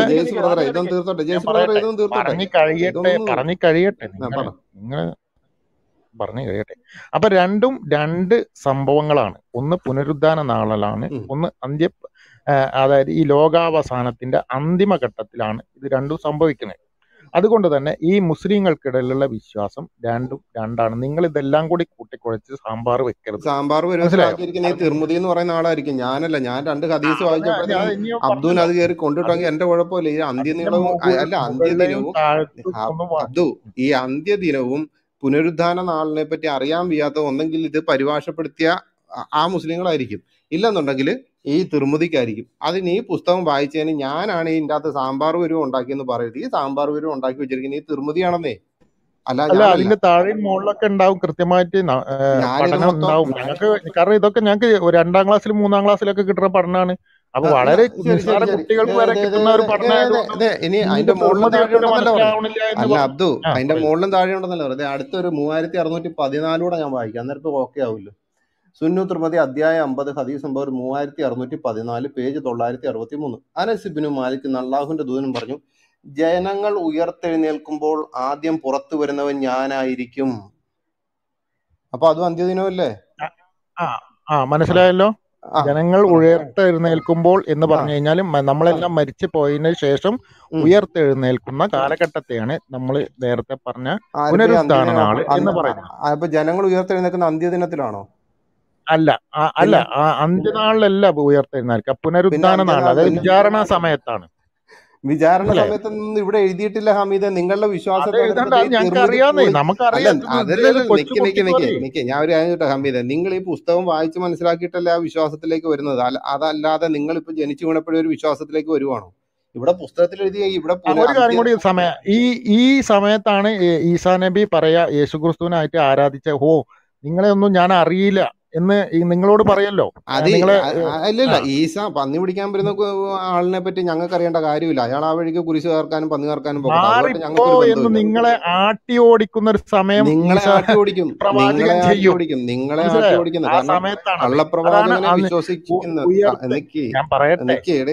വഹി കിട്ടാത്ത ഇടയ്ക്കിടയ്ക്ക് ഹമീദ വഹി കിട്ടുന്ന ഇടപാട് നടത്താതെ ഞാൻ തരാം. അന്ത്യനാളില് നിങ്ങൾ ഈ കള്ളപ്രവാചകനായ മുഹമ്മദിന്റെ പിന്നാലെ പോകുന്നതിന് നിങ്ങളെ ആട്ടി ഓടിക്കും. മനസ്സിലായോ? ആ രീതിയിൽ ബൈബിളിനകത്ത വാക്യം കൊടുത്തിട്ട് ഇങ്ങോട്ട് വരാൻ തുടങ്ങിക്കഴിഞ്ഞാൽ നിങ്ങള് ഏതിലാണ് നിങ്ങൾ തൗഹീദിൽ വിശ്വസിച്ചുകൊണ്ടിരിക്കുന്ന ഹമീദിനെ പോലുള്ള അബ്ദുകളെ എന്ത് ചെയ്യുമെന്നറിയാവോ? നരകത്തിലേക്ക് തള്ളിയിടും. കാരണം മുഹമ്മദ് തന്നെയാണ് പറഞ്ഞത്, തൗഹീദിൽ വിശ്വസിച്ചിരിക്കുന്ന ഒരു കൂട്ടം ആൾക്കാരെ ഞാൻ നരകത്തിലേക്ക് തള്ളിയിടുമെന്ന് അള്ളാഹു പറഞ്ഞിട്ടുണ്ടെന്ന്. മനസ്സിലായോ? ഹദീസ് ആണെങ്കിൽ അത് വായിച്ചു കേൾക്കാം. പക്ഷെ അബ്ദു എന്ന ഹമീദിനെ പോലുള്ള ഒരു കാർത്തിക് ശിവകുമാറിന്റെ അടുത്ത് പോയിട്ട് തൃത്വത്തെ പറ്റി ചോദിച്ചതൊക്കെ ഞാൻ കണ്ടതാണ് റൂമിലിരുന്ന്. അതുകൊണ്ട് നമ്മൾ ചോദിക്കണം.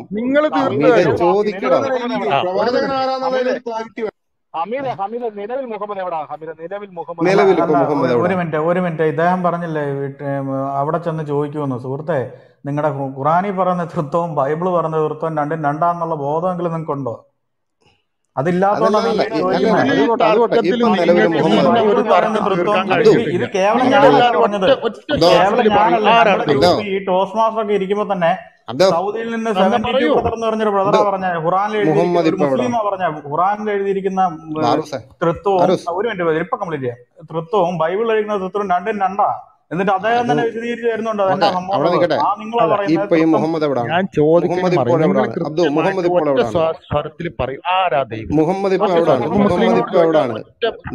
നിങ്ങളുടെ അന്ത്യപ്രവാചകനായ മുഹമ്മദ് ഇപ്പോൾ എവിടാണ്? അത് പറയൂ. ഞാൻ ചോദിച്ചതിന് നിങ്ങൾ പറയൂ. ആദ്യം ദൈവത്തിന്റെ കാര്യം ആദ്യമേ ദൈവത്തിന്റെ കാര്യം പറഞ്ഞിട്ട് ഇങ്ങോട്ട് വന്നത്. ഇപ്പൊ എന്താ ദൈവത്തിന്റെ കാര്യത്തിലേക്ക് പോയത്? ഈ ഹദീസ് എല്ലാം കൂടെ കേട്ടപ്പോഴത്തേന് ഹാലോ അവിടെ നിക്കി. ഇപ്പൊ മുഹമ്മദ് മണ്ണിനടിയിൽ ആദ്യമേ ഉയർത്തെഴുന്നേൽക്കുക അന്ത്യദിനത്തിൽ ആദ്യമായിട്ട് എഴുന്നേറ്റ് വരാൻ വേണ്ടി മണ്ണിനടിയിൽ കിടക്കുകയാണ് മുഹമ്മദ് എന്ന് പറയും. അന്നേരം ഞാൻ ചോദിച്ചു, അതിന് സ്വന്തം വിശ്വാസം അബ്ദുവിന് പറയാൻ അബ്ദുവിന് കഴിവില്ല. അബ്ദുവിന് കഴിവില്ല. താക്കോല് എവിടെ വെക്കണ്ട അവിടെ വെക്കേണ്ടി വരും. താക്കോൽ എവിടെ വെച്ചിരിക്കുന്നത് ഞങ്ങൾക്ക് അറിയാം. ഇവിടെ മണ്ണിന്റെ മുകളിലായിരിക്കും വെച്ചിരിക്കുന്നത്. ഞാൻ ചോദിച്ചതിന് പറയും, ഇപ്പൊ നിലവിൽ മുഹമ്മദ് എവിടാണ്? അബ്ദു, ഇപ്പൊ ഈ ലോകത്ത് ആരൊക്കെ ഉണ്ടോ അവരൊക്കെ മരണപ്പെട്ട് കഴിഞ്ഞു. പക്ഷെ ഈസാ നബി അലൈഹി ഇസ്ലാം ഇപ്പോഴും. ഈസയുടെ കാര്യമല്ലല്ലോ ചോദിച്ചത്. ഞങ്ങൾ മുഹമ്മദ് ഇപ്പൊ നിലവിൽ എവിടാന്ന് ചോദിച്ചപ്പോഴത്തേന് ഈസയുടെ തലയിലോട്ട് പോകല്ലേ. ഈ മുഹമ്മദ് എന്ന് പറയുന്ന ആളിപ്പോ ഇവിടെ ഉണ്ട്. എല്ലാരും മരിച്ചല്ലോ. മുഹമ്മദ് നബി ആ പുള്ളി ഇപ്പൊ എവിടാണെന്നാ ചോദിച്ചാ? മണ്ണിനടിയിലാണോ ഇല്ലയോ എന്നാണ്. ഇവിടെ മരിച്ചവരൊക്കെ ഇപ്പൊ എവിടെ ഉള്ളത്? മണ്ണിനടിയിലാണ്, കുഴിയിൽ. എല്ലാരും മരിച്ചല്ലോ. ചിലവരെ കത്തിച്ചു കളഞ്ഞ് ചിലവരെ കുഴിയിലായി അങ്ങനെ കിടക്കുന്നു. ചിലവര് പൊട്ടിച്ചെറിയിട്ടുണ്ട്. ഇനി പുനരുദ്ധാന നാളിൽ അദ്ദേഹമായിരിക്കും ആദ്യം വരിക. ഞങ്ങൾ ചോദിക്കുന്നത് മരിച്ചവരാരെ എവിടെ ഉണ്ടാവുക? അവിടെ ഉണ്ടാവും. അതാണ് പുള്ളിയുടെ ആത്മാവോ? മുഹമ്മദിന്റെ ആത്മാവോ? അപ്പൊ ഓരോരുത്തരുടെ ആത്മാവ് എവിടെയെന്ന് ചോദിച്ചാൽ എനിക്കതിന് മറുപടി പറയാൻ ആത്മാവിടെ ഓരോരുത്തരൊക്കെ വിട്, ബാക്കിയുള്ളവരൊക്കെ വിട്, ബാക്കിയുള്ള മറ്റുള്ള ക്രിസ്ത്യാനികളുടെ ഹിന്ദുക്കളുടെ എല്ലാം വിട്, ജൂതന്മാരുടെ. ഈ മുഹമ്മദ് എന്ന് പറയുന്നത് നിങ്ങളുടെ അന്ത്യപ്രവാചകന്റെ ആത്മാവിടെ? അല്ല ഇപ്പൊ ഇത് എന്റെ വീട്ടിൽ നിന്ന് പഴമക്കാർ ഒരുപാട് പേര് ഞാൻ മരിച്ചിട്ടുണ്ട്. അവരുടെ അവരൊക്കെ ആത്മാവ് ആത്മാവിന്റെ എവിടെയെന്ന് കാര്യമല്ല എന്നോട് ചോദിച്ചത്, ചോദിച്ചിട്ട് മുഹമ്മദിന്റെ മറുപടി ആത്മാവ് പറയാൻ. എവിടാന്ന് വെച്ചാൽ, കാരണം അള്ളാഹുമായിട്ട് അടുത്ത് നിൽക്കുന്ന ആളല്ലേ. മരിച്ചവർ മരിച്ചു, ഈ മുഹമ്മദിന്റെ മരണപ്പെട്ടു, ആത്മാവ് എവിടാന്നാ എല്ലാവരും ചോദിച്ചത്. മരണപ്പെട്ടു. മരണപ്പെട്ടു എന്നുള്ളത് ഞാനും മനസ്സിലായി, അതുകൊണ്ടല്ലേ ഇപ്പൊ ഞാൻ ഈ ഹദീസ് എടുത്ത് ഞാനടക്കം വായിച്ചത്. മരണപ്പെടാനുള്ള ആളല്ലേ. അതായിക്കോട്ടെ, ഞാനും നിങ്ങളും മുഹമ്മദിന്റെ ആൾക്കും ആത്മാവ് എവിടാന്നാ ചോദിച്ചത്. നിങ്ങൾ മരണപ്പെടും, ഞാനും മരണപ്പെടും, ഇതൊക്കെ ശരിയാണ്. മുഹമ്മദിന്റെ ആത്മാവ് എവിടാണ്? അല്ല ഇതൊക്കെ കൃത്യമായിട്ട് ആ അറിയാം ആ എന്നുണ്ടെങ്കിൽ അജീഷ് ബ്രദറെ ഒരു നിങ്ങൾക്ക് മിനിറ്റ്, അജീഷ് ദൈവത്തിൽ ബ്രദറെ ഇദ്ദേഹം കൃത്യമായിട്ട് പറഞ്ഞില്ല വിശ്വസിക്കാം. അജീഷ് ബ്രദറെ ഒരു കാര്യം. എനിക്ക് ബാറൂസേ ഒരു മിനിറ്റ്, എന്റെ പൊന്ന് ബാറൂസ്, ആത്മാവിനെ ഒന്ന് പിടിക്കട്ടെ. അതിന് ആത്മാവ് ഇടയ്ക്ക് ആ എവിടാ? ദൈവത്തെ കുറിച്ച് ഒന്ന് ഹമീദെ പഠിപ്പിച്ചു തരണം. ഹമീദെ അബ്ദു ഒരു മിനിറ്റ്, അബ്ദു ആത്മാവ് എവിടാ? അബ്ദു ഹമീദെ ഒരു മിനിറ്റ്. ഞാൻ ബാറൂസെ ഒരു നിങ്ങൾ മിനിറ്റ്, എന്റെ ബാറൂസെ ആ മുഹമ്മദിന്റെ ആത്മാവിനെ ഒന്ന് ചോദിച്ചോട്ടെ. ഒരു ഒറ്റ മിനിറ്റ് തരൂ ബാറൂസ്, ഒറ്റ മിനിറ്റ്. ആ മുഹമ്മദിന്റെ ആത്മാവ് എവിടാ ഹമീദെ? ഈ ലോകത്ത് ജനിച്ചവരെല്ലാം മരിച്ചിട്ടുണ്ട്. അത് എല്ലാരും കൃത്യമായിട്ട് മരിക്കും, പറഞ്ഞു. ഇനിയുള്ളവരും മരിക്കും. ആ മുഹമ്മദിന്റെ ആത്മാവ് എവിടാന്നേ? ആ അതിന് എവിടെയെന്ന് വെച്ചപ്പോ എന്റെ പിതാവ് ഒക്കെ മരിച്ച ഞാൻ ആത്മാവ് എവിടെയെന്ന് വെച്ചാൽ എന്ത് മറുപടി പറയാനാ? അബ്ദു, ഞാൻ മുഹമ്മദിന്റെ ആത്മാവിന്റെ അല്ലല്ല കാര്യം ചോദിച്ചത്. ആയിക്കോട്ടെ, എന്റെ മുഹമ്മദ് നബി എന്റെ പ്രവാചകനായിരുന്നു. ഫാദർ എന്റെ പിതാവ് എന്റെ പിതാവായിരുന്നു. എന്റെ ആ ഫാദറും മരിച്ചുപോയി, ശരിയാണ്. പക്ഷെ ഞാൻ ചോദിക്കുന്നത് എവിടെ മുഹമ്മദിന്റെ ആത്മാവ് എവിടെ? മരിച്ചുപോയി എന്നല്ല നിങ്ങളുടെ അടുത്ത് പറഞ്ഞത്. ഈ അപ്പൊ ആത്മാക്കൾ ആത്മാവും എവിടെയെന്നുള്ള മരിച്ചുപോയോ? ഇപ്പൊ ചോദ്യത്തിന് ഉത്തരം ഞാൻ എങ്ങനെ പറയും? എനിക്ക് ആത്മാവും നിങ്ങൾക്ക് പറയാൻ മരിച്ചുപോയോ? കഴിയും? ആത്മാവും ആ മരിച്ചുപോയോ? നിങ്ങൾക്ക് പറയാൻ പറ്റുമോ? അല്ല ഞാൻ ആത്മാവും മരിച്ചുപോയോ? യോഹന്നാന്റെ ആത്മാവ് ഇപ്പൊ എവിടെയുള്ളത്? ഞാൻ മത്തായിയുടെ ആത്മാവ് ചോദിക്കുന്നതല്ലല്ലോ എവിടെയുള്ളത്? മറുപടിയില്ല. അല്ല ഇനി മറുചോദ്യം ഞാൻ കൊണ്ട് ഇവിടെ കിടന്ന് ചോദിക്കട്ടെ. ബ്ലാക അല്ല. യേശുവിന്റെ ആത്മാവ് അബ്ദു എവിടെ ഉണ്ട്? അബ്ദു ആ അബ്ദു അബ്ദു അല്ല മുഹമ്മദിന്റെ ഇതൊക്കെ ആത്മാവ് മരിച്ചുപോയോ? അബ്ദു, മനുഷ്യ ജീവിതത്തിൽ നിന്നും അവരെല്ലാം മരിച്ചുപോയി. എന്റെ പിതാവ് അടക്കം മനുഷ്യന്റെ ജീവിതത്തിൽ മരിച്ചുപോയി. നിന്ന് മരിച്ചു. അവരുടെ ആത്മാവ് എവിടാന്നാ ഈ ചോദിച്ചത്. ഈ മുഹമ്മദിന്റെ ആത്മാവ് ഇഹലോകവാസം എവിടാണ്? വെടിഞ്ഞു. അപ്പൊ ഇനി ഇഹലോകവാസം വെടിഞ്ഞു. വെടിഞ്ഞു. ഓക്കെ ഓക്കെ ഇനി ഓക്കെ ഓക്കെ പുനരുദ്ധാന നാളിൽ പുനരുദ്ധാന നാൾ ഈ നാളിൽ ആത്മാവോടുകൂടെ ചേർന്നാണോ ഉയർത്തെഴുന്നേൽക്കുന്നത്? തീർച്ചയായിട്ടും എല്ലാവരും ഓക്കെ, അത് മതി. അന്നേരം ഉയർത്തെഴുന്നേൽക്കും. ഇപ്പൊ മുഹമ്മദിന്റെ ആത്മാവ് നരകത്തിലാണ്. ഓക്കെ, മണ്ണിനടിയിലാണ്. നിങ്ങൾ എവിടെ നിങ്ങൾക്ക് നിങ്ങളോടാണ് പറയാ. ഛേ മാറിപ്പോ, നിങ്ങളെ ഒരു നാളും ഒരു ഞാൻ നാളും അറിയരുത് പോലും. അറിയത്തില്ല എന്ന് പറഞ്ഞ ആരോടാ പറഞ്ഞിരിക്കുന്നത്? അത് നിങ്ങളോട് യേശുക്രിസ്തു പറയാൻ പോണ വാക്യ. അതെ, മനസ്സിലായോ? യേശുക്രിസ്തു അല്ലേ? അപ്പൊ നിങ്ങള് അപ്പൊ ആലോചിക്കാം. അബ്ദു എന്നെ ആരാധിക്കാൻ ഞാൻ പറഞ്ഞിട്ടില്ല, പിന്നെ അബ്ദു നിങ്ങൾ എന്തിനെന്നെ ആരാധിച്ചു എന്ന് നിങ്ങൾ മറുപടി പറയണം. അബ്ദു അത് തന്നെയാണ്.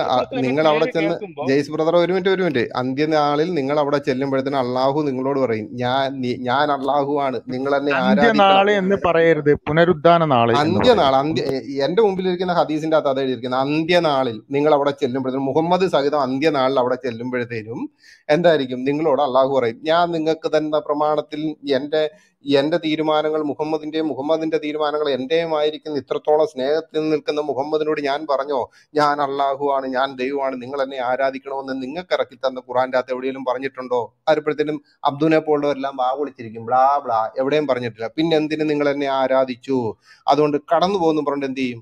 തൗഹീദിൽ വിശ്വസിച്ച ഒരു കൂട്ടം ആൾക്കാരെ നരകത്തിലിട്ട് വിറകുള്ളികളെ പോലിട്ട് കരിക്കുമെന്ന് പറഞ്ഞ പോലെ ഈ അബ്ദുനെ പോലുള്ളവരെ എല്ലാവരും എടുത്തിട്ട് കരിക്കും. അതാണ് നടക്കാൻ പോകുന്നത്. മനസ്സിലായി? കാരണം അള്ളാഹു എവിടെയും പറഞ്ഞിട്ടില്ല.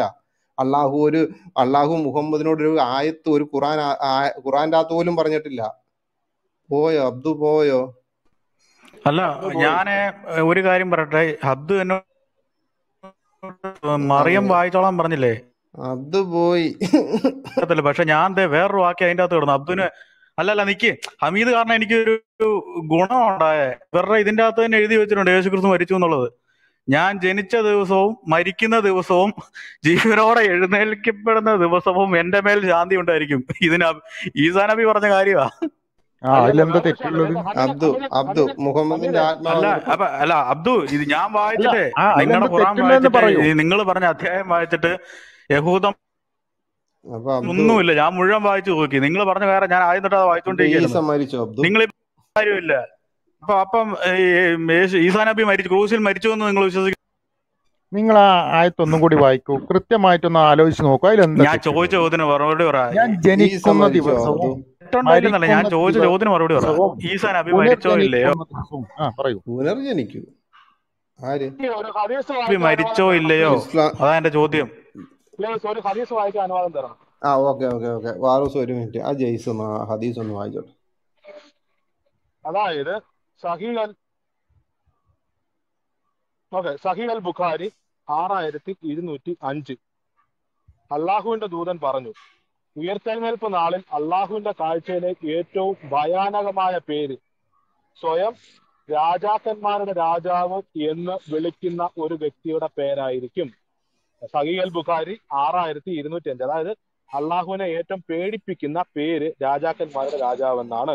വെളിപാടിന്റെ പുസ്തകം 19-ാം അധ്യായം 13 മുതൽ 16 വരെയുള്ള വാക്യങ്ങളിൽ അതിനകത്ത് 16-ാമത്തെ വാക്യം ഇങ്ങനെ പറയുന്നു, അവന് മേലങ്കിയിലും തുടയിലും എഴുതപ്പെട്ട ഒരു നാമമുണ്ട്, രാജാക്കന്മാരുടെ രാജാവും നാഥന്മാരുടെ നാഥനും എന്ന് പറഞ്ഞാൽ എന്റെ ഹമീദെ, നിങ്ങളുടെ അള്ളാഹു അന്ത്യനാളില് നിങ്ങളുടെ അള്ളാഹു ഭയപ്പെടുന്ന ഒരു നാമമുണ്ടെങ്കിൽ അത് കർത്താവായ യേശു ക്രിസ്തുവിന്റെ നാമമായിരിക്കും. മനസ്സിലായോ? ഇതേ ഞാൻ കുറെ നേരം ഞാൻ പറയാനായിട്ട് ആഗ്രഹിക്കുന്നത്. എനിക്ക് വേറെ ഒന്നും താങ്കളോട് പറയാനില്ല. താങ്കളുടെ അള്ളാഹു പോലും പിശാചു പോലും ഭയപ്പെടുന്ന ഏക നാമം, ലോകത്തിലെ മറ്റൊരു നാമമില്ല, അത് കർത്താവായ യേശു ക്രിസ്തുവിന്റെ നാമം മാത്രമാണ്. ആ നാമത്തിന്റെ മുമ്പിൽ നിങ്ങളുടെ അള്ളാഹുവിന് പോലും പിടിച്ചു നിൽക്കാൻ കഴിയത്തില്ല. വേണേ ഒരു ഹദീസോടെ വേണേ വായിച്ചു കേൾപ്പിക്കാം. അപ്പൊ അവിടെ അല്ല, അപ്പൊ കർത്താവാണ് ഈ കർത്താവ് ആണ് യേശു ക്രിസ്തു എന്ന് പറഞ്ഞ ആള്. പിന്നെ അല്ല, പിന്നെ വേറെ ആരാ? പിന്നെ അപ്പൊ ദൈവം ആരാ? യേശു ക്രിസ്തു. അപ്പൊ യഹോവ ആരാ? യേശു ക്രിസ്തു ദൈവം. അപ്പൊ യേശുവിന്റെ പിതാവിന്റെ പേര് എന്തായിരുന്നു? പിതാവും പുത്രനും പരിശുദ്ധാത്മാവും എന്ന് പറയും. നിങ്ങൾ പറയത്തില്ലേ അള്ളാഹു റൂഹ് മുഹമ്മദ് എന്ന് ചേർത്ത് വെക്കത്തില്ലേ? 1500 വർഷത്തിന് മുമ്പ് മരിച്ചുപോയ ആൾ ഇപ്പോഴും മണ്ണിനടി കിടക്കില്ല. ആ പുള്ളിയെ ചേർത്ത് വെക്കുമല്ലോ, തൗഹീദിനും വാങ്ക് വിളിക്കുമല്ല. അതോടൊപ്പം തന്നെ ഷഹാദത്ത് കലിമയ്ക്കും. അതേപോലെ 1500 വർഷത്തിന് മുമ്പ് മരിച്ചുപോയ ഒരാളെയല്ല നമ്മൾ വെച്ചിരിക്കുന്നത്. മനസ്സിലായോ? ഇപ്പോഴും മണ്ണിനടി കിടക്കല്ലേ. പുള്ളിയുടെ ആത്മാവ് എവിടാ ഹമീദെ? അല്ല, ഞാൻ മുഹമ്മദിന്റെ ആത്മാവ് എവിടാ? മുഹമ്മദിന്റെ ആത്മാവും ശരീരവും ഒരുമിച്ച് മണ്ണിനടിയിലാണോ? എനിക്ക് എന്റെ ചോദ്യം വളരെ ന്യായമായും, എന്റെ ചോദ്യം അതിനേക്കാളും വളരെ ന്യായമാണ്. നമ്മൾ ഈ മുഹമ്മദ് മണ്ണിനടിയിലാണ് എന്നുള്ളതല്ല നമ്മൾ വായിച്ചുകൊണ്ടിരുന്നത്.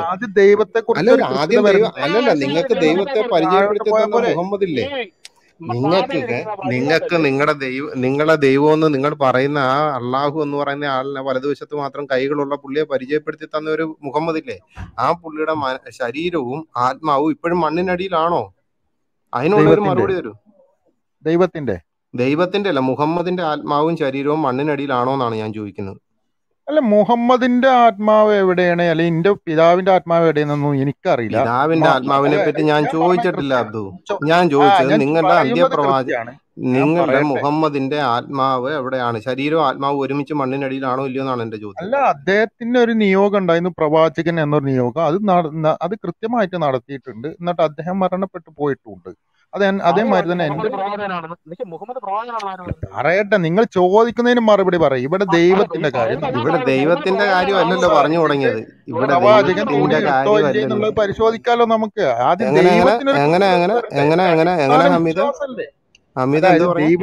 ഞാൻ പറയട്ടെ, ദൈവത്തിനൊരു കൃത്യത വന്നതിന് ശേഷം പ്രവാചകൻ തുണി എടുത്തോ ഇല്ലേന്നൊക്കെ അതൊക്കെ ആയിരുന്നല്ലോ ഇവിടുത്തെ ചർച്ച. അത് മുഹമ്മദ് തുണി എടുത്തോ ഇല്ലയോന്നൊന്നും നമ്മൾ ചോദിച്ചില്ല. അത് മുഹമ്മദിനെ വെറുതെ ഹമീദ് കളിയാക്കിയതാ. ഈ തുണി കൊടുത്തോ ഹദീസൊക്കെ വായിച്ചല്ലോ, ഹദീസൊക്കെ വായിച്ചല്ലോ, ആയിഷ നിവേദനം ചെയ്തു. അത് നിങ്ങൾക്കുള്ള റൂമിൽ ചെന്നപ്പോ പ്രവാചകൻ തുണി ഇല്ലാതിരിക്കുക നിങ്ങൾക്കുള്ള മറുപടി അല്ലല്ലോ, അത് വേറൊരു അബ്ദുവിനുള്ള മറുപടി അല്ലായിരുന്നോ? സംസാരങ്ങളാണ് നിങ്ങൾ കാലഘട്ടത്തിലെ ഖുറൈശികള് തുണിയില്ലാതെ കാബയ്ക്ക് ചുറ്റും തവാഫ് നടത്തി ആരാധിച്ച ഈ പറയപ്പെടുന്ന ആ കറുത്ത കല്ലുണ്ടല്ലോ, ആ കറുത്ത കല്ല് അള്ളാഹുവാണ്, ദൈവമാണെന്ന് നിങ്ങളോട് ആരാ പറഞ്ഞത്? അല്ല, ഞങ്ങളുടെ ദൈവത്തെ കുറിച്ച് നിങ്ങൾ ചോദ്യം ചെയ്യാനൊന്നും നിങ്ങൾക്ക് ഞാൻ പറയട്ടെ ഒന്നാമത് ദൈവം ഒന്നാണോ മൂന്നാണോ എന്നുള്ളത് അടക്കം നടക്കുകയാണ്. രണ്ടാമത് തല്ലിക്കൊന്നൊരു ദൈവം, മൂന്നാമത് യഹോവ എന്ന് പറഞ്ഞ കുട്ടികളൊക്കെ കൂടി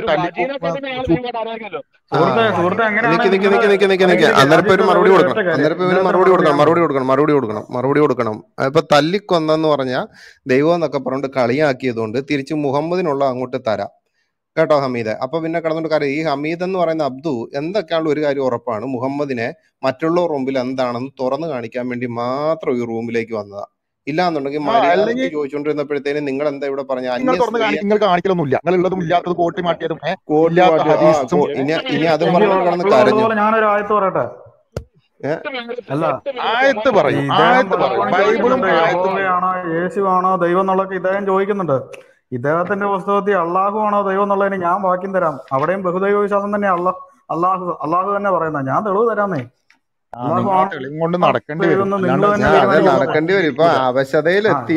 സൂറ 20:53 എടുത്ത് വായിച്ചു നോക്ക് സുഹൃത്തെ. അല്ലാതെ തന്നെ പറയാ ആകാശത്ത് നിന്ന് വെള്ളം ഒഴിക്കുന്ന ഒരാളുണ്ട്, ഞാൻ അത് മുഖേന താഴെ നിന്ന് മുള പൊട്ടിക്കുന്നേ ഉള്ളെന്ന്. അതിനത്ര വല്ലതും ഉണ്ടോ? അവൻ ആകാശത്ത് നിന്ന് വെള്ളം പൊട്ടിക്കും, നാം അത് മുഖേന അല്ല വെള്ളം പുറപ്പെടുവിക്കും, നാം അത് മുഖേന മുള പുറപ്പെടുവിക്കും എന്ന് പറഞ്ഞ ഒരു ഗതികേട് ലോകത്തിൽ ഒരു ദൈവത്തിനും ഉണ്ടായിട്ടില്ല. എന്നിട്ട് പറയുന്നത് ഞാൻ ഏകദൈവമാണെന്ന്. ആ എന്നിട്ട് ഈ അബ്ദുവിനൊക്കെ അവസാനം അങ്ങനെ ആയിരിക്കും അറിയോ? അതെ, അബ്ദു ഇപ്പൊ വന്നിട്ട് മുഹമ്മദിനെ പറ്റി മുഹമ്മദിന്റെ ആത്മാവ് ഇവിടെ തരത്തിൽ അതും ഇതും പറഞ്ഞല്ലോ. അന്നേരം അബ്ദുവിന്റെ 20:53 അബ്ദുവിന്റെ അവസ്ഥ എങ്ങനെ ആയിരിക്കും? പ്രവാചകൻ പറഞ്ഞു 20:50 അബ്ദുവിനെ പോലുള്ളവർക്ക് ചർമ്മത്തിന് 2 മുഴം കട്ടി ഉണ്ടായിരിക്കും, അവന്റെ അണപ്പല്ല് അബ്ദുവിനെ പോലുള്ളവരുടെ അണപ്പല്ല് ഉഹുദ് മല പോലെ ഇരിക്കും. 20:53 ബ്രോസ് ബ്രോസ് ബറോസ് എന്തൊക്കെ പേരുകളാണ്. താങ്കൾ അതൊക്കെ അറിയണം. എന്റെ പൊന്നു സുഹൃത്തെ, നല്ല അർത്ഥമുള്ള പേരൊക്കെ, അല്ലാതെ ഇല്ലാത്ത പേരൊന്നും അല്ലത്. എനിക്ക് എന്റെ അപ്പന് അർത്ഥമുള്ള പേര. ഓക്കെ, 20:53 അല്ലേ താങ്കൾ പറഞ്ഞത്? അത് തന്നെ.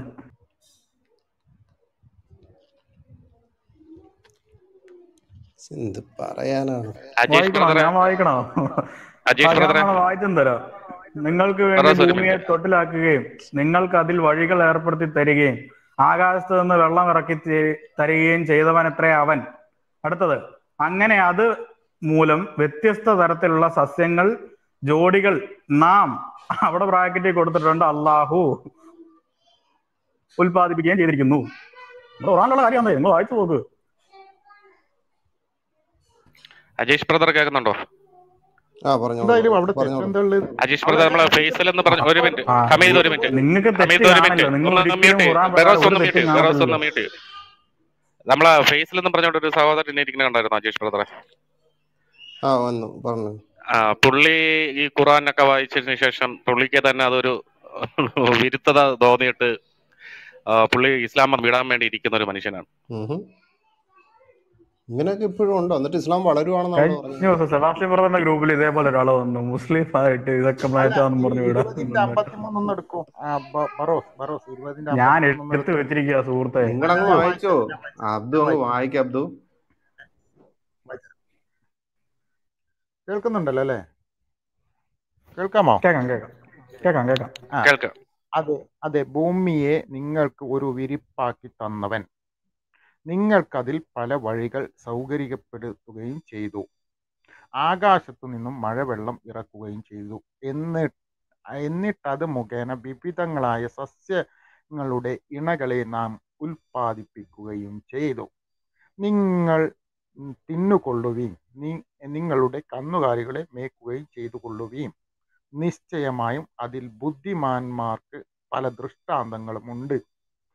ശരിയല്ലേ? ഇതല്ലേ അവിടെ ഉള്ളത്? അപ്പൊ ഞാൻ വായിച്ച തെറ്റാണെന്നാണ് നിങ്ങൾ പറയുന്നത്? ഞാൻ വായിച്ചതാണോ അവിടെ ഉള്ളത്? അതെ, നിങ്ങൾ വായിച്ച അവിടെ ഉണ്ട്. പക്ഷെ ഞാൻ അതിന്റെ അകത്ത് വെച്ച് ഇതിന്റെ അകത്ത് ഈ അള്ളാഹു പറഞ്ഞ അവൻ ആരാ? അള്ളാഹു തന്നെ പറയാം അവൻ ആകാശത്ത് നിന്ന് വെള്ളം പൊട്ടുവയ്ക്കുന്നത്. ഞാൻ അതേ ചോദിച്ചുള്ളൂ, ഈ അള്ളാഹു പറയുന്ന അവൻ ആരാ? ആയിക്കോട്ടെ, നാം എന്നാണ് അവിടെ ഉള്ളത്. ഇനിയിപ്പോ അവന എന്നാണെങ്കിലും ഇവിടുന്ന് എഴുതിയ പരിവർത്തകർ അവൻ എന്ന് എഴുതിയിട്ടുണ്ടാവും. മനസ്സിലായോ? അവിടെ കൃത്യമായിട്ട് എഴുതി നാം എന്നാണ്. ഞാൻ വായിച്ചത് കൃത്യമാണ്. സുഹൃത്തെ, എന്റെ കയ്യിലുള്ള പരിഭാഷ ഞാൻ പറഞ്ഞു തരാം. പരിശുദ്ധ ഖുർആൻ മലയാള പരിഭാഷകർ ചെറിയ മുണ്ടം അബ്ദുൽ ഹമീദ് മദനി, കുഞ്ഞി മുഹമ്മദ് പറപ്പൂർ എഴുതിയ ഖുർആന്റെ പരിഭാഷ എന്റെ കയ്യിൽ ഇരിക്കുന്നത്. അതും PDF ആയിട്ടാ. ഞാൻ ആയത്തെടുക്കാം, അത് കേട്ടിട്ട് നിങ്ങൾ പറയും അവൻ ആരാന്നുള്ളത്. പറപ്പൂരിന്റെ ആണോ? അത് തന്നെ. സൂറ 20 മുഹമ്മദ്കാരക്കൊന്ന് എത്ര പറഞ്ഞേ? ഒന്ന് പറഞ്ഞേ. 20:53 എല്ലാവരും. അതിന്റെ അകത്ത് അവനുണ്ടോ ഇല്ലയോ നിങ്ങൾ തന്നെ പരിശോധിച്ച് നോക്ക്. ഞാൻ ഇല്ലാത്ത എനിക്ക് പറയേണ്ട കാര്യമില്ലല്ലോ. അല്ല, ഇവിടെ എന്റെ അടുത്തുള്ളതില് ഒരു മിനിറ്റ് സുഹൃത്തെ, ഞാനത് ആയത്ത് ഞാൻ മേളിലേക്ക് സ്ക്രോൾ ചെയ്ത് ഈ വേർഷൻ ഏതാണെന്ന് അറിയാൻ വേണ്ടി ഞാൻ മേളിലേക്ക് തിരിച്ച് സ്ക്രോൾ ചെയ്തോണ്ടിരിക്കുക. എന്റെ ഖുറാനകത്ത് അങ്ങനെ തന്നെ അതിനകത്ത് കിടക്കുന്നത്. ഞാൻ വേണമെങ്കിൽ വായിച്ചു കേൾപ്പിക്കാം ഹമീദ്. 20:53 നിങ്ങൾക്ക് വേണ്ടി ഭൂമിയെ തൊട്ടിലാക്കുകയും, ഇത് അള്ളാഹു പറയുന്ന കാര്യമാണ്, നിങ്ങൾക്ക് വേണ്ടി ഭൂമിയെ തൊട്ടിലാക്കുകയും നിങ്ങൾക്ക് അതിൽ വഴികൾ ഏർപ്പെടുത്തി തരികയും വെള്ളം ഇറക്കി ചെയ്തവൻ അവൻ. അവന്റെ ബ്രാക്കറ്റിനകത്ത് അള്ളാഹു അന്ന് ഒന്നും കൊടുത്തിട്ടില്ല. എന്നാൽ താഴത്തെ അകത്ത് നാം എന്ന് പറയുന്നതിന്റെ അകത്ത് കൃത്യം ബ്രാക്കറ്റ് അള്ളാഹു എന്ന് കൊടുത്തിട്ടുണ്ട്. അങ്ങനെ അത് വെള്ളം മൂലം വ്യത്യസ്ത തരത്തിലുള്ള സസ്യങ്ങളുടെ ജോഡികൾ നാം എന്ന് പറഞ്ഞിട്ട് അതിന്റെ ബ്രാക്കറ്റ് അള്ളാഹു എന്ന് കൊടുത്തിട്ടുണ്ട്. അള്ളാഹു ഉൽപ്പാദിപ്പിക്കുകയും ചെയ്യുന്നു. അതാ ഞാൻ ചോദിച്ചത്, അപ്പൊ ഈ അള്ളാഹു പറയുന്ന ഈ അവൻ ആരാ എന്നേ ഞാൻ ചോദിച്ചുള്ളൂ, വേറെ ഒന്നും ഞാൻ ചോദിച്ചില്ല. അത് ഇംഗ്ലീഷ് പരിഭാഷ എടുത്താലും ബറോസ് പറഞ്ഞതുപോലെ തന്നെയാണ് കിടക്കുന്നത്. ഇത് പറപ്പൂരിന്റെ ഞാനിപ്പോ വായിച്ചു കേൾപ്പിക്കാം. സൂറ അവിടെ 20 ഈ പരിഭാഷകർ അതിന്റെ 53 നിങ്ങൾക്ക് വേണ്ടി ഭൂമിയെ തൊട്ടിലാക്കുകയും നിങ്ങൾക്കതിൽ വഴികൾ ഏർപ്പെടുത്തി തരികയും ആകാശത്തു നിന്ന് വെള്ളം ഇറക്കിത്തരികയും ചെയ്യുന്നവനത്രേ അവൻ. അങ്ങനെ അത് വെള്ളം മൂലം വ്യത്യസ്ത തരത്തിലുള്ള സസ്യങ്ങളുടെ ജോഡികൾ നാം അള്ളാഹു ഉൽപ്പാദിപ്പിക്കുകയും ചെയ്തിരിക്കുന്നു. ഓക്കെ, ഇതെന്താന്ന് പറയുക, പരിഭാഷപ്പെടുത്തുമ്പോ പരിഭാഷകർ അവൻ അല്ലെങ്കിൽ അള്ളാഹു എന്ന് എഴുതണാണ്. അവിടെ നാം എന്നാണ് എഴുതിയിട്ടുള്ളത്. ഇനി അങ്ങനെ വായിച്ചാൽ ഇനിയിപ്പോ ഒരു മിനിറ്റ്, അതെ, അത് ഈ ഈ ഭാഷകളിലേക്ക് തർജ്ജമ ചെയ്യുമ്പോൾ ഉണ്ടാവുന്ന പ്രശ്നങ്ങളാണിത്.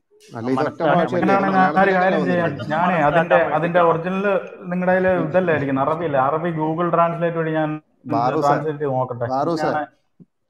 ഇനി അങ്ങനെ തന്നെ ആണെന്ന് വെച്ചോളൂ. അപ്പോഴും അവൻ ഈ ബാറൂസ് എന്ന് പറയുന്ന ആൾ ഒരു മറുപടി കൊടുക്കട്ടെ. കുജ്ജ് ഇവിടെ ഉണ്ടായിരുന്നു. ബാറൂസേ, അമിത് പറഞ്ഞ കേട്ടല്ലോ, പരിഭാഷയിലേക്ക് ഓരോ ഭാഷയിലേക്ക് വരുമ്പോഴത്തേനും ഉള്ള തെറ്റാണെന്നാണ് പുള്ളി പറഞ്ഞത്. പക്ഷെ ഇപ്പം എൻ്റെ ഇരിക്കുന്ന ഷെയ്ഖ് മുഹമ്മദ് കാരക്കുന്ന് എഴുതിയ ഖുറാൻ പരിഭാഷയും നിങ്ങൾ വായിച്ചതും അതേണക്ക് തന്നെ അബ്ദുൽ കരീം അദ്ദേഹം പരിഭാഷപ്പെടുത്തിയതും ഇതെല്ലാത്തിൻ്റെ അകത്ത് സംഭവം. ഇനി നിച്ചൂർ ട്രൂത്തിന്റെ ഒന്ന് നോക്കട്ടെ. ഇനി എന്തെങ്കിലും മാറ്റം ഒറ്റ ഭാഷയിലേക്ക് മലയാളത്തിലേക്ക് വന്നപ്പോൾ ഇത്രയും വ്യത്യാസം. ഇനി നിച്ചൂർ ട്രൂത്തിന്റെ ഒന്ന് നോക്കട്ടെ, എന്നിട്ട് പറയാം. എന്നിരുന്നാലും അവിടെ അവൻ എന്നാണ് ഉള്ളത്. അപ്പൊ ഏകദൈവത്തിനെയാണ് ഏകദൈവമാണോ അള്ളാഹു ഏകദൈവമാണെന്നുള്ള അവിടെ അവൻ തന്നെയാ സുഹൃത്തെ പറഞ്ഞിട്ടുള്ളത്. പക്ഷെ അത് അള്ളാഹു ഏകദൈവമാണെന്ന് എവിടെയും പറഞ്ഞിട്ടില്ല. കാരണം അള്ളാഹു ആണെങ്കിൽ ഞാനെന്ന് പറഞ്ഞാൽ മതി, അത്രേ ഉള്ളൂ. ഞാൻ ആകാശത്ത് നിന്ന് വെള്ളത്തിറക്കി തുടങ്ങി അതനുസരിച്ച് നാം പുറപ്പെടുവിക്കുന്നു പറഞ്ഞു. ഇവിടെ അങ്ങനല്ല, അവൻ വെള്ളം പുറപ്പെടുവിക്കും, നാം അതനുസരിച്ച് മുള പൊട്ടിക്കുമെന്ന് എഴുതിയിരിക്കുന്നത്. തന്നെ അള്ളാഹു പൊട്ടണമായിരുന്നു.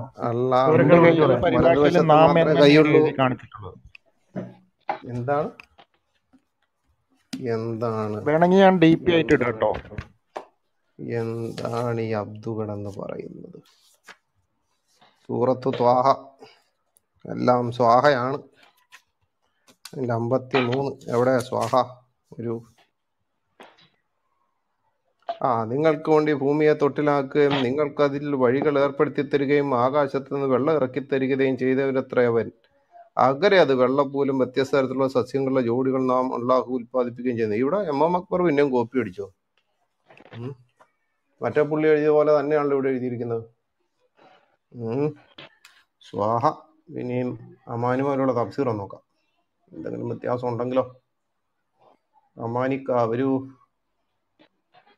അല്ല, ഇനി ഇപ്പൊ എന്റെ കയ്യിലുള്ളതിൽ നാം എന്നാണ് എഴുതിയിട്ടുള്ളത്. അത് നിങ്ങളുടെ ഇപ്പൊ ഓരോരുത്തരും ഓരോ രീതിയിലല്ലേ എഴുതിയിരിക്കുന്നത്. ഈ എഴുതിയിരിക്കുന്നില്ലെന്ന് ഞാൻ പറഞ്ഞിട്ടില്ല സുഹൃത്തെ. അതിന് മുമ്പ് അവനും കൂടെ ഉണ്ട്. അവൻ വലിയവനാണ് എന്ന് തന്നെയാണ് പറയാറ്, മനസ്സിലായോ? അല്ല അവര് എന്നൊന്നും പറയാറില്ല. ഞങ്ങള് കണ്ട നാടിയോളം അടുത്തിട്ടാണ് ദൈവം ഉള്ളത് എന്നാ പറയുന്നത്. അല്ല, ഇപ്പൊ ഇയാൾ എന്ത് തമാശ പറഞ്ഞുകൊണ്ടിരിക്കുന്നത്? അള്ളാഹു തന്നെ പറയാ അവൻ ആകാശത്തു നിന്ന് വെള്ളം ഇറക്കി തരും. എന്നെ അവിടെ അള്ളാഹു തന്നെ ഉദ്ദേശിക്കുന്നത്, അള്ളാഹു സ്വയം പൊട്ടം കളിക്കാണോ? അവൻ ആകാശത്തു നിന്ന് വെള്ളം ഇറക്കി തരും, ഞാൻ അതനുസരിച്ച് മുള പൊട്ടിക്കും. ഇത് കേൾക്കുന്ന ആൾക്കാർക്ക് എന്നാ തോന്നുന്നു? എന്നിട്ട് പറയാം അവൻ അള്ളാഹു ആണ്. എനിക്കതങ്ങോട്ട് കണക്ട് ചെയ്യാൻ പറ്റുന്നില്ല. അതാ ചോദിക്കുന്നത്. അത് കണക്ട് ചെയ്ത് തരാനാ ഞാൻ പറഞ്ഞേ. അതെങ്ങനെയൊന്ന് കണക്ട് ചെയ്ത് തരുന്നേ? അള്ളാഹു തന്നെ പറയാം അവൻ ആകാശത്തു നിന്ന് വെള്ളം പുറപ്പെടുവിക്കുന്നു. എന്നിട്ട് പറഞ്ഞത് നാം അതനുസരിച്ച് അവൻ ആകാശത്തു നിന്ന് വെള്ളം പൊട്ടിക്കുന്ന പറഞ്ഞ് നിർത്തുകയല്ല. അത് കഴിഞ്ഞിട്ട് പിന്നെ പറയാ ഞാൻ അതനുസരിച്ച് മുള പൊട്ടിക്കുകയും കൂടെ ചെയ്യുന്നു. ഈ പറയുന്നത് അള്ളാഹു അല്ലേ പറയുന്നത്? അതെ പറയുന്ന അള്ളാഹു. അവിടെ സ്പീക്കർ ഇല്ലെങ്കിൽ പോലും അത് തെറ്റ് തന്നെയല്ലേ? അതെ, മൊത്തം തെറ്റിക്കിടക്കുന്നിടത്തുനിന്ന് ഇനി ഒരൊറ്റ വാക്കി തെറ്റുന്ന ആരാ ചോദിച്ചത്? പുറത്താക്കൂ ക്ലാസ്സിൽ നിന്ന്. മൊത്തം തെറ്റിക്കിടക്കുന്ന പുസ്തകത്തിൽ നിന്ന് ഒരു തെറ്റുമായിട്ട് വന്നിരിക്കുന്നു. ആരാ ഈ കുട്ടിയുടെ ഹാജരെടുത്ത് പോയോ?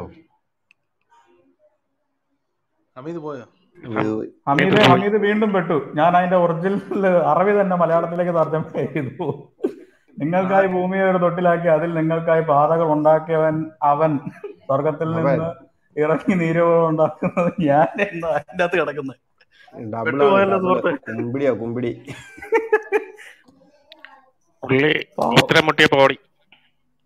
വർഗീസ് സാറേ ഓക്കെ, നമ്മള് ഫേസിൽ ബോയ് അറബി ഞാൻ ജസ്റ്റ് ഗൂഗിൾ ട്രാൻസ്ലേറ്റ് ചെയ്ത് നോക്കിയപ്പോ അതിന്റെ അകത്ത് എങ്ങനെയാ അവനെന്നും കിടപ്പുണ്ട് ഞാനെന്നും കിടപ്പുണ്ട്. വർഗീസ് സാർ ഒന്നും മിണ്ടിയിട്ടില്ല എത്ര സമയമായിട്ട്. വർഗീസ് സാർ എന്താണ് മിണ്ടായിരിക്കുന്നത്? ടോസ്റ്റ് മാസ്റ്റർ വെറുതെ വിരൽ ചൂണ്ടി ഇങ്ങനെ ഇരിക്കുക. എന്തെങ്കിലും പറയാനുണ്ടോ? ഫേസിൽ ബായ് കേൾക്കുന്നുണ്ടോ? ഫേസിൽ ബായ് 3 മണിക്ക് ട്രൂത്ത് വെറ്റേഴ്സിൽ പരിപാടി ഉണ്ട് കേട്ടോ. കള്ളക്കളിയാട്ടോ, കള്ളക്കളിയാ. നിങ്ങൾ ഗൂഗിളിലൊന്നും ട്രാൻസ്ലേറ്റ് ചെയ്യാൻ പാടില്ല. കള്ളക്കളിയാ. ഫേസിൽ ബായ് കേൾക്കുന്നുണ്ടോ? രസമുണ്ട് കേട്ടോ കേൾക്കാന്. ഗൂഗിൾ ട്രാൻസ്ലേറ്റ് ചെയ്യാനാ. ഈ റൂമിന്റെ മോഡറേറ്റർമാർ ആർക്കെങ്കിലും എന്തെങ്കിലും ചോദിക്കണമെങ്കിൽ ചോദിക്കാം. സ്പെയറിലിരിക്കുന്ന ആർക്കെങ്കിലും അജീഷ് ബ്രദറോട്, വർഗീസ് മാസ്റ്ററോട്, ടോസ് മാസ്റ്ററോട് എന്തെങ്കിലും ചോദ്യം ചോദിക്കണമെങ്കിൽ റോസ് സിസ്റ്റർ ചോദിച്ചോളൂ. ഓക്കെ, എനിക്ക് ബാക്ക് ചാനലിൽ കിട്ടിയതാണ് ഞാൻ ചോദിക്കുന്നത്. അത് വായിക്കാം. പ്രൊനൗൺസിയേഷൻ എന്തെങ്കിലും തെറ്റുണ്ടെങ്കിൽ ക്ഷമിക്കണം. അതായത് ഒരു ലിങ്ക് ആണ് ചോദിച്ചിരിക്കുന്നത്. ഇസ്ലാമിലെ കാസ്റ്റ് ഇഷ്യൂ ഉണ്ടോ എന്നാണ് ചോദിച്ചിരിക്കുന്നത്. ഫത്തുൽ മൊയ്ൻ അങ്ങനെയാണ് എഴുതിയിരിക്കുന്നത്. അതിലെ ലിങ്ക് തരാവോ എന്നാണ് ചോദിക്കുന്നത്. അത് മദ്രസയിൽ എന്തോ പഠിപ്പിക്കുന്നുണ്ടെന്നാണ് എനിക്ക് മനസ്സിലായിരിക്കുന്നത്. ഈ ബാക്ക് ചാനലിൽ കാസ്റ്റ് ഇഷ്യൂ അല്ലേ? ഇപ്പൊ തരാം. പുസ്തകം ഒന്ന് എടുത്തോട്ടെ, ഒരു മിനിറ്റ്. ഈ ചോദ്യത്തിന് ചോദിച്ച പ്രേക്ഷകന് ഇപ്പോൾ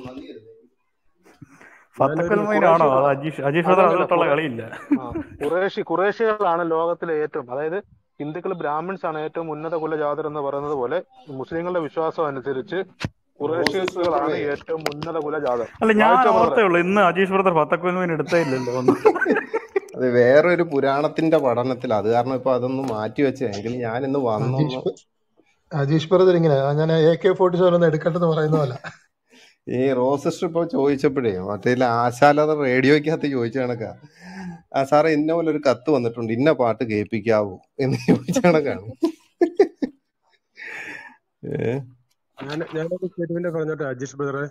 പിന്നെന്താ ആവശ്യത്തിന് വാരി വേറിക്കുവന്നു. ഇവിടെ ആരും പിടിച്ചു കെട്ടത്തില്ല, ആരും താഴേക്ക് വിട. എനിക്ക് തോന്നിയ ഒരു സംശയം ഞാൻ പറയാം, ഒരു സ്റ്റേറ്റ്മെന്റ്, ഒരു വിശദീകരണം ഞാൻ പറയാം. അത് തൃപ്തിയാണോ നോക്കൂ. ഏത് പൊന്നാനി രൂപതക്കാരനാണോ ആരാ സംസാരിക്കുന്നത്? അല്ല, അജയ്. പറഞ്ഞു. എന്താന്ന് വെച്ചാല് നമ്മളൊക്കെ ചെറുപ്പകാലത്ത് ഉണ്ടായിരുന്ന ഈ മോണോ ആക്ട് എന്ന് പറയുന്ന സംഭവം സ്കൂളിൽ. അതായത് 2-3 കഥാപാത്രങ്ങളായിട്ട് ഒരാൾ തന്നെ സംസാരിക്കും.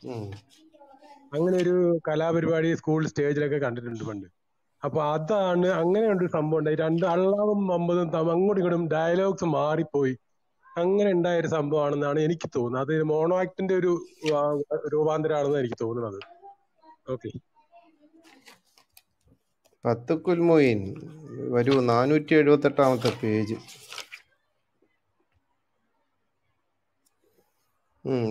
വായിച്ചോട്ടെ. ഓക്കെ,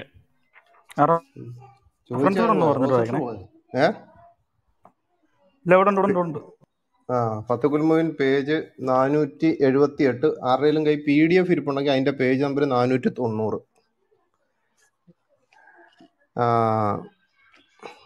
വിവാഹ ചേർച്ച, ഇണകളിലെ സാങ്കേതിക യോജിപ്പ്. ഒരു ശകലം വായിക്കാനുണ്ട്, ക്ഷമയോടുകൂടി ഇരിക്കണം.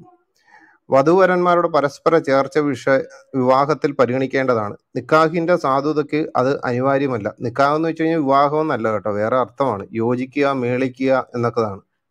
എങ്കിലും ചേർച്ച പരിഗണിക്കൽ വധുവിന്റെയും അവളുടെ വലിയന്റെയും അവകാശമാണ്. അവർക്കത് വേണ്ടെന്ന് വെക്കുകയുമാണ്. ജന്മനാ സ്വതന്ത്രയായ സ്ത്രീ, അടിമത്ത മോചനം നേടിയ സ്ത്രീ, പിതാക്കളെയോ പൃഥു പരമ്പരയിൽ തന്നോടടുത്തവരായ ഒരാളെ പോലും അടിമത്തം ബാധിക്കാത്ത സ്ത്രീ എന്നിവരുമായി അവരെ പോലെ അല്ലാത്ത പുരുഷന്മാർ വിവാഹ പൊരുത്തമുള്ളവരാകുകയില്ല. എന്നാൽ മാതൃപരമ്പരയിലുള്ള അടിമത്തം ഗണനീയമല്ല. ഇനി അടുത്ത കേട്ടണം. പവിത്രതയ്ക്ക് ദുർനടപ്പുകാരനും സുന്നിപ്പെണ്ണിന് പുത്തൻ ആശയക്കാരനും യോജിക്കില്ല. പ്രായം തികയാത്ത സുന്നിപ്പെണ്ണിനെ മുജിബിറായ വലിയ പിതാവ്, പിതാമഹൻ ബ്രാക്കറ്റിൽ കൊടുത്തിരിക്കുന്നു, മുബത്തതിയായ പുരുഷന് നിക്കാഹ് ചെയ്തു കൊടുത്താൽ നിക്കാഹ് സ്വഹീഹല്ലെന്ന് ഇതിൽ നിന്ന് വ്യക്തമാണ്. കാരണം ഈ രൂപത്തിൽ നിക്കാഹ് സ്വഹീഹ് ആകണമെങ്കിൽ ഭർത്താവ് അനുയോജ്യനാവണമെന്ന് നിബന്ധനയുണ്ടല്ലോ. ഒരേ പദവിയിലുള്ള ഒന്നിലധികം വലിയുകളിൽ ഒരാൾ, ഉദാഹരണം സഹോദരന്മാർ, പെണ്ണിന്റെ സമ്മതമില്ലാതെ അല്ലെങ്കിൽ ബാക്കിയുള്ളവരുടെ മുബത്തതി ഇന്ന് വിവാഹം ചെയ്താലും സ്വഹീഹല്ല. പ്രായം തികയാത്ത പെണ്ണിന്റെയും വലിയന്റെയും സമ്മതത്തോടെയാണെങ്കിൽ നിക്കാഹ് സ്വഹീഹാകും. ഒരേ പദവിയിൽ ഒന്നിലധികം വലിയകളിൽ ഉണ്ടെങ്കിൽ എല്ലാവർക്കും സമ്മതമായിരിക്കണം. എന്നാൽ തന്നെ മുബത്തദികളായ നിക്കാഹ് തെറ്റാണ്. നവീനാശയക്കാരുമായി അകന്നു നിൽക്കണമെന്ന് പ്രമാണങ്ങൾ നിർദ്ദേശിക്കുന്നുണ്ട്. ഫാസിഖിനും ഈ വിധി ബാധകമാണ്. എന്നാൽ വധൂവരന്മാരുടെ ദുർനടപ്പ് തുല്യ അളവും തുല്യ ഇനവുമാണെങ്കിൽ പരസ്പര ചേർച്ച ഉണ്ടാവുന്നതാണ്. കേട്ടോ, ദുർനടപ്പേ തുല്യ അളവിലാണെങ്കിൽ തമ്മിൽ കെട്ടിക്കോളാൻ. അറബ് ഖുറൈഷി ഇനി അടുത്തത് കേട്ടണം. അറബ്, ഖുറൈഷ്, ഹാഷിം, മുത്തലിബ് എന്നീ വംശജരായ സ്ത്രീകൾ അതേ വംശജരല്ലാത്ത പുരുഷന്മാരുമായി ചേർച്ചയാവില്ല. അതായത് പിതാവ് അനറബി വംശജനായ പുരുഷൻ പിതാവ് അറബി വംശജയായ സ്ത്രീയുമായി പൊരുത്തമുള്ളവളല്ല. അവന്റെ മാതാവ് അറബ് വംശജയാണെങ്കിൽ പോലും ചേരില്ല. ഉന്നത തറവാട്ടുകാരായ ഖുറേഷി സ്ത്രീകളുമായി ഇതര അറബി പുരുഷന്മാരും ഹാഷിം, മുത്തലിബ് വംശജരായ സ്ത്രീകളുമായി ഖുറേഷി കുലത്തിലെ തന്നെ ഇതര വംശജരായ പുരുഷന്മാരും ചേർച്ചയുള്ളവരല്ല. എന്നാൽ ഹാഷിം, മുത്തലിബ് വംശങ്ങൾ പരസ്പരം ചേർച്ചയുള്ളവരാണ്. ഇനി അടുത്ത കേട്ടോ, ജോലിയുമായിട്ട് ബന്ധപ്പെട്ടതുകൊണ്ട് അതോടെ വായിച്ചാൽ നിർത്താം. ഇസ്ലാമിൽ ഒന്നോ അതിലധികമോ തലമുറ പാരമ്പര്യമുള്ളവർക്ക് പുതു മുസ്ലിം യോജിക്കില്ല. ഇസ്ലാമിൽ 3 പിതൃപരമ്പരയുള്ളവർക്ക് 2 പിതാവിന്റെ പാരമ്പര്യമുള്ളവനും കുഫവല്ല. ഇങ്ങനെയാണ് കർമ്മശാസ്ത്ര പണ്ഡിതർ വ്യക്തമാക്കിയിട്ടുള്ളത്. എന്നാൽ ഇവർ തമ്മിൽ യോജിക്കുമെന്നൊരു അഭിപ്രായം ഖാളി അബുദാബിനും മറ്റു പണ്ഡിതന്മാരും ഉദ്ധരിച്ചിട്ടുണ്ട്. ഇമാം റുയാനി അതിന് സ്വീകാര്യത നൽകുകയും ഉബാബ് എന്ന ഗ്രന്ഥത്തിന്റെ കർത്താവ് അബ്ദുൽ മുസജദ് ഇക്കാര്യം അസന്നിഗ്ധമായി പറയുകയും ചെയ്തിരിക്കുന്നു. ഇനി അടുത്ത ജോലിയുമായിട്ട് ബന്ധപ്പെട്ട് ശരിക്കും കേട്ടോണം. കേൾക്കുന്നുണ്ടോ? ഓഡിബിളാണേ? കേൾക്കാവോ? പ്രത്യേകിച്ച് പത്തുൽക്കുമ്പോൾ ആരും കേൾക്കാതിരിക്കരുത്, കേൾക്കേണ്ട പുസ്തകം. തരം താഴ്ന്ന ജോലികളുമായി ബന്ധമില്ലാത്തവർക്ക് അത്തരം ജോലികളിൽ ഏർപ്പെടുന്നവർ അനുയോജ്യരാവില്ല.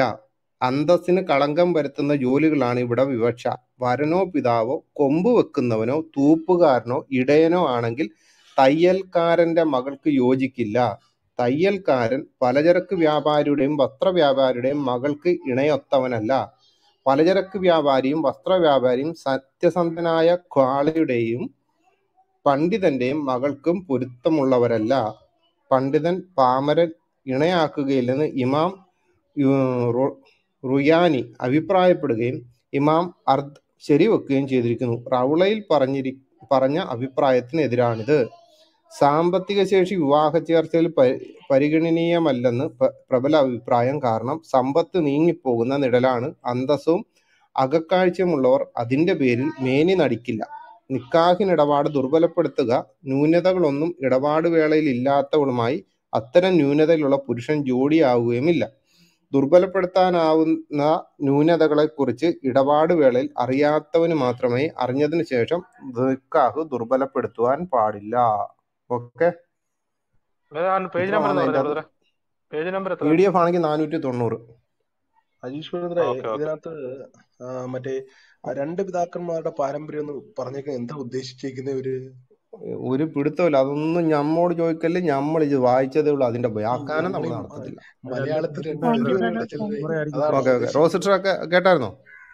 ഞാനിവിടെ ഉണ്ട്, ഞാൻ കേട്ടോണ്ടായിരിക്കും. ഓക്കെ, ഇനിയും വേറെ ഉണ്ട്. അതായത് നിധി അന്വേഷിച്ചതിന് നിധി കുംഭം തന്നെ കിട്ടിയിട്ടുണ്ട്. ഇനി വേറെ ഒരു ഇതോടുണ്ട്. അതിൻ്റെ അകത്ത് രോഗത്തിന്റെ വിഷയം ശരീരഭാഗം കൂടെ പറയുന്നുണ്ട്. ഭ്രാന്ത്, മൂർച്ഛിച്ച കുഷ്ഠം, തീവ്രമായ വെള്ളപ്പാണ്ട് എന്നിവ വിവാഹം ദുർബലമാക്കാനുള്ള ന്യൂനതകളാണ്. ഭ്രാന്ത് ഹൃദയത്തിൽ നിന്ന് തിരിച്ചറിവ് നീക്കിക്കളയുന്ന രോഗമാണത്. അത് വല്ലാത്തൊരു സംഭവം. ഭ്രാന്ത് ഹൃദയത്തിൽ നിന്ന് തിരിച്ചറിവ് നീക്കിക്കളയുന്ന രോഗമാണ്. ഇടവിട്ടുണ്ടാകുന്നതാണെങ്കിലും വളരെ കുറഞ്ഞതാണെങ്കിലും നിക്കാഹ് ദുർബലപ്പെടുത്താം. ശരീരഭാഗങ്ങൾ ആദ്യം ചുവപ്പും പിന്നെ കറുപ്പുമാകുകയും ശേഷം മുറിയുകയും ചെയ്യുന്ന ഒരു രോഗമാണ് കുഷ്ഠം. ചർമ്മത്തിലെ രക്തവർണം പാടെ നഷ്ടമായത് കാരണം ശരീരചർമ്മം കഠിന വെളുപ്പാകുന്നതാണ് വെള്ളപ്പാണ്ട്. ശരീരഭാഗം കറുത്തു വരുന്നത് കുഷ്ഠം മൂർച്ഛിച്ചിരിക്കുന്നതിൻ്റെയും മുറുകെ പിടിക്കുന്ന സമയം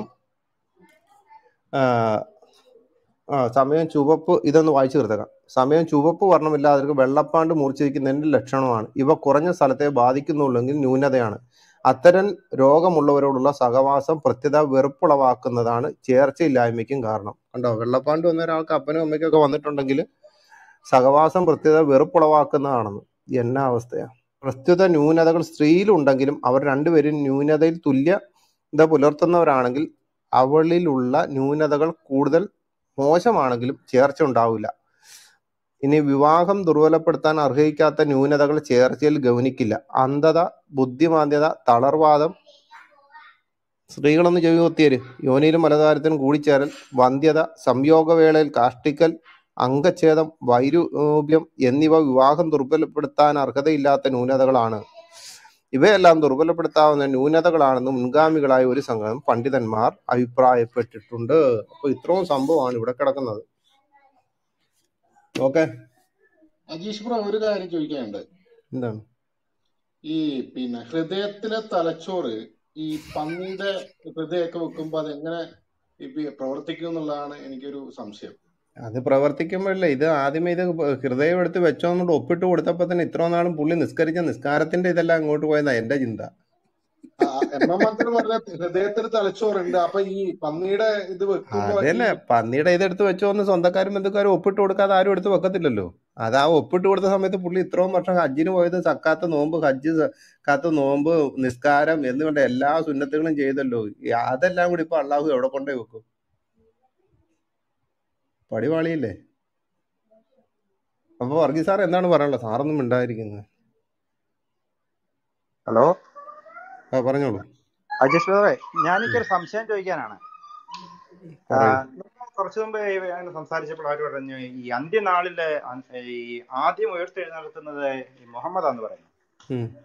ഇവരുടെ ഖുറാനിനകത്ത് ഒരുതുണ്ടല്ലോ, ഈ യേശു ക്രിസ്തു, അതായത് അവരുടെ ഈസാ നബി ഇപ്പോൾ ദൈവത്തിന്റെ കൂടെയാണെന്നുള്ളതുണ്ട്. അപ്പം ഈസാ നബി അല്ലേ ആദ്യമായിട്ട് ഉയർത്തെഴുന്നേറ്റ് പോയത് ഈ ഭൂമിയിൽ നിന്ന്? അല്ല, ഈ അള്ളാഹുവിന്റെ എങ്കിലേക്ക് ഉയർത്തിന്ന് എഴുതിയിട്ടുള്ളൂ, പുള്ളിയുടെ കൂടെ ഉണ്ടോ എന്ന് നമുക്ക് അറിയത്തില്ല കേട്ടോ. അതിനകത്ത് ഇങ്ങനെ എഴുതിയിരിക്കുന്നത്, but Allah raised him with his body and soul. അല്ല, അങ്ങോട്ട് ഉയർത്തെഴുന്നേൽപ്പിച്ചെന്ന് പറയുമ്പോ തന്നെ മുഹമ്മദ് അതിനെ എടുത്തിട്ട് വെട്ടുന്നുണ്ട്. പക്ഷെ അത് അന്നസായിക്കകത്ത് അങ്ങനെയല്ല എഴുതിയിരിക്കുന്നത്. അന്നസായി 157. സത്യം പറഞ്ഞ ഈ കാലഘട്ടത്തിൽ അന്നസായും ബുഖാരിയും മുസ്ലിമും എല്ലാം കൂടെ ഒന്ന് നേരിട്ട് കണ്ടിരുന്നുള്ള അവസ്ഥ ഒന്ന് ആലോചിച്ച് നോക്കിയേ. നീ എന്റെ ഹദീസിനെ നീ തള്ളിയോ, നിന്റെ ഹദീസിനെ ഞാൻ തള്ളുവോന്ന് ചോദിച്ചു. സത്യമായിട്ട് തോന്നിയ ചിന്തിച്ചു നോക്കി, ഇവരെല്ലാവരോടും ഇപ്പൊ ഒരുമിച്ച് കണ്ടിരുന്നെങ്കിലോ? 10 ദിവസം 10 ദിവസം യോഹന്നാനോട് ഒരുമിച്ച് കണ്ടിരുന്ന ഇന്നും ദൈവത്തിന്റെ പ്രവൃത്തിയായിട്ട് അവർ പിന്നെ സുവിശേഷീകരണം തുടങ്ങിയാലേ. അല്ല, മുഹമ്മദേ ഈ ബൊറാക്കിന്റെ പുറത്ത് ഈ ഒരു ആകാശയാത്ര നടത്തിയായിരുന്നല്ലോ. അപ്പം യേശു ക്രിസ്തുവിനെ അവിടെ അല്ല, ഈസാ നബിയെ അവിടെ വെച്ച് കണ്ടായിരുന്നല്ലോ. അപ്പൊ ഈ ഭൂമിക്ക് അടിയിലല്ലോ, അല്ലെ ഇവിടെ ഇല്ലല്ലോ. അതിപ്പോ എവിടെയാണ്? സ്വർഗത്തിലാണോ അതോ ഇനി വേറെ എവിടെയെങ്കിലും ആണോ? ആരാ? ഈസാ നബിയാണോ? ഈസാ നബി. ഈസാ നബിയെ മുകളിലേക്ക് ഉയർത്തി സ്വർഗത്തിൽ നിന്നൊന്നും പറഞ്ഞിട്ടില്ല. അത് ഉയർത്തിയെന്നുള്ളൂ ബ്രദറെ, അത് കാരണം പറയാൻ പറ്റത്തില്ല. ഇനി വേറൊരു കാര്യം, ഇനിയും അങ്ങോട്ട് ഉയർത്തിയെന്ന് പറയുവാണെങ്കിൽ എന്താ ഇവിടെ പണി കിട്ടും. സുന്നു തിർമിദി അധ്യായം 50 ഹദീസ് നമ്പർ 3615 പേജ് 964. അബൂ ഹുറൈറ അള്ളാഹുവിന്റെ ദൂതൻ പറഞ്ഞു, അന്ത്യദിനത്തിൽ ആദ്യമായി ഭൂമിക്കടിയിൽ നിന്ന് പുറത്തേക്ക് വരുന്നത് ഞാനായിരിക്കും. എന്നിട്ട് സ്വർഗത്തിലെ വസ്ത്രം എനിക്ക് അണിയിക്കപ്പെടും. തുടർന്ന് ഞാൻ ദൈവിക സിംഹാസനത്തിന്റെ വലതു ഭാഗത്ത് ചെന്ന് നിൽക്കും. സൃഷ്ടികളിൽ ഞാനല്ലാതെ ഒരാളും ആ സ്ഥാനത്ത് നിൽക്കുകയില്ല. അപ്പൊ സൃഷ്ടികളിൽ മുഹമ്മദ് അല്ലാതെ വേറെ ആരും അവിടെ ചെന്ന് നിൽക്കത്തില്ല എന്നുണ്ടെങ്കിൽ പിന്നെ ഈസാ നബി അവിടെ പോയി നിൽക്കുവോ? അവിടെ എല്ലാം പണിയാണ്. അതാണ് ഞാൻ പറഞ്ഞത്, ഈ തിർമിദിയും ഈ ബുഖാരി, മുസ്ലിം, തിർമിദി, അന്നായിസ, ഇബ്നു മാജ ഇവരെല്ലാവരും ഇന്നത്തെ കാലത്ത് ഒരുമിച്ചൊന്ന് കണ്ടിരുന്നെങ്കിൽ അടുത്ത യുദ്ധത്തിനുള്ള വഴിയുണ്ട്. മനസ്സിലായ? അതാണ് പ്രശ്നം. ശരിയല്ലേ? പക്ഷെ ഇന്നും കർത്താവിന്റെ ശിഷ്യന്മാർ ഒരുമിച്ച് കൂടിയാലുണ്ടല്ലോ ഈ അടിയും ബഹളും ഒന്നും കാണത്തില്ല. അത് വേറെ ഒരു കാര്യമുണ്ട്. നമ്മുടെ വർഗീസ് സാർ പോയോ? സാർ ഒന്നും മിണ്ടാതെ ഇവിടുന്ന് പോയിരുന്നു. പോക്കുവരവന്റെ അസുഖമുണ്ടോ? തിങ്കളാഴ്ച ട്രൂത്ത് വെറ്റേഴ്സിലേക്ക് എല്ലാരും വരണേ. തിങ്കളാഴ്ച കേട്ടോ, 6 മണി മുതൽ നമ്മളൊരു താണ്ഡവം ആടുന്നുണ്ട്. ഫൈസൽ ഫൈസൽ കേൾക്കുന്നുണ്ടോ? ഫൈസൽ അൺമ്യൂട്ട് ചെയ്തിട്ട് സംസാരിക്കും. വേറെ ആർക്കെങ്കിലും ചോദിക്കാണെങ്കിൽ ചോദിക്കാം. അബ്ദുൽ നാസറുമായിട്ടുള്ള ഡിബേറ്റിന്റെ തീരുമാനം വല്ലതും ആയോ? അത് വരത്തൊന്നുമില്ല, അത് പുള്ളി അല്ല, ഒരു മിനിറ്റ് ബൈക്ക് ഒരു മിനിറ്റ്. എൻ്റെ പൊന്നു ബാക്ക് ചാനൽ ജിഹാദി, നിങ്ങൾ എനിക്ക് ഇവിടെ നിന്നില്ല മോഹൻലാലില്ല സിനിമയെ പറഞ്ഞ കണക്ക് ഓരോ വീഡിയോയും ട്രോഫിയാന്ന് പറഞ്ഞ കണക്കാവും. എന്നെ തെറി വിളിക്കുമ്പോൾ ഞാൻ ഹദീസ് വായിക്കും. അതിപ്പം ഈ ട്രോഫി മൊത്തം മുഹമ്മദിനായിരിക്കും ചെല്ലുന്നത്. അതുകൊണ്ട് ഈ ബാക്ക് ചാനൽ പരിപാടിയായിട്ട് എൻ്റെ അടുത്ത് വരാതെ. ഒന്നുമില്ലെങ്കിൽ 5-8 വർഷത്തിന് മുകളിലായില്ല ഈ ഹദീസും ഖുറാനും മറ്റുള്ള ഗ്രന്ഥങ്ങളും നിങ്ങളുടെ ഗ്രന്ഥങ്ങളുമായിട്ട് ഞാൻ ഇരിക്കാൻ തുടങ്ങിയിട്ട്. എന്നെക്കാൾ കൂടുതൽ പരിചയമുള്ള ആൾക്കാർ വേറെ ഉണ്ട്. അതുകൊണ്ട് ബാക്ക് ചാനൽ ജിഹാദിയോട് ഇപ്പോഴേ പറയാണ്, എനിക്ക് ബാക്ക് ചാനൽ എന്ത് മെസ്സേജ് വിടുന്നോ ആ തെറിയും ആ മെസ്സേജും കറക്റ്റ് ഹദീസുകളും ഖുറാനും എടുത്തു വെച്ചിട്ട് ആർക്കാണ് യോജിക്കുന്നത് എന്നുള്ളത് ഞാൻ കേൾപ്പിച്ചു തരും. പിന്നെ കിടന്നുകൊണ്ട് അതും ഇതും പറഞ്ഞുകൊണ്ട് ബഹളം വെക്കരുത്. ഇപ്പം എൻ്റെ അപ്പനാണ് വിളിച്ചിരിക്കുന്നത്. മുഹമ്മദിന്റെ അപ്പൻ ആരാണ്? അബ്ദുള്ളയാണെന്നാണ് നിങ്ങളുടെ അവകാശവാദം. പക്ഷെ അബ്ദുൽ മുത്തലിബിന്റെ പുത്ര എന്ന് വിളിച്ചപ്പോഴത്തേന് പുള്ളി എന്താണോ എന്ന് പറഞ്ഞു ഓടി ചെന്നിട്ടുണ്ട്. എന്നെ കൊണ്ട് ആ ഹദീസ് എടുത്ത് വായിപ്പിക്കരുത് കേട്ടോ. ചാക്കോ പാഷന് ആ ഹദീസ് കിട്ടിയായിരുന്നോ? വേറൊരു കാര്യം ചോദിക്കാനുണ്ടോ ജീഷ് ബ്രോ? ഒരു മിനിറ്റ് ചാക്കോ പാഷന് ആ ഹദീസ് കിട്ടിയായിരുന്നോ? ഏതാണ്? അബ്ദുൽ മുത്തലിബിന്റെ പുത്ര എന്ന് വിളിച്ചപ്പോ മുഹമ്മദ് എന്തോന്ന് പറഞ്ഞു ഓടിച്ചെന്നു. കിട്ടിയായിരുന്നോ അത്? ഞാൻ ഓർക്കുന്നുണ്ട്. നമ്മുടെ ആ പിന്നെ എന്റെ ഇരിക്കുന്ന ആ ബുഖാരി ഉണ്ടല്ലോ, ആ ബുഖാരിക്കകത്ത് അങ്ങനെ എഴുതിയിരിക്കുന്നത് അബ്ദുല്ലവിന്റെ പുത്ര എന്ന് വിളിച്ചപ്പോ പുള്ളി എന്തോന്നും പണ്ട് ഓടിച്ചെന്ന്. അബ്ദുള്ളയുടെ മകനെന്ന് വിളിച്ചാലേ ഓടിച്ചെല്ലേണ്ട കാര്യമുള്ളൂ. അർത്ഥം മനസ്സിലായോ? വേണേ ഞാൻ ആ ഹദീസ് ഒന്ന് വായിച്ചു കേൾപ്പിക്കാം. ഞാനിനി കള്ളം പറഞ്ഞെന്നും പറഞ്ഞുകൊണ്ട് വരരുത്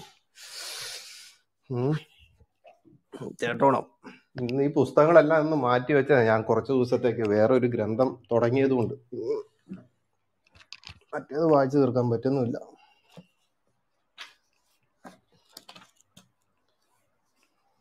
വരൂ എവിടെ? അതെ കേട്ടോ. സൊഹീഹുൽ ബുഖാരി അധ്യായം 3 ഹദീസ് നമ്പർ 57 പേജ് 26. അനസ് ഇബ്നു മാലിക്കിൽ നിന്ന്, ഞങ്ങൾ നബിയുടെ കൂടെ പള്ളിയിലിരിക്കെ ഒട്ടകപ്പുറത്തൊരാൾ വന്നു. അയാൾ പള്ളിയിലെത്തി ഒട്ടകത്തെ മുട്ടുകുത്തിച്ചു ബന്ധിച്ച് അവരോട് ചോദിച്ചു, നിങ്ങളിൽ ആരാണ് മുഹമ്മദ്? നബി അവർക്കിടയിൽ ചാരിയിരിപ്പുണ്ടായിരുന്നു. ഞങ്ങൾ പറഞ്ഞു, ആ ചാരിയിരിക്കുന്ന വെളുത്തയാൾ. അയാൾ നബിയെ വിളിച്ചു, അബ്ദുൽ മുത്തലിബിന്റെ പുത്ര. നബി, ഞാൻ ഉത്തരം ചെയ്യുന്നു. അപ്പോൾ അയാൾ നബിയോട് ചോദിച്ചു, ഞാൻ താങ്കളോട് ചിലത് ചോദിക്കുകയാണ്. ചോദ്യം കഠിനമാകാം, എന്നോട് വെറുപ്പ് തോന്നരുത് എന്നും പറഞ്ഞുകൊണ്ട് ഇതങ്ങ് സംസാരമാണ്. ഈ അബ്ദുൽ മുത്തലിബിന്റെ പുത്ര എന്ന് വിളിച്ചിട്ടുണ്ടെങ്കിൽ ഇദ്ദേഹം ചെന്നിട്ട് അതല്ല, ഞാൻ അബ്ദുള്ളയുടെ മകനാന്നല്ലേ പറയേണ്ടത്? അതെ അജീഷ് പറഞ്ഞ അതിനകത്ത് വേറെ വിഷയമുണ്ട്. ഈ അബ്ദുൽ മുത്തലിബ് എന്ന് പറയുമ്പോഴത്തേന് ഇദ്ദേഹത്തിന്റെ പിതാമഹനാണ്. മനസ്സിലായി? അവർക്ക് വേണമെങ്കിൽ അങ്ങനെ വ്യാഖ്യാനിക്കാം. അതായത് അബ്ദുള്ളയുടെ പിതാവാണ് അബ്ദുൽ മുത്തലിബ്. അപ്പം വല്യപ്പനെ ആരൊക്കെ കൂടാണ് മറ്റേ അങ്ങോട്ട് കല്യാണത്തിന് പോയത്?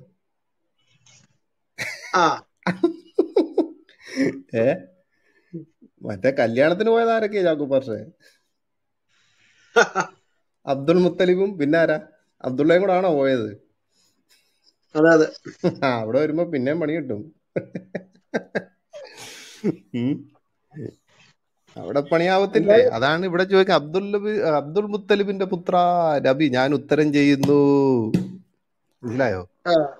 അപ്പൊ അവിടെ പണി പാടും. 3 മണിക്ക് നമുക്ക് തുടങ്ങണ്ടേ? എന്താണ് ചോദിച്ചോളൂ. അജീഷെ 3 മണിക്ക് മുമ്പ് എന്റെ ആക്കണം കേട്ടോ. അല്ല ഇതിന്റെ ആള് ടോസ് മാസ്റ്റർ. പറഞ്ഞോളൂ സുജോ ബ്രദർ, പറഞ്ഞോളൂ. ഞാൻ ഇത് തമാശയായിട്ട് പറയുന്നതല്ല, ഇത് സീരിയസ് ആയിട്ട് പറയുന്ന. കാരണം നമ്മൾ പ്രാർത്ഥിക്കുമ്പോ നമ്മൾ ദൈവത്തോട്, ദൈവമേ ഞങ്ങളുടെ തിന്മകൾ ക്ഷമിക്കണമേ, ഞങ്ങൾക്ക് ആവശ്യമുള്ള ആഹാരം ഇന്ന് ഞങ്ങൾക്ക് നൽകണമേ, അതുപോലെ തന്നെ യേശുക്രിസ്തുവിന്റെ കൂടെ ഞങ്ങൾ വസിക്കുമാറാക്കണമേ എന്ന് പ്രാർത്ഥിച്ച് നമ്മൾ ആത്മീയമായിട്ട് ഉയരുമ്പോൾ ഈ പാവപ്പെട്ട മുസ്ലിം സഹോദരങ്ങൾക്ക് എന്ത് പ്രയാസം. അവർ പറയും, ഞങ്ങൾക്ക് ഹൂറിലെ തന്നമേ, ഞങ്ങൾക്ക് മദ്യം നൽകണമേ. സിജോ ബ്രദർ അങ്ങനല്ല, അവരുടെ പ്രാർത്ഥന അങ്ങനല്ല. ബഹുദൈവ വിശ്വാസികൾ മുഴുവനും പണ്ടാരം തുടങ്ങി പോണേന്ന് പറഞ്ഞ പ്രാർത്ഥിക്കുന്നത്. അല്ല, ഇവർക്ക് ഇത് കിട്ടണമെന്നല്ല, ഇവര് പണ്ടാരം തുടങ്ങി പോയാലേ അവിടെ കിട്ടത്തുള്ളൂ. അതാണ് അവരുടെ പ്രാർത്ഥന. അല്ല, ഇവർക്ക് എന്തൊരു ഗതികേടെ ഇങ്ങനെ പ്രാർത്ഥിക്കണ്ടേ? അല്ല ബ്രദറെ, സഹോദരന്മാരെ, ഇവർക്ക് നമ്മുടെ പ്രാർത്ഥന പോലും പ്രാർത്ഥന ഇല്ല. ഇവര് അള്ളാഹുവിനെ സ്മരിക്കുക. മനസ്സിലായി? ഈ ബാങ്ക് കൊടുക്കുമ്പോഴൊക്കെ ഇവര് തല കുമ്പിടുന്ന എന്താ പറയുക? പ്രാർത്ഥിക്കുകയല്ല. അള്ളാഹുവിനെ സ്മരിക്കുക, ഓർക്കണമെന്നുണ്ടെങ്കിൽ അള്ളാഹു എന്ന് പറയുന്ന ഒരു വ്യക്തിത്വം ഉണ്ടാകണ്ടേ. അള്ളാഹു എന്താണെന്ന് അറിയത്തില്ല, പിന്നെ എങ്ങനെ ഓർക്കാൻ കഴിയുന്നത്? അത് വേറൊരു പ്രശ്നമാണ്. അതുകൊണ്ട് നമ്മുടെ പ്രാർത്ഥന പോലെയല്ല ഇവരുടേത്. ഇവര് പ്രാർത്ഥിക്കുക എന്ന് പറയുമ്പോഴത്തേക്ക് സ്മരിക്കുക എന്ന്, ഓർക്കുക, ഈ അള്ളാഹയെ ഓർക്കുക. അല്ലാതെ നമ്മള് പ്രാർത്ഥിക്കുമ്പോൾ ദൈവമേ ഞങ്ങളുടെ പ്രശ്നത്തിന് പരിഹാരം നൽകണമേ, കർത്താവെ സഹായിക്കണേ, അങ്ങനെയൊന്നും ഇവർക്ക് പ്രാർത്ഥനയില്ല.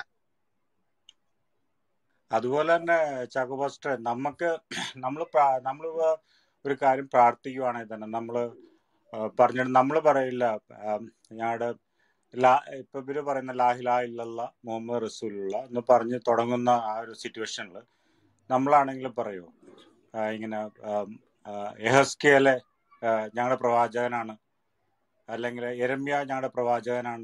നമ്മൾക്ക് 100% ഉറപ്പാണ്, നമുക്കത് പറയേണ്ട ആവശ്യമില്ല. ഇത് ഉറപ്പില്ലാത്തതുകൊണ്ടല്ലേ ഈ നാഴികവട്ടം ഇദ്ദേഹം പ്രവാചകനാണെന്ന് പറയേണ്ട ഒരു അവസ്ഥ വരുന്നത്. അതേസമയം ചാക്കോ പാസ്റ്റർ വേറൊരു കാര്യമുണ്ട്. ഇവരന്ന് പറയുന്നത് എന്താ, യേശുക്രിസ്തു പ്രവാചകനാണ്. എന്നാ പിന്നെ ഏറ്റവും ഇവർക്ക് ഉപയോഗിക്കാൻ പറ്റുന്ന ഏറ്റവും രീതി എന്ന് വെച്ചാൽ ലാ ഇലാഹ ഇല്ലല്ലാഹ് ഈസാ നബി റസൂലുള്ള എന്നല്ല പറയണ്ടേ? കാരണം അതിനല്ലേ ഇവര് ഈ പ്രവാചകൻ വന്നേക്കുന്നതിന് അതിനല്ലേ. അപ്പൊ ഇവര് നേരെ ഇത് തിരിച്ചല്ലേ പറയേണ്ടത്, അല്ലേ? അങ്ങനെയല്ലേ? അല്ല, മുഹമ്മദ് ആദ്യം ചെയ്തത് എന്താണെന്നറിയോ? മുഹമ്മദ് മക്കയിൽ രംഗത്ത് വന്ന സമയത്തും പുള്ളി ആദ്യം ചെയ്ത് നാട്ടിൽ നടന്ന് വഴി നടക്കുന്നവരെയൊക്കെ ആരെ കണ്ടാലും ഞാൻ അള്ളാഹുടെ റസൂലാന്ന് പറയുക, ഞാൻ അള്ളാഹുടെ റസൂലാന്ന് പറയുക. ഇതായിരുന്നു പുള്ളിയുടെ പരിപാടി. ഒരിക്കലെ ഇങ്ങനെ പുള്ളിയെ കറങ്ങി അടിച്ചു തന്ന ഒരു ജൂത പയ്യന്റെ എടുക്കലായിരുന്നു. അപ്പൊ അവനോട് പറഞ്ഞു, ഞാൻ അള്ളാഹുവിന്റെ റസൂലാണെന്ന് നീ വിശ്വസിക്കുന്നു എന്ന് ചോദിച്ചു. ഞാൻ നബിയാണെന്ന് നീ വിശ്വസിക്കുന്നു ചോദിച്ചു. ആ ചെറുക്കൻ ചോദിച്ചു, ഞാൻ നബിയാണെന്ന് നിങ്ങൾ വിശ്വസിക്കുന്നു ചോദിച്ചു. അവൻ ജൂതനായിരുന്നു. ഉടനെ ഈ മുഹമ്മദ് ചോദിച്ചു, നീ എന്തോ കാണുന്നെന്ന് ചോദിച്ചു. ഞാന് വെള്ളത്തിന്റെ മുകളിൽ ഒരു സിംഹാസനം കാണുന്നെന്ന് പറഞ്ഞു. ഉടനെ മുഹമ്മദ് പറഞ്ഞു, നീ കാണുന്ന പിശാചിനെയാന്ന് പറഞ്ഞു. മനസ്സിലായോ? വാസ്തവത്തിൽ ഈ മുഹമ്മദ് പറയുന്ന അള്ളാഹു ഇരിക്കുന്ന വെള്ളത്തിന്റെ മുകളിലാണ്, സിംഹാസനത്തിലാണ്. മനസ്സിലായോ? അപ്പൊ ഈ ചെറുക്കൻ കണ്ടത് പിശാചിനെയാണെന്നാണ് മുഹമ്മദ് പറയുന്നത്. അപ്പൊ മുഹമ്മദ് പറയുന്നത് ഈ അള്ളാഹു ഇരിക്കുന്നത് വെള്ളത്തിന്റെ മുകളിലാന്ന് പിന്നെ 69:17 പറയുന്നു, 11:7 പറയുന്നു. അവന്റെ സിംഹാസനം ജലപ്പരപ്പിലായിരുന്നു. മനസ്സിലായോ? അപ്പൊ ഇത് രണ്ടിന്റെയും അടുപ്പം കണ്ടോ? ഒന്ന്. രണ്ടാമത് പുള്ളിയുടെ ആദ്യത്തെ തൊഴിൽ എന്തായിരുന്നു? നാട് നീളെ നടന്ന് ഞാൻ പ്രവാചകനാന്ന് പറയുക, നാട്ടുകാരെ കൊണ്ടെല്ലാം പറയിപ്പിക്കുന്ന ഒരു ജോലിയായിരുന്നു. അത് സാധുക്കളായ മുസ്ലിങ്ങളുടെ തലയ്ക്കകത്ത് കയറ്റി അവരിപ്പം ലാ ഇലാഹ ഇല്ലല്ലാഹു പറയുമ്പോഴത്തേനും മുഹമ്മദ് റസൂലുള്ള ദിവസത്തിൽ 5 പ്രാവശ്യം മുഹമ്മദിന്റെ പേരാ പറയുന്നത്. പുള്ളിയുടെ ഒരു ലക്ഷ്യമായിരുന്നു എന്റെ പേര് പുറത്തു വരണം, ഞാനൊരു വലിയ പുള്ളി ആകണമെന്ന്. അത് പുള്ളി സാധിച്ചെടുത്തു. പിശാച് അവിടെ വിജയിച്ചു. അതുകൊണ്ടാണ് പുള്ളിയുടെ പേരിപ്പം നാഴികയ്ക്ക് 40 വട്ടം പറയുന്നത്. പാവം അള്ളാഹു ആ വിഷയത്തിൽ അങ്ങ് താഴെ പോയി. പുള്ളിയേക്കായി ഉന്നതനാണ് ഇപ്പൊ ഈ മുഹമ്മദ് എന്ന് പറയുന്ന ആള്. സിജോ ബ്രദറെ, ഞാൻ അതിന് മറുപടി തരട്ടെ? സിജോ ബ്രദറെ, അതായത് മമ്മൂട്ടിയെ മോഹൻലാലിലേക്ക് വെച്ചിട്ട് ഓരോരുത്തർ സിനിമ എടുത്തോണ്ടിരിക്കുന്നുണ്ട്. ഞാനിപ്പോ എനിക്ക് തന്നെ അഭിനയിക്കാൻ വേണ്ടി അവരുടെ എന്നെ അഭിനയിപ്പിച്ചില്ല. അപ്പൊ എനിക്ക് തന്നെ അഭിനയിക്കാൻ വേണ്ടി ഒരു സിനിമ ഉണ്ടാക്കുകയാണ്. അപ്പൊ പിന്നെ അതിനകത്ത് മമ്മൂട്ടിയെ വെക്കാൻ ചോദിച്ചു കഴിഞ്ഞാൽ നമ്മളെങ്ങനെയാ വെക്കുക? പറ്റില്ല, ഞാൻ തന്നെ അഭിനയിക്കും. ഇത്രയുള്ള എന്റെ കഥ. മനസ്സിലാക്കാണെന്ന് വിചാരിക്കും. അല്ല അജയ്, റോളാണ് വേറെ ആരും വേണ്ട എന്ന് പറയുന്ന അവസ്ഥയിൽ എത്തിപ്പോ. അതന്നെ, മമ്മൂട്ടി തന്നെ അഭിനയിക്കാൻ വേണ്ടി സിനിമ ഉണ്ടാക്കിയതാണ്. അപ്പൊ അതിനകത്ത് മമ്മൂട്ടി അഭിനയിക്കും പറഞ്ഞ് നടക്കുന്ന കാര്യമാണോ? അത് പറ്റില്ലല്ലോ. അതിനകത്തിൽ ഈസാ നബി അല്ലെ യേശു നായകനായിട്ട് വന്നു കഴിഞ്ഞാല് എനിക്കിങ്ങനെ അഭിനയിക്കാം, എനിക്ക് എന്താ റോൾ അഭിനയം ഉണ്ടാവും? ഞാൻ തന്നെ സിനിമ എടുക്കണം എനിക്ക് അഭിനയിക്കാൻ വേണ്ടിട്ട്. അതാണ് അവസ്ഥ. എന്താ എന്നോട് ആരോ എന്തൊരു ചോദ്യം ചോദിക്കാൻ വന്ന ബ്രോ, നമ്മളെ ഈ രാജ് കുറച്ച് സമയമായിട്ട് ഇവിടെ ബൈക്കും വിളിക്കുന്നുണ്ട്. അടുത്ത എന്താ വെച്ചാൽ രാജിനും പറയാം കേട്ടോ ബ്രോ. ഈ ആദ്യകാലങ്ങളിൽ ഈ മുസ്ലിം മസ്ജിദുകളിലെ ഏകദേശം ചൈനയിലും ഒക്കെയുള്ള മുസ്ലിം മസ്ജിദുകളിലെ ഫേസ് പെട്രയിലേക്കാണ് തിരിഞ്ഞിരിക്കുന്നത് എന്നുള്ള ഒരു പഠനമുണ്ട്. പഠനമല്ലാതെ അങ്ങനെ തന്നെയാണ്. അതിനെക്കുറിച്ച് എന്തെങ്കിലും അജീഷ് ബ്രോ എന്തെങ്കിലും അതിനെക്കുറിച്ച് നോക്കിയിട്ടുണ്ടായിരുന്നോ? അല്ല, ചൈന മാത്രമല്ലല്ലോ, മുഹമ്മദിന്റെ കാലത്ത് ആദ്യമായിട്ട് ഷാമിലേക്കല്ലായിരുന്നു. അത് കഴിഞ്ഞാൽ പുള്ളിക്ക് ഇഷ്ടമുള്ള സ്ഥലത്തേക്ക് തിരിച്ചോണം. ഏകദേശം മുഹമ്മദ് കാലത്തുണ്ടായിരുന്ന ഏകദേശം 6 മസ്ജിദ്, അങ്ങനെ അധികം കറക്റ്റ് നമ്പർ ഓർമ്മയില്ല, എല്ലാം പെട്രയിലേക്കാണ് തിരിഞ്ഞിരിക്കുന്നത്. അപ്പോ ചില പഠനങ്ങൾ പറയുന്നത്, എല്ലാ പഠനങ്ങളും പറയുന്നത് മുഹമ്മദിന്റെ ദേശം, മുഹമ്മദിന്റെ ഫാമിലിയൊക്കെ പെട്രയിൽ നിന്നാണ് സൗദിയിലേക്ക് വന്നതെന്നുള്ള ഒരു പഠനമൊക്കെ ഉണ്ട്. അപ്പൊ അത് എന്തെങ്കിലും ഒരു അറിവുണ്ടോന്ന്. കുറച്ച് പള്ളികളൊക്കെ പെട്രയിലേക്ക് തന്നെയാണ് ഇപ്പോഴും ഉള്ളത്, തിരിഞ്ഞിരിക്കുന്നത്. ഒരു ഐഡിയ ഉണ്ടോ? ജാഥോബോസിന് അതിലെന്തെങ്കിലും പറയാനുണ്ടോ?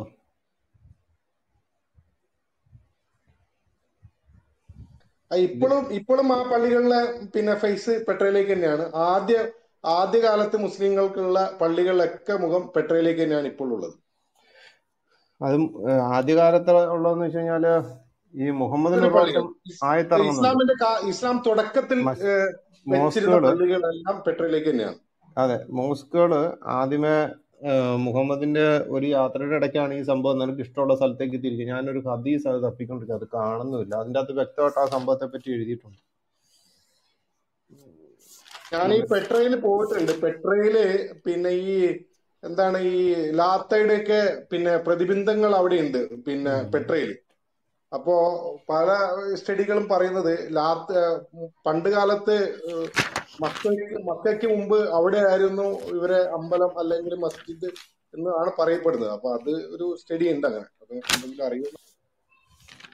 ഞാനൊരു ഹദീസ് എഴുതി വെച്ചിട്ടുണ്ടായിരുന്നു, അത് നോക്കിക്കൊണ്ടിരിക്കുന്നു.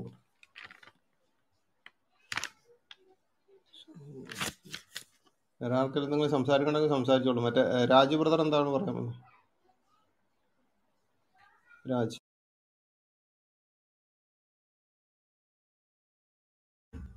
എന്തെങ്കിലും പറയുന്നുണ്ടെങ്കിൽ കേൾക്കാൻ വയ്യ. ഹലോ, കേൾക്കാമോ? കേൾക്കാൻ പറ. ഈ പണ്ട് നമ്മളൊരു 10-15 വർഷം മുമ്പൊക്കെ ഈ പാകിസ്ഥാനും ഇന്ത്യയുമായിട്ട് ക്രിക്കറ്റ് മത്സരങ്ങളൊക്കെ നടക്കാറുണ്ട്. അപ്പൊ ഈ പാകിസ്ഥാൻ ക്രിക്കറ്റ് താരങ്ങളെല്ലാം ഈ ഖുറാന്റെ സൂക്തങ്ങൾ പറയുന്നെന്നാണ് നമ്മുടെ ഈ ചേട്ടന്മാരെല്ലാം പറഞ്ഞുകൊണ്ടിരുന്നത്. സംഭവം അവര് നമ്മളെല്ലാരും ചീത്ത വിളിക്കായിരുന്നു ഇപ്പോഴാണ് മനസ്സിലായത്. തലേ കൈ വെച്ച് പ്രാവുമായിരുന്നു. അതെ, അത് ഞാൻ ഇപ്പൊ ഓർക്കായിരുന്നു. അത് നമ്മുടെ സുഹൃത്തുക്കളും ചേട്ടന്മാരെല്ലാം പറയും അവര് ഖുറാന്റെ വചനങ്ങളും അവര് ദൈവത്തെ പുകഴ്ത്തുകയാണ്, അങ്ങനെയൊക്കെയാണ് പറഞ്ഞുകൊണ്ടിരുന്നത്. നേരത്തെയൊക്കെ ക്രിക്കറ്റ് കളിക്കുന്നതിന്റെ ഇടയ്ക്ക് ഇതുണ്ടായിരുന്നല്ലോ, അതിന്റെ വാങ്കുളി കേട്ട് അപ്പൊ തന്നെ അവിടെ നിസ്കരിക്കുമായിരുന്നല്ലോ അവര്. അപ്പൊ അത് കാണുന്നില്ല. നേരത്തെ ഈ അക്തറും ഹക്കും ഒക്കെ ആയിരുന്ന സമയത്ത് അവരങ്ങനെ അവിടെ നിസ്കാരം ആ ഗ്രൗണ്ടിൽ തന്നെ നിസ്കരിക്കുമായിരുന്നു. അതെ.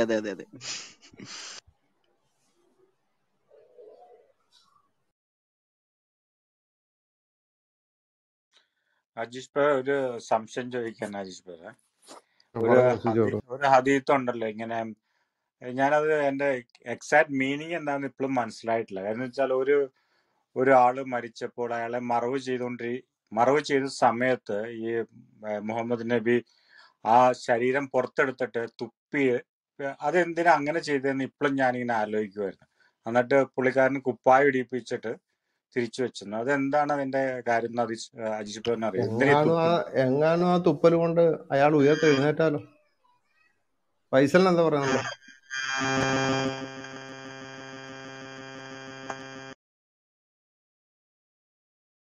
ആ ഹദീസ് സ്വഹീഹുൽ ബുഖാരിക്കകത്തുണ്ട്. പുള്ളി വന്നിട്ട് 3 ദിവസമായിട്ടുള്ള മൃതശരീരം പുറത്തെടുത്തിട്ട് വായിൽ തുപ്പിയത്.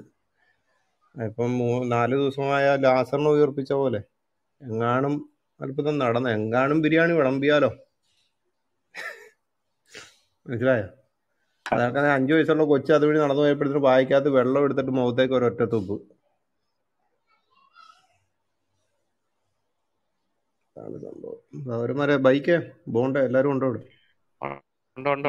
നോക്കിക്കോളാം. ഞാൻ ശകലം ഭക്ഷണേന ഉഷ്ണേന ശാന്തി കൃഷ്ണ കഴിച്ചിട്ട് വരാം. 3 മണിക്ക് ഇനിയും തുടങ്ങാനുള്ള. Toss master പോയായിരുന്നോ? ഇനി ആർക്കെങ്കിലും എന്തെങ്കിലും? ഇനി ആരില്ല, അജീഷ് ബ്രദർ പോയ പിന്നെ മറുപടി കൊടുക്കാൻ. പറഞ്ഞോളൂ ഫൈസൽ ഭായി പറഞ്ഞോളൂ. നേരത്തെ കുറെ പ്രാവശ്യം വിളിച്ചായിരുന്നു. അല്ലാതെ ഞമ്മളെ നീന്നെല്ലാം കൂടെ നിങ്ങൾ അടങ്ങാറാക്കല്ലേ? നിങ്ങളും സത്യം മനസ്സിലാക്കിയില്ലേ? അല്ല, സത്യം മനസ്സിലാക്കിട്ട് നിങ്ങളെ കൊന്നിട്ട് പിന്നെയും കുത്തിക്കൊല്ലല്ലേ ഇത്? അല്ല, ഇതേപോലെ പറഞ്ഞാലല്ലേ കുറച്ചു പേർക്കെങ്കിലും കൂടെ മനസ്സിലാവൂ. എന്തിനീ പറഞ്ഞ ഈ സാത്താന്റെ മതത്തിൽ കിടക്കണം. അല്ല, അത് നമ്മൾ ഇത്രയും പറഞ്ഞോണ്ടിരുന്നാലല്ലേ അവർക്കും മനസ്സിലായി അവരും നേർവഴിക്ക് വരാൻ പറ്റും. സത്യം എല്ലാരും അറിയട്ടെ. അപ്പൊ നിങ്ങള് ഇനിയും കൊല്ലുന്ന പറയണേ. ഒറ്റയടിക്ക് കൊല്ലൂല, ഇഞ്ചിഞ്ചായിട്ട് കൊല്ലാന്നാണ് തീരുമാനം. ഞമ്മളെല്ലാം നിങ്ങളെ കാൽക്കീല് വെച്ചന്ന് എന്നാ മതിയോ? അല്ലല്ല, ഒരു സെക്കൻഡ്. അജീഷ് പോയോ? ഇല്ല, അജീഷ് ഉണ്ടല്ലോ. ഫുഡ് കഴിക്കാൻ പോയി. അപ്പൊ ഇതുവരെ നിങ്ങള് ഈ അള്ളാനെയും ഒക്കെ പറഞ്ഞത് തെറ്റാണ്. തെറ്റാ നിങ്ങൾ നമുക്ക് മനസ്സിലാക്കി തന്നൊക്കെ. നിങ്ങൾ ഈ പറഞ്ഞതെല്ലാം തെറ്റാണ്. അതിനെ ഞങ്ങൾ ഖണ്ഡിക്കുന്നു. അള്ളയാണ് പിന്നെ ലോകം സൃഷ്ടിച്ചത്. അല്ല, അതിലിപ്പോ നിങ്ങളെല്ലാം ഇപ്പൊ നമ്മ പറഞ്ഞ് മനസ്സിലാക്കി തരണേ, നമ്മളോലൊന്നും പറഞ്ഞ് മനസ്സിലാക്കി തരണില്ലല്ലോ. നിങ്ങൾക്ക് തെളിയിക്കാൻ പറ്റുമോ അല്ലെന്ന്? അല്ലാന്ന് നമ്മള് പറഞ്ഞല്ലോ, നിങ്ങൾ പറഞ്ഞ് മനസ്സിലാക്കി തന്നെ നമ്മൾ അംഗീകരിച്ച്. പുള്ളിയോട് നമ്മൾ ഡിഫെൻഡ് ചെയ്യണ്ട. പുള്ളി നമ്മളെ കാര്യങ്ങൾ മനസ്സിലാക്കാൻ വന്നതാണ്. അപ്പൊ പുള്ളിയോട് നമ്മളെ ഡിഫെൻഡ് ചെയ്യുന്നത് ശരിയല്ല. ഓക്കെ നിങ്ങൾ സംസാരിച്ചു. ഞാൻ ഇടയ്ക്കൊന്ന് കേട്ടപ്പോൾ സമാധാനം. നിങ്ങൾ വായിക്കപ്പെട്ട ഫൈസൽ ഭായ്, താങ്കൾ ഏതെങ്കിലും ഒരു വചനം കേട്ടിട്ടാണോ ഈ ഇസ്ലാം മതം വിടാൻ നോക്കണത്? അല്ല, പഠിച്ചു കഴിഞ്ഞിട്ട് എന്താണ് അതിന് അല്ല, എന്താണ് താങ്കൾ ഈ ഇസ്ലാം മതം വിടാൻ കാരണം എന്താണ്? ഞാൻ വിട്ടിട്ടൊന്നുമില്ല, നമ്മളെ കൈമ തന്നെ എല്ലാരും ഉള്ളത്, നമ്മളെല്ലാരും ഇടയിലുണ്ട്. പഠിച്ചോണ്ടിരിക്കല്ലേ വിടാൻ വേണ്ടി? അല്ല, അതിലിപ്പോ ഓരോരുത്തര് പറയുമ്പോ അതിന് നമ്മള് ഗണ്ണിക്കാറുണ്ട്. അത് വേറെ. ഒരു മിനിറ്റ്, നമ്മ തെരയൊന്നും വിളിക്കില്ല. എന്തിനാ ഓരോരുത്തർക്ക് ഇടങ്ങാറാക്കണേ? ഒരു മിനിറ്റ്.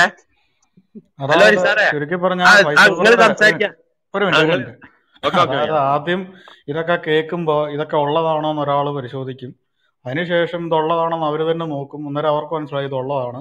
അപ്പൊ പിന്നെ എം അക്ബറിന്റെ ഭാഷയെ പറഞ്ഞ മുഹമ്മദിനോട് ചെറിയൊരു അപകർഷതാബോധം മുസ്ലിങ്ങൾക്ക് ആദ്യം തോന്നും.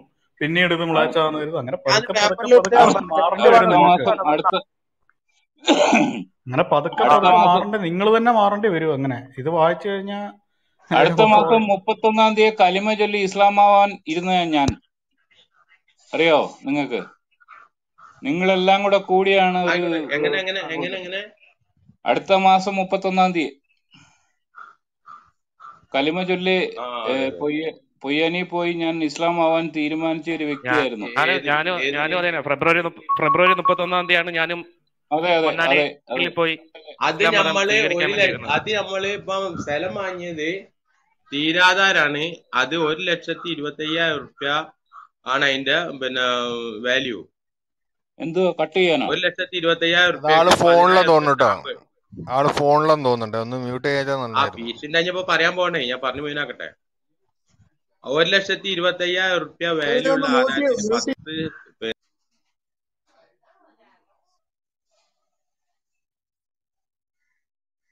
ഇവിടെ പലരും അടുത്ത മാസം 31-ാം തീയതി കലിമ ചൊല്ലി ഇസ്ലാമിലോട്ട് ചേരാനിരുന്നതാണ്. പക്ഷെ അതിവിടെ പലരും വന്ന് ഇസ്ലാമിനെ കുറിച്ച് ഇങ്ങനെ പറഞ്ഞപ്പോൾ ഞങ്ങൾ ഒന്നുകൂടെ പഠിച്ചിട്ട് കയറാം. എന്തായാലും അടുത്ത മാസം 31-ാം തീയതി ഞങ്ങൾ കയറുക. ഞങ്ങൾക്ക് നന്നാക്കാൻ പറ്റുമോ നോക്കട്ടെ. ഞങ്ങളെല്ലാരും.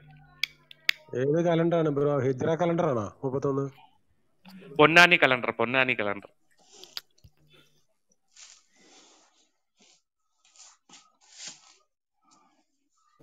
ഗിബ്ബർ ബ്രദർ വരുന്നുണ്ട് അടുത്ത മാസം 31-ാം തീയതി.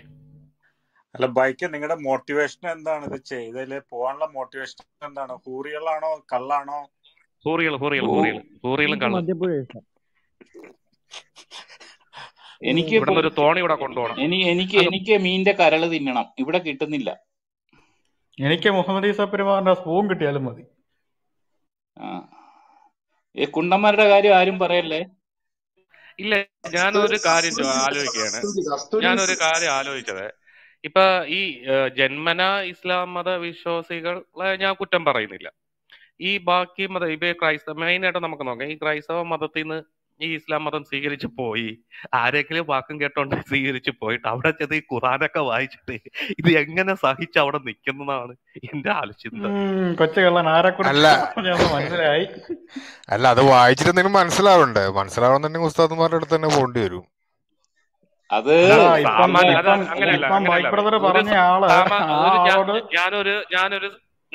ഞാനൊരു സാധാരണ വിശ്വാസിയാണ്. എൻ്റെ അടുത്ത് ഇപ്പോൾ തൃത്വമൊക്കെ ചോദിച്ചു കഴിഞ്ഞാൽ എക്സ്പ്ലെയിൻ ചെയ്യാൻ പറഞ്ഞാൽ എനിക്കറിയത്തില്ല. അപ്പം ഞാൻ ബൈബിൾ ഫുള്ളും വായിച്ചിട്ടുണ്ട്, ഉൽപ്പത്തി തൊട്ട് വെളിപാട് പുസ്തകം വരെ വായിച്ചിട്ടുണ്ട്. അപ്പൊ ഇതേ കണക്ക് നിൽക്കുന്ന ഒരു ക്രിസ്ത്യൻ വിശ്വാസി ആരെങ്കിലും വാക്കും കേട്ടോണ്ട്, ഏതെങ്കിലും ഒരു വചനത്തിന്റെ വാക്കും കേട്ടോണ്ട്, ഖുറാന്റെ വചനത്തിന്റെ വാക്കും കേട്ടോണ്ട് പോയി ഇസ്ലാം മതം സ്വീകരിച്ച് അത് കഴിഞ്ഞിട്ട് ഖുറാൻ ഫുള്ളും വായിക്കും. അപ്പൊ സാധാരണ ഒരു വിശ്വാസി വായിക്കുമ്പോൾ തന്നെ തലപ്രാന്ത് എടുക്കും. നോക്കുമ്പോൾ മുഹമ്മദ് 3 വയസ്സുള്ള കൊച്ചിനെ കെട്ടി, 20 വയസ്സിന് മൂത്തതിനെ കെട്ടി, കാണടുത്ത് വെച്ചെല്ലാം ബലാത്സംഗം, കൊലപാതകം, തട്ടിക്കൊണ്ടുപോക്കല്, പിന്നെ ചന്ദ്രനിൽ പോയി ചന്ദ്രനെ പിളർത്തി, ഇത് എങ്ങനെ അവിടെ തന്നെ വീണ്ടും പിടിച്ചു അത് നിൽക്കുന്നു? ഖുറാനിലില്ല വൈക്കേ, അതല്ല ഹദീസിലാ ഉള്ളേ. അല്ല, അതൊക്കെ പോട്ടെ സുഹൃത്തെ. നമ്മുടെ ഒരു മാഷുണ്ടല്ലോ, ജബ്ബാർ മാഷ് പറഞ്ഞ പോലെ ഇതിലെ മുഹമ്മദിന്റെ പ്രവർത്തികളല്ല, ശാസ്ത്രത്തെ വരെ തലതിരിച്ചു വിട്ട ചരിത്ര പുസ്തകമേ.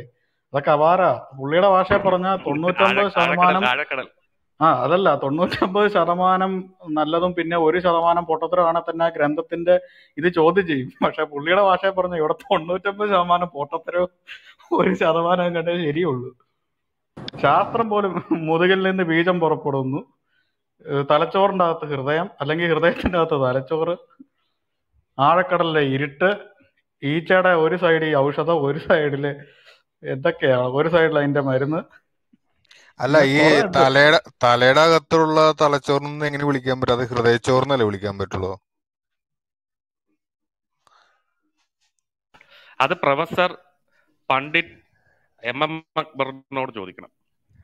ഈച്ചശാസ്ത്രം വരണമെങ്കിൽ കൊളറാഡോ യൂണിവേഴ്സിറ്റിയിൽ നിന്ന് ബിരുദം എടുത്ത PhD എടുത്ത മുജാഹിദ് ഭാഷയോട് ചോദിച്ചാലും മതി. മുട്ട തലവേദന എടുക്കുന്ന കേട്ടിട്ടില്ലേ? എനിക്ക് ഈ ഹൃദയത്തിന്റെ പറഞ്ഞത് ആ പറഞ്ഞതിനോട് യോജിക്കുന്നില്ല. അന്നത്തെ കാലത്ത് 1500 വർഷം മുമ്പ് മുതുകല്ലിൽ നിന്നായിരുന്നു ബീജം വരുന്നത്, എനിക്കറിയാം.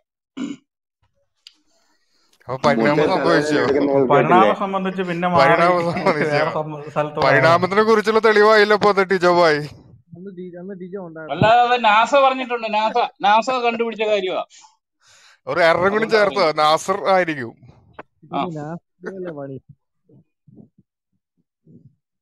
നാസക്ക് ചന്ദ്രന്റെ നോക്കാൻ സമയമില്ല, പിന്നെ ആ ബീജം. അല്ല, നാസക്ക് ഇവിടെ ചന്ദ്രന്റെ കാര്യം നോക്കാൻ സമയമില്ല, അപ്പളാ ബീജത്തിന്റെ കാര്യം. അല്ല, എനിക്ക് ഈച്ചശാസ്ത്രത്തെ കുറിച്ച് പറയാനുള്ളത്, ഒരു സൈഡിൽ ഔഷധവും ഒരു സൈഡിൽ അതിന്റെ വിഷമാണെങ്കിൽ പിന്നെ എന്തിനാ അള്ളാഹു ഈ പണിക്ക് പോകുന്നത്? എന്നാ പിന്നെ വിഷമില്ലാതെ അങ്ങ് കൊടുത്തയച്ചാ പോരെ. ഇവിടെ പണ്ഡിതന്മാരാരെങ്കിലും ഉണ്ടോ? ഒരു ചോദ്യം ചോദിക്കാനാ. ഞാൻ പണ്ഡിതനാ, ചോദിച്ചോ, പറയാം. ഫൈസൽ ഭായ് ഉണ്ട്. ഫൈസൽ ഭായ് കേൾക്കുന്നുണ്ടോ? അൺമ്യൂട്ട് ചെയ്തിട്ട് സംസാരിക്കും. ഓക്കെ, എനിക്ക് ഇതാണ് ചോദ്യം. എന്റെ സംശയമാണ്, ഈ മുഹമ്മദിനെ പ്രവാചകനാക്കാൻ വേണ്ടി അള്ളാഹു നോക്കിയപ്പോ ഈ ഉള്ളിൽ അശുദ്ധി ഉണ്ടെന്ന് കണ്ടിട്ട് ഉള്ളിലുള്ള ആന്തരാവയവങ്ങളെല്ലാം എടുത്ത് വലിച്ച് പുറത്തിട്ട്, ഓപ്പറേഷൻ ചെയ്ത് വലിച്ച് പുറത്തിട്ട് അത് ശുദ്ധി ചെയ്ത് വീണ്ടും അകത്തെടുത്തിട്ടു എന്ന് ഇങ്ങനെ പറയുന്ന കേട്ടിട്ടുണ്ട്. അപ്പോ ഇങ്ങനെ ഈ അകത്തെടുക്കുന്നതിനേക്കാൾ നല്ലത് ഈ വേറെ ഒരാളെ അങ്ങ് സൃഷ്ടിച്ചാ പോരായിരുന്നു? അത് സംസംവെള്ളത്തിൽ കഴുകിയിട്ട് എടുത്ത് ഫിറ്റ് ചെയ്ത് വെച്ചു. ഡെറ്റോൾ യൂസ് ചെയ്യും, ഡെറ്റോള്. അല്ല, അതിന്റെ ഉദ്ദേശം എന്തോ അതൊന്നും മനസ്സിലായില്ല. ആരെങ്കിലും ഉണ്ടോ, അത് ശരിയാണോ, അതൊന്ന് എക്സ്പ്ലെയിൻ ചെയ്യാനായിട്ട്? അപ്പൊ എന്റെ പൊന്നോ സുഹൃത്ത്, അപ്പൊ എത്ര മുഹമ്മദിനെ ഉണ്ടാക്കണം? അത് വേറെ കാര്യമുണ്ട്. എന്താ അറിയോ, അന്ന് കോവിഡ് ഉണ്ടായിരുന്നു, അപ്പൊ കോവിഡിനെ കളയാൻ വേണ്ടി കഴുകിയതാന്നാ പറയുന്നത്. അന്നേ ഉണ്ട് കോവിഡ്, അന്നേ ഖുറാനിലും ഹദീസിലും ഉണ്ട്. അതുകൊണ്ടിട്ടാണ് അന്ന് പ്യൂരിഫൈ ചെയ്താണത്. കോവിഡ് ആണോ ഡേവിഡ് ആണോ ഉള്ളത്? നമ്മുടെ ശുദ്ധി ചെയ്യുന്ന ഉദ്ദേശിക്കുന്നത് തന്നെ അകത്ത് എന്തായാലും രോഗം ശുദ്ധി ചെയ്താണോ അതോ ആള് ശുദ്ധനാകാൻ വേണ്ടി ശുദ്ധി ചെയ്താണോ? അങ്ങനെയാണെങ്കിൽ ശുദ്ധി ചെയ്ത് കഴിഞ്ഞപ്പോഴാ പുള്ളി ഏറ്റവും വലിയ ആളായിട്ട് മഹാനായിട്ട് മാറിയത്. അല്ല, കഴുകിയാ പോവോ? ഈ അശുദ്ധതയൊക്കെ കഴുകിയാ പോവോ? കഴുകിയാ പോകുന്നതാണെങ്കിൽ അല്ല, ഇത് അള്ളാഹു കഴുകിയാ പോകുന്നതാണ്. പിന്നെയുള്ള മുഹമ്മദിന്റെ ജീവിതം എടുത്ത് പരിശോധിച്ചാൽ മതി. ഇല്ല, സംസം വെള്ളത്തിൽ കഴിയാതെങ്കിൽ ശരിയാവും. ഒരു മനുഷ്യന്റെ ഉള്ളിലെ അശുദ്ധി പോവാൻ അത് പുറത്തെടുത്തിട്ട് കഴുകിയ വെള്ളം ഒഴിച്ച് കഴുകിയാതെ പോവും. അപ്പൊ സ്റ്റെറിലൈസ് ചെയ്താൽ മതി. അങ്ങനെയാണെങ്കിൽ പന്നിയുടെ ഹൃദയം കഴുകിട്ട് വെച്ചാലും മതി ഓപ്പറേഷൻ ചെയ്യുമ്പോ. ഈ അക്ബറിന്റെ ഫുൾ ഫോം എന്താണ്? മറയൻ മാസ്റ്റർ മറയൻ അക്ബർ എന്നാണ്. മാനവരിൽ മഹോദന്റെ ഒരാൾ ചോദിച്ചായിരുന്നു. അങ്ങനെയാണോ? മാനവരിൽ മഹോദന്റെ കൂടെയുള്ള അക്ബർ. ഇനി അഥവാ മാസ്റ്റർ മുക്കോൻ അക്ബർ ആണോ മാസ്റ്റർ മറൈൻ അക്ബർ ആണോ? ആഴക്കടലൊക്കെ മുങ്ങാൻ പോയോണ്ടേ അതെന്താ പരിതാപരവസ്ഥയായിരുന്നു ആ മുങ്ങിപ്പോയ അവസ്ഥ. മുങ്ങൽ മാസ്റ്റർ മുഹമ്മദ് അക്ബർ. മോഹൻ സാറ് ചോദിച്ച ചോദ്യം MC അബ്ദുൽ നാസറിന്റെ ഒക്കെ ഒന്ന് ചോദിച്ചായിരുന്നെങ്കിൽ ചിലപ്പോ അദ്ദേഹത്തിന് കുറച്ച് ബുദ്ധി കാണും. കാര്യം ഒത്തിരി താടി അബ്ദുൾ നാസറിന് മോഹൻരാജ് സാറേ, അബ്ദുൾ നാസറിന് പൊങ്ങണമെങ്കിൽ 2.5 മാസം കഴിയും. വെല്ലുവിളി ഒന്ന് കൊടുത്തോട്ടത്തിന് വെല്ലുവിളിച്ചിട്ടാണ് പോയിക്കുന്നത് ഡിബേറ്റിന്. ഇനി എല്ലാരുടെ മനസ്സിൽ നിന്ന് പോണത് വരെ ഇനി പുള്ളി പുറത്ത് കാണത്തില്ല. അല്ലല്ല, അദ്ദേഹം ഒരു വലിയ പണ്ഡിതനാണെന്നു. അദ്ദേഹത്തിന്റെ താടി ഒത്തിരി നീളമുണ്ടല്ലോ. എനിക്ക് നല്ലൊരു പണ്ഡിതനാന്ന് തോന്നുന്നു. ഈ ആടിന്റെ താടിയോ അതേപോലെയാണ് ഇരിക്കണം. അല്ല, അത് അടുത്ത പെരുന്നാളിന് വെച്ചേക്കുവാ. പണ്ട് കല്യാണത്തിന് പോയപ്പോ ചിക്കന്റെ കാല് കിട്ടിയില്ല എന്ന് പറഞ്ഞുകൊണ്ട് പിണങ്ങി ഇസ്ലാം മതം സ്വീകരിച്ചൊരു മനുഷ്യനാണ്.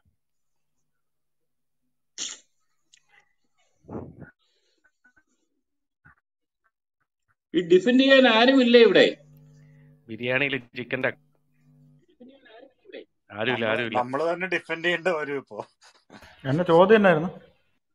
എന്തോ ഒരു കഷ്ടമായിരുന്നു പണ്ട് നമ്മള് ബൈക്ക് ഒരു ചോദ്യം ഒരു ഇതിട്ട് കഴിഞ്ഞാൽ എത്ര പേരായിരുന്നു വന്ന് കേറുന്നത്. അയ്യോ, കൂടോടെ. ഇപ്പൊ എല്ലാവരും എക്സ് മുസ്ലിം ആയിക്കൊണ്ടിരിക്കുന്നു. നേരത്തെ ആരുടെ ഞങ്ങളെ പ്രവാചകനെ പറയുന്നതാണ് കേറുകയായിരുന്നു. ഇപ്പൊ ആരെയും കാണുന്നില്ല. ഇപ്പൊ ഒരു മനുഷ്യൻ പോലും വരുന്നില്ല. ആദ്യം അങ്ങനെ ആയിരുന്നു. പിന്നെ പ്ലീസ് ദയവേ നിങ്ങൾ നിർത്ത്, ഞാൻ കാല് പിടിക്കാന്ന് പറഞ്ഞിട്ട് പിന്നെ ഈ വഴിക്കേ വന്നിട്ട് ഇപ്പം കാല് പിടിച്ചോണ്ട് കിടക്കണത് നമ്മളെ കോലായിലെ ചിന്നാട്ടിയാണ്. അങ്ങനെ പുള്ളിക്കെന്നെ പറ്റി? പുള്ളിയാണ് ഇപ്പൊ എങ്ങനെയെങ്കിലും കോംപ്രമൈസ് ചെയ്ത് ഇത് ഒതുക്കണമെന്ന് പറഞ്ഞോണ്ട് നടക്കുന്നത്. എക്സ് മുസ്ലിമിന്റെ പ്രസിഡന്റ് ആക്കിയില്ലെന്ന് അതിന്റെ സങ്കടമാണ്. അതിന്റെ അകത്ത് ഒരു സ്ഥാനം ഒന്നും കൊടുത്തില്ലെന്ന്. അതാ പുള്ളി ഇപ്പം അവിടെ കൊണ്ടാക്കിക്കൊണ്ട് നടക്കുന്നത്. ഒരു സൈഡിൽ കൂടെ കോംപ്രമൈസ്, ഒരു സൈഡിൽ കൂടെ തമ്മിലടിപ്പിക്കുക. നല്ലൊരു നയം. ഇടത് കൈ അറിയണത് വലത് അല്ല, ഇടത് കൈ ചെയ്യണത് വലത് കൈ അറിയാൻ പാടില്ല. ഞാനൊരു ചോദ്യം ചോദിച്ചോട്ടെ. ഇവര് എന്ത് കാര്യം ചെയ്താലും ഈ ഓപ്പോസിറ്റ് ചെയ്യുന്നതിന്റെ അതായത് ഈ മുണ്ടുടുക്കുമ്പോൾ തിരിച്ചുടുക്കുക, താടി വെക്കുക, പക്ഷെ മീശ പിന്നെ വെട്ടിച്ച് കളയുക, കണ്ടിച്ച് കളയുക, അല്ല വടിച്ച് കളയുക, പിന്നെ അങ്ങനെ ഈ ഓരോരോ ഓപ്പോസിറ്റ് കാര്യങ്ങളുണ്ടല്ലോ സാധാരണ മനുഷ്യർ ചെയ്യുന്ന കാര്യങ്ങൾ വ്യത്യസ്തമായിട്ട്. അതിനെന്തെങ്കിലും ഈ അടിസ്ഥാനം എന്തെങ്കിലും അതിന്റെ ഒരു കോൺസെപ്റ്റ് എന്ന് പറഞ്ഞാൽ ഞാൻ കേട്ടിട്ടുള്ള ഒരു കോൺസെപ്റ്റ് എന്ന് പറഞ്ഞാൽ സത്യവിശ്വാസികൾ, അതായത് പഴയ പ്രമാണം ഉള്ളവർ ചെയ്യുന്നതിന്റെ വിപരീതമായി ചെയ്യാനാണ് പറഞ്ഞിരിക്കുന്നത്. അതായത് ബൈബിൾ നമ്മളെ വ്യത്യസ്ത ജീവിത രീതികളിൽ കൂടി വ്യത്യസ്ത മനുഷ്യരാണെന്ന് സ്ഥാപിക്കുവാൻ വേണ്ടിയിട്ടുള്ള ഒരു അത് മാത്രമല്ല, അന്നാട്ടിലുണ്ടായിരുന്ന ഈ അറബി നാട്ടുകളിലുണ്ടായിരുന്ന മുസ്ലിങ്ങളല്ലാത്ത വിശ്വാസികളുടെ കൂട്ടത്തിൽ ഇവരെ പ്രത്യേകിച്ച് എടുത്തു കാണിക്കാൻ വേണ്ടി അവർ ചെയ്യുന്നതിന്റെ നേരെ ഓപ്പോസിറ്റ്. പക്ഷെ ചെയ്ത ഇച്ചിരി അതിക്രമമായി പോയി. മീശയില്ലാതെ താടി ഉണ്ടാക്കുക, ഇടത്തോട്ട് കൊണ്ടുകൊടുക്കുന്ന പോട്ടെ എന്താ ഈ മീശയില്ലാതെ താടി എന്നൊക്കെ പറഞ്ഞാൽ അതിനകത്ത് മെയിൻ ആയിട്ട് നമ്മൾ ചിന്തിക്കേണ്ടത് ഈ പറയുന്ന ഓപ്പോസിറ്റ് സൈഡാണ് ഇവരെല്ലാം ചെയ്യണത്. ഈ ഖുറാനും ബൈബിളും എടുത്താൽ മതി. ബൈബിളിന്റെ ഓപ്പോസിറ്റ് സൈഡാണ് ഖുറാൻ. ബൈബിളിലെ 10 കൽപ്പനയും ഖുറാനിൽ പറയുന്ന അതുമായിട്ട് എന്താണെങ്കിലും ബന്ധമുണ്ടോ? എല്ലാം ഓപ്പോസിറ്റ് ആയിട്ടല്ലേ വരും. പക്ഷെ അതിനകത്ത് വേറൊരു കാര്യമുണ്ട്. നടക്കുന്നത് നേരെയാ. നടക്കുന്നത് തലകുത്തിയാലും നടക്കാത്തത് വലിയ കാര്യം. പക്ഷെ അത് അതുപോലെ ഇവരുടെ അല്ല, അതിന് വരെ നിസ്കരിക്കുമ്പോ കുണ്ടി പോക്കുന്നുണ്ട്, പകുതിയെങ്കിലും ചെയ്യുന്നുണ്ടല്ലോ. ഈ അക്ഷരങ്ങൾ എഴുതുന്നതേ അമ്മടാ തെളിയിച്ച് കണ്ടുപിടിച്ചല്ലേ. അറബി മാത്രമേ ഉള്ളോ? അതുകൊണ്ടാണോ ഇനി അല്ല അതും അല്ല തെളിയിച്ചേക്കുന്നത്? സെമിറ്റിക് ഭാഷകളായ അരാമിക്, ഹിബ്രു ഒക്കെ തന്നെ വലത്ത് നിന്ന് ഇടത്തോട്ടാണ് എഴുതുന്നത്. അതൊരു ഭാഷയുടെ ഓക്കെ പ്രത്യേകതയാണ്. Okay okay okay. എനിക്കൊരു ഡൗട്ട് ഉണ്ട്. ഹീബ്രു ഹലോ, വലത്ത് ഞാൻ നടത്തോട്ടോ? വിജോയ്സ് ആണ്. ഹലോ, എനിക്കൊരു ഡൗട്ട് അങ്ങനെയാണ് ഉണ്ട്. ഞാൻ കേട്ടേക്കുന്നത് കേട്ടോ. ഹിബ്രു അങ്ങനെയാണ് ഞാൻ കേട്ടിരിക്കുന്നത്. ഹലോ, എനിക്കൊരു ഡൗട്ട് ഉണ്ട്. ഞാൻ വിജോയ്സ് ആണ്. ഒരു മിനിറ്റ്. ചോദിച്ചോളൂ. ഇവിടെ നേരത്തെ പ്രവാചകന്റെ ഹൃദയം എടുത്തിട്ട് വാഷ് ചെയ്ത കാര്യമൊക്കെ പറഞ്ഞു. അപ്പൊ അത് പുള്ളിനെ പരിശുദ്ധനാക്കാനാണല്ലോ ചെയ്തത്. പക്ഷെ പുള്ളി അതിനുശേഷം നമ്മുടെ ഹദീസുകളിൽ പറയുന്നുണ്ട് പുള്ളി പ്രാർത്ഥിക്കുന്നതായിട്ട്. അതുവരെ അത് ഇതാണ്. പരിശുദ്ധനായിരുന്നല്ലോ. ഹലോ, അതുവരെ അല്ല, ആ പരിശുദ്ധനായിരുന്നു. കോൺസെപ്റ്റ് നിങ്ങൾ മനസ്സിലാക്കുകയാണെങ്കിൽ അതുവരെ പരിശുദ്ധനായിരുന്നു, പിന്നീട് അങ്ങോട്ട് പ്രശ്നമായത്. ആ പക്ഷെ ഈ സഹീൽ ബുഖാരി 7385 ബുക്ക് നമ്പർ 97 ഹദീസ് 15 പറയുന്നത്, പുള്ളി പറയുന്ന ഓ അല്ലാ forgive me my sins that I did in the past or will do in future. ഞാൻ പണ്ട് ചെയ്തതും ഇനി ചെയ്യാനിരിക്കുന്നതുമായ പാവങ്ങൾ എന്നോട് പൊറുക്കണമേ. ആ റെഫറൻസ് ഒന്നുകൂടെ പറയാം സുഹൃത്തെ. ഹലോ, റെഫറൻസ് ഒന്നുകൂടെ പറഞ്ഞു. സഹീൽ ബുഖാരി ബ്രദർ, ഇത് ഞാനത് എനിക്ക് സൈറ്റിൽ നിന്ന് കിട്ടുന്നതാണ്. സഹീൽ ബുഖാരി 7385 ബുക്ക് നമ്പർ 97 ഹദീദ് 15 വോളിയം 9 ബുക്ക് 93 ഹദീദ് 482 എന്ന് കാണിക്കുന്നുണ്ട്. 7385 എത്ര? 7385 സഹീൽ ബുഖാരി. ആ ഓക്കെ, ഒരു മിനിറ്റ്. ബുക്ക് 97 ഹദീദ് 15. അത് മാത്രമല്ല മറ്റൊരു തമാശ കൂടി ഉണ്ട് അതിന് ശേഷം. അപ്പൊ എന്റെ പാസ്റ്റിലും ഫ്യൂച്ചറിലും ചെയ്യുന്ന പാപങ്ങൾ പൊറുക്കണമേ. And also the since I did in secret or in public. അതാണ്, ഞാൻ രഹസ്യമായി ചെയ്യുന്ന പാവങ്ങളും ഞാൻ പബ്ലിക്കായി ചെയ്യുന്ന പാവങ്ങളും എന്നോട് പൊറുക്കണമേ എന്നാണ് പുള്ളി പ്രാർത്ഥിക്കുന്നത്. ഇമാതിരി 5-6 പ്രാവശ്യം ഈ കഴുകിയിട്ടും ഇനി അയാളുടെ പാവങ്ങൾ തീർന്നിട്ടില്ലെങ്കിൽ ഇനി എന്ത് ചെയ്താലാണ് പുള്ളി ഒന്ന് വിശുദ്ധനായിട്ട് കിട്ടുക എന്നുള്ളതാണ് എന്റെ ഡൗട്ട്. ഓവർ. ബ്രദറെ, ഇതിനേക്കാളും ഏറ്റവും വലിയ രസം എന്ന് വെച്ച് കഴിഞ്ഞാല് ഇവര് ഈ സഹീഹായ ഹദീസുകൾ എടുത്തിട്ടുണ്ടല്ലോ, ഒരു 7000. അത് കഴിഞ്ഞിട്ടുള്ള ഹദീസുകളൊക്കെ വായിച്ചു കഴിഞ്ഞാൽ സത്യം പറഞ്ഞാൽ ഈ മുഹമ്മദ് നബി ഉണ്ടല്ലോ, പിന്നെ ആ പേര് അത് നമ്മുടെ നാട്ടില് ഒരു ഭാഷ, നമ്മുടെ നാട്ടിൽ ഈ തെറി പറയാൻ ഒരു ഭാഷ ഉപയോഗിക്കുമല്ലോ, അമ്മാതിരി ഒരു ഭാഷയാക്കി മാറ്റുമായിരുന്നു അത്. ബ്രദർ ഒരു മിനിറ്റ്. ഞാൻ 7385 എടുത്തു. ആ ബുക്ക് റെഫറൻസ് കൂടെ ഒന്ന് പറഞ്ഞേ സുഹൃത്തെ. ഹലോ വിജോയ്സ്, കേൾക്കാവോ? ഹലോ, ഞാൻ ഓഡിബിൾ ആണോ? ഹലോ, സോറി, ഞാൻ മ്യൂട്ടായിരുന്നു. ഞാൻ പറഞ്ഞുതരാം, ഒരു മിനിറ്റ്. ബുക്ക് 97 ഹദീദ് 15. അത് എനിക്കിതിന്റെ ഡീറ്റെയിൽസ് ഒന്നും അറിയില്ല. ഞാൻ ഇങ്ങനെ ചുമ്മാ ഇരിക്കുമ്പോ വായിക്കുമ്പോ കിട്ടുന്നതാണ്. എനിക്കത് കിട്ടി. സഹീൽ ബുഖാരി 7355. അതിന്റെ ബുക്ക് റെഫറൻസ് കൊടുത്തിരിക്കുന്നത് തന്നെ 97-15. ഒരു വലിയ ഇതല്ലേ? അതെ.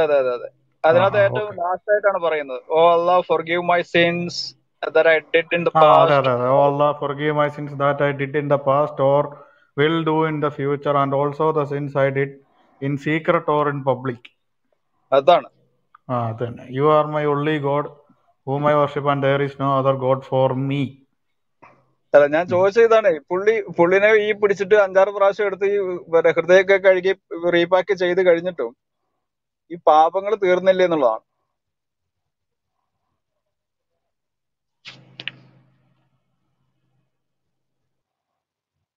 അതായത് പുള്ളിയുടെ ഈ പ്രാർത്ഥന തന്നെ തമാശയാ. ചെയ്യാനിരിക്കുന്നതും ചെയ്യാൻ പോകുന്നതുമായിട്ടുള്ളത് ഇപ്പോഴേ അങ്ങ് ക്ഷമിച്ചേക്കാൻ. അത് നമുക്ക് എമ്പുരാൻ ഇറങ്ങുമ്പോ അറിയാം brother. Empuraan ഇറങ്ങുമ്പോഴേ Stephen Nedumpally Lucifer ഇത് നമ്മുടെ ഏതൊരു സിനിമയ്ക്കകത്തില്ലേ ചെയ്യാൻ പോകുന്ന പാവങ്ങൾ. സ്റ്റീഫൻ നെടുമ്പള്ളി പറയുന്ന ലൂസിഫറില് ചെയ്യാൻ പോകുന്ന പാപങ്ങൾ ഹലോ ഉപദ്രവിക്കാൻ ഹലോ പറ്റത്തില്ല. അത് നമുക്ക് എമ്പുരാൻ ഇറങ്ങുമ്പോ അറിയാം. എടോ ഇന്റർവ്യൂടെ പറയൂ. തന്നെയൊക്കെ പോലുള്ളവരെയൊക്കെയാണ് തൂക്കിപ്പറക്കിയിട്ട് അടിക്കേണ്ടത്. ഓക്കെ, ഞാൻ റെഡിയാണ്. ഇത് അടി വാങ്ങാൻ റെഡിയാണ്. പറഞ്ഞു വരുന്നത്, എൻ്റെ ചെറുപ്പത്തിലൊക്കെ എനിക്കിപ്പോൾ 35 വയസ്സായി. ഞാൻ മനസ്സിലാക്കിയ ക്രിസ്ത്യൻസ്, ഞാനൊരു മുസ്ലിം ഭൂരിപക്ഷ പ്രദേശത്ത് ജീവിച്ച ആളാണ്. ക്രിസ്ത്യൻസ് കുറവായിരുന്നു. പക്ഷേ എവിടെ പോയാലും ക്രിസ്ത്യൻസ് പിന്നെ ആരാധിക്കുന്നതും അവർ വിളിക്കുന്നതൊക്കെ യേശുവിനെയാണ്. യേശുവാണ് ദൈവം, അങ്ങനെ യേശുവിനെ സ്മരിക്കുന്ന, യേശുവിനെ ആരാധിക്കുന്ന, അങ്ങനെയാണ് കണ്ടത്. ഇപ്പോൾ വലുതായിട്ട് സോഷ്യൽ മീഡിയയിലൊക്കെയാണ് കാണുന്നത് യഹോവയാണ് ദൈവം എന്നുള്ളത്. ഓക്കെ, പിതാവ് പുത്രൻ പരിശുദ്ധാത്മാവ്. താങ്കൾ വിദ്യാഭ്യാസം ഉള്ളവരാണോ? അല്ല അല്ല, അല്ല, ഞാൻ 10ാം പിന്നെ ക്ലാസ് പറഞ്ഞിട്ട് ആണ്. കാര്യം 10ാം ക്ലാസ് ആണെങ്കിൽ പറഞ്ഞിട്ട് കാര്യം. അല്ല, എന്തെങ്കിലും ചോദ്യം ഉണ്ടെങ്കിൽ അല്ല ചോദിക്കട്ടെ. പുള്ളി ഡി പി കാണുമ്പോ അറിയാലോ പുള്ളി വിദ്യാഭ്യാസം ഉണ്ടെന്നോ ഇല്ലയോ എന്നുള്ള കാര്യം. അല്ല, ഈ ഡി പി കണ്ടിട്ടെങ്കിലും ഒന്ന് മാനസാന്തരപ്പെട്ടാൽ മതിയായിരുന്നു. അല്ല, എൻ്റെ ചോദ്യം ഇതാണ്. അപ്പോൾ ഈ യഹോവ പിതാവിനല്ലേ പ്രാധാന്യം വരേണ്ടത് പുത്രനേക്കാളും? അല്ലെങ്കിൽ എന്തുകൊണ്ട് ഈ പിതാവിന്റെ പേര് കൂടുതലായി വിളിക്കുന്നില്ല എന്നുള്ളതാണ് ഞാൻ എൻ്റെ അതിനൊരു സംശയം. ബൈബിൾ റെഫറൻസ് തന്നാൽ മതിയോ സുഹൃത്തെ? ബൈബിൾ എന്ത് പറയുന്നല്ലേ സിമ്പിളായിട്ട് നോക്കണ്ടേ? പറഞ്ഞാൽ മതി. ഞാൻ ഓക്കെ, സിമ്പിളായിട്ട് അങ്ങനെ. പറഞ്ഞു. ഞാൻ വേറെ ഒന്നും ചേർക്കുന്നില്ല. അതായത് ഞാൻ തന്നെ അതിന് മറുപടി തരാം. അതായത് പിതാവിനെ ബഹുമാനിക്കുന്ന പോലെ തന്നെ പുത്രനെ ബഹുമാനിക്കാമെന്ന് യോഹന്നാൻ 5:22-23 ഞാൻ എടുത്ത് വായിച്ചു തരാം. യോഹന്നാൻ 5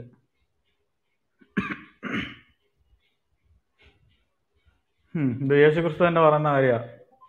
പിതാവ് മരിച്ചവരെ ഉണർത്തി ജീവിപ്പിക്കുന്നത് പോലെ, ഞാൻ 21 തൊട്ടാട്ടോ വായിക്കുന്നത്.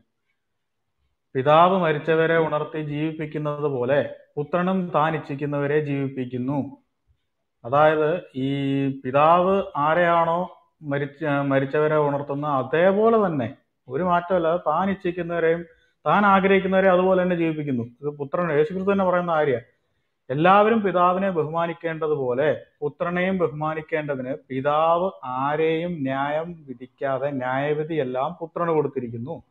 അടുത്ത വാക്യം, പുത്രനെ ബഹുമാനിക്കാത്തവൻ അവനെ അയച്ച പിതാവിനെയും ബഹുമാനിക്കുന്നില്ല. ഇതാണ് മറുപടി. ഓക്കെ, അപ്പോൾ പുത്രനും പിതാവും തമ്മിലാണ് രണ്ട് വ്യക്തിത്വങ്ങളുണ്ട്, ഒറ്റ വ്യക്തിത്വമാണല്ലോ അത്?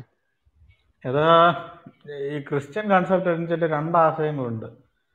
ഈ ത്രിയേക ദൈവ വിശ്വാസം എന്നുമുണ്ട്, ഏകദൈവ വിശ്വാസം എന്നുമുണ്ട്. ത്രിയേക ദൈവ വിശ്വാസം എന്ന് പറഞ്ഞാൽ നിങ്ങൾക്ക് അറിയാമെന്ന് തോന്നുന്നു ആ കാര്യങ്ങളൊക്കെ. ഞാൻ കുറച്ച് സെബാസ്റ്റ്യൻ പുന്നക്കൽ ഫിലിപ്പിന്റെ ഫോളോവറാണ്, മൂപ്പരെല്ലാം കേൾക്കാറുണ്ട് ഞാൻ. ആയിക്കോട്ടെ, പക്ഷേ ഞാൻ വിശ്വസിക്കുന്ന ത്രിയേകത്വ. പക്ഷെ ഏകദൈവ വിശ്വാസികൾ ആരും സ്വർഗത്തിൽ പോയാലൊന്നും ആരും അങ്ങനെ പറഞ്ഞു നടക്കുന്നുണ്ടോ എന്നത് തെറ്റാട്ടോ. അങ്ങനെ ആരും നമ്മുടെ കൂട്ടത്തിലുള്ളവരായാലും അവരുടെ കൂട്ടത്തിലുള്ള ആരും അങ്ങനെ പറയാറില്ല. ഏകദൈവ വിശ്വാസം, ഇത് ദൈവത്തെക്കുറിച്ചുള്ള കാഴ്ചപ്പാട്. ഇതൊന്നും സ്വർഗത്തിൽ പോകാൻ ആർക്കും തടസ്സമായ കാര്യങ്ങളല്ല. ത്രിയേകത്വം വിശ്വസിക്കുന്നുണ്ടോ അല്ലെങ്കിൽ ഏകദൈവത്വം വിശ്വസിക്കുന്നുണ്ടോ അല്ല സ്വർഗം നഷ്ടമാകുന്നു. കുറച്ചും കൂടി യുക്തിഭദ്രമായി തോന്നുന്നത് സെബാസ്റ്റ്യന്റെ വാദങ്ങൾ തോന്നിയിട്ടുണ്ട് എനിക്ക് പേഴ്സണലായിട്ട്. ഓക്കെ, അതും ഇപ്പം നിങ്ങളുടെ താല്പര്യത്തെ നിങ്ങൾ ഫോളോ ചെയ്തോളൂ, കുഴപ്പമില്ല. പക്ഷേ ഞങ്ങളെല്ലാവരും ഒരു മിനിറ്റ്, ഞാനായാലും സെബാസ്റ്റ്യൻ ബ്രദറായാലും യേശുക്രിസ്തുവിനെ ദൈവമായിട്ട് അംഗീകരിക്കുന്നവരാ. അതിലൊരു മാറ്റവുമില്ല. യേശുക്രിസ്തുവിനെ ദൈവമായിട്ട് അംഗീകരിക്കുന്നു, പിതാവായ ദൈവത്തെ ദൈവമായിട്ട് അംഗീകരിക്കുന്നു, പരിശുദ്ധാത്മാവിനെ ദൈവമായിട്ട് തന്നെ ഞങ്ങൾ അംഗീകരിക്കുന്നു. ഞങ്ങൾക്കും ഞങ്ങൾ എത്ര ദൈവം ഉണ്ടെന്ന് ചോദിച്ചാൽ ഒരു ദൈവം ഉണ്ടെന്ന് പറയും. സെബാസ്റ്റ്യൻ ബ്രദർ ചോദിച്ചാൽ ഒരു ദൈവം ഉണ്ടെന്ന് തന്നെ പറയും. എന്നാൽ ആ ദൈവത്തെക്കുറിച്ച് എങ്ങനെയാണ് ബൈബിൾ പ്രകാരം മനസ്സിലാക്കുന്നത്, ആ ഒരു വ്യത്യാസമേ ഉള്ളൂ. ഓക്കെ, ഈ പരിശുദ്ധാത്മാവും ഗബ്രിയേൽ മാലാഖയും വേറെ തന്നെയാണോ?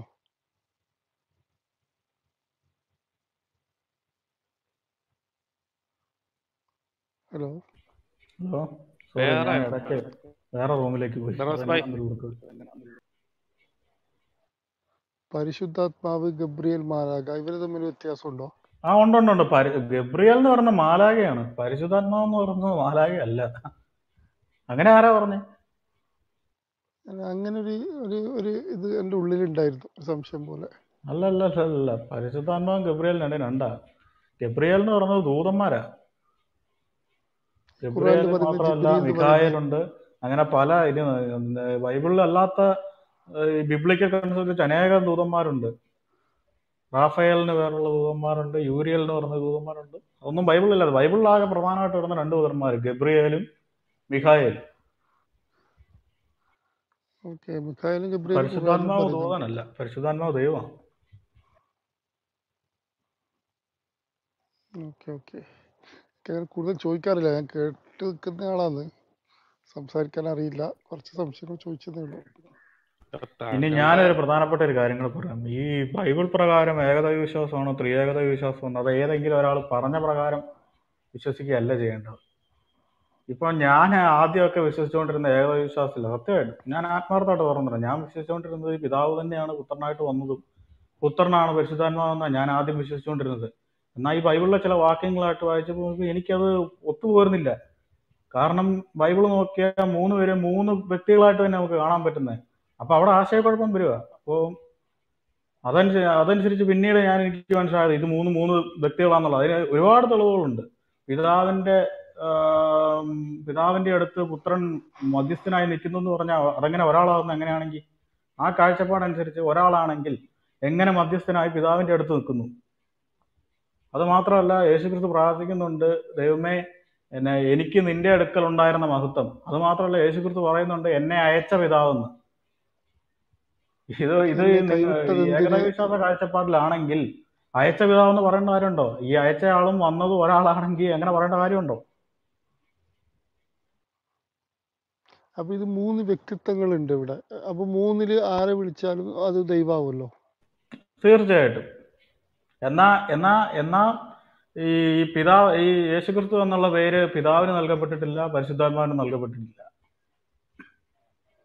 ഓക്കെ, ഞാനൊരു വ്യക്തി എന്ന നിലയിൽ എനിക്കിപ്പോൾ പരിശുദ്ധാത്മാവിനെ വിളിച്ച് അവരോട് സഹായം അഭ്യർത്ഥിക്കുകയും അവർ വിശ്വസിച്ച് ജീവിക്കുകയും ചെയ്താൽ ഞാനൊരു ക്രിസ്ത്യാനി ആവുമോ?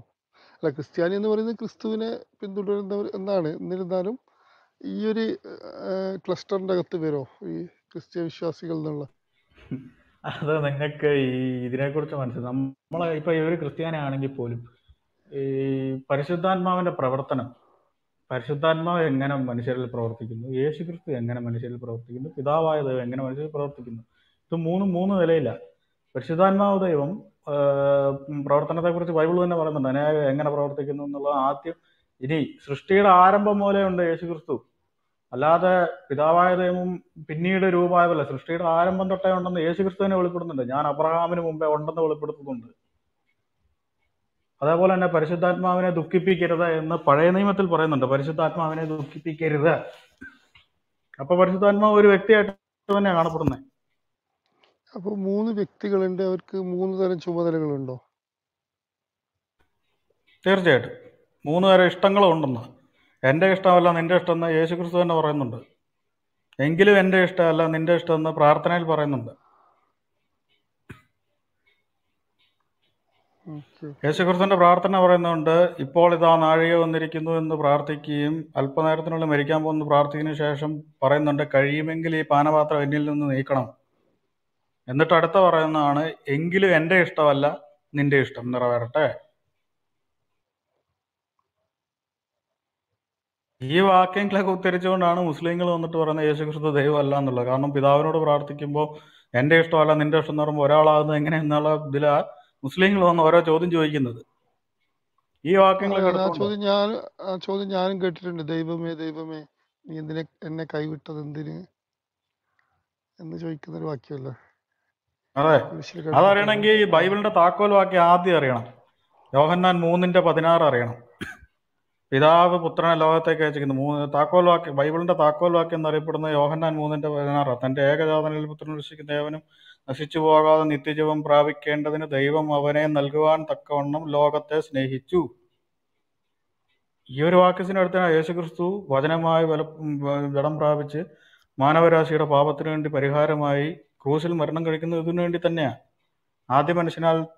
പിശാചിനാൽ ആദ്യ മനുഷ്യൻ തെറ്റിപ്പോയപ്പോൾ, പിതാവിൽ നിന്ന് തെറ്റിപ്പോയപ്പോൾ പിതാവിന്റെ സന്നിധിയിലേക്ക് തിരികെ കൊണ്ടുവരാൻ പിതാവ് തന്നെ പുത്രനെ അയക്കുക.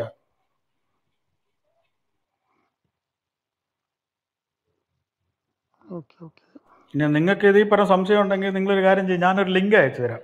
അത് കണ്ടിട്ട് നിങ്ങൾ തന്നെ തീരുമാനിക്കുക ബൈബിൾ പ്രകാരം ഏതാണ് സത്യം എന്നുള്ളത്. തൃത്വമാണോ ഏകദൈവ വിശ്വാസമാണോ നിങ്ങൾ തീരുമാനിക്കും. നിങ്ങളുടെ വിശ്വാസത്തെ ഞാൻ അധിക്ഷേപിക്കുന്നില്ല. അങ്ങനെ ആരെയും ഞാൻ അധിക്ഷേപിക്കുന്നില്ല. സെബാസ്റ്റ്യൻ സാറും പിന്നെ വേറെ ഒരു ഫാദറായിട്ടുള്ളൊരു ഡിബേറ്റ് കണ്ടായിരുന്നു. അനിൽക്കോടത്തോട്ടം പാസ്റ്ററായിട്ട്. അപ്പൊ അതും ഫാദർ അല്ല പാസ്റ്ററാണ്, തെറ്റിദ്ധരിച്ച ഫാസ്റ്റർ. അതെന്താണ് വ്യത്യാസം? Father, pastor, brother? ഫാദർ എന്ന് പറയുമ്പോൾ നമ്മൾ ഈ പള്ളിയിലച്ചൻ എന്ന് പറയും. അതിൽ വ്യത്യാസം എന്താണെന്ന് ചോദിച്ചാൽ ഇവര്, അതായത് ഇപ്പൊ തന്നെ ബൈക്ക് ബ്രദർ ഒരു കാത്തലിക് അല്ലേ? ബൈക്ക് ബ്രദറെ കേൾക്കാവോ? ഹലോ, ഞാൻ ഓഡിബിൾ ആണോ? ബൈക്ക് ബ്രദർ ഉണ്ടോ അവിടെ? ഞാൻ കാത്തലിക്, ഞാൻ CSI.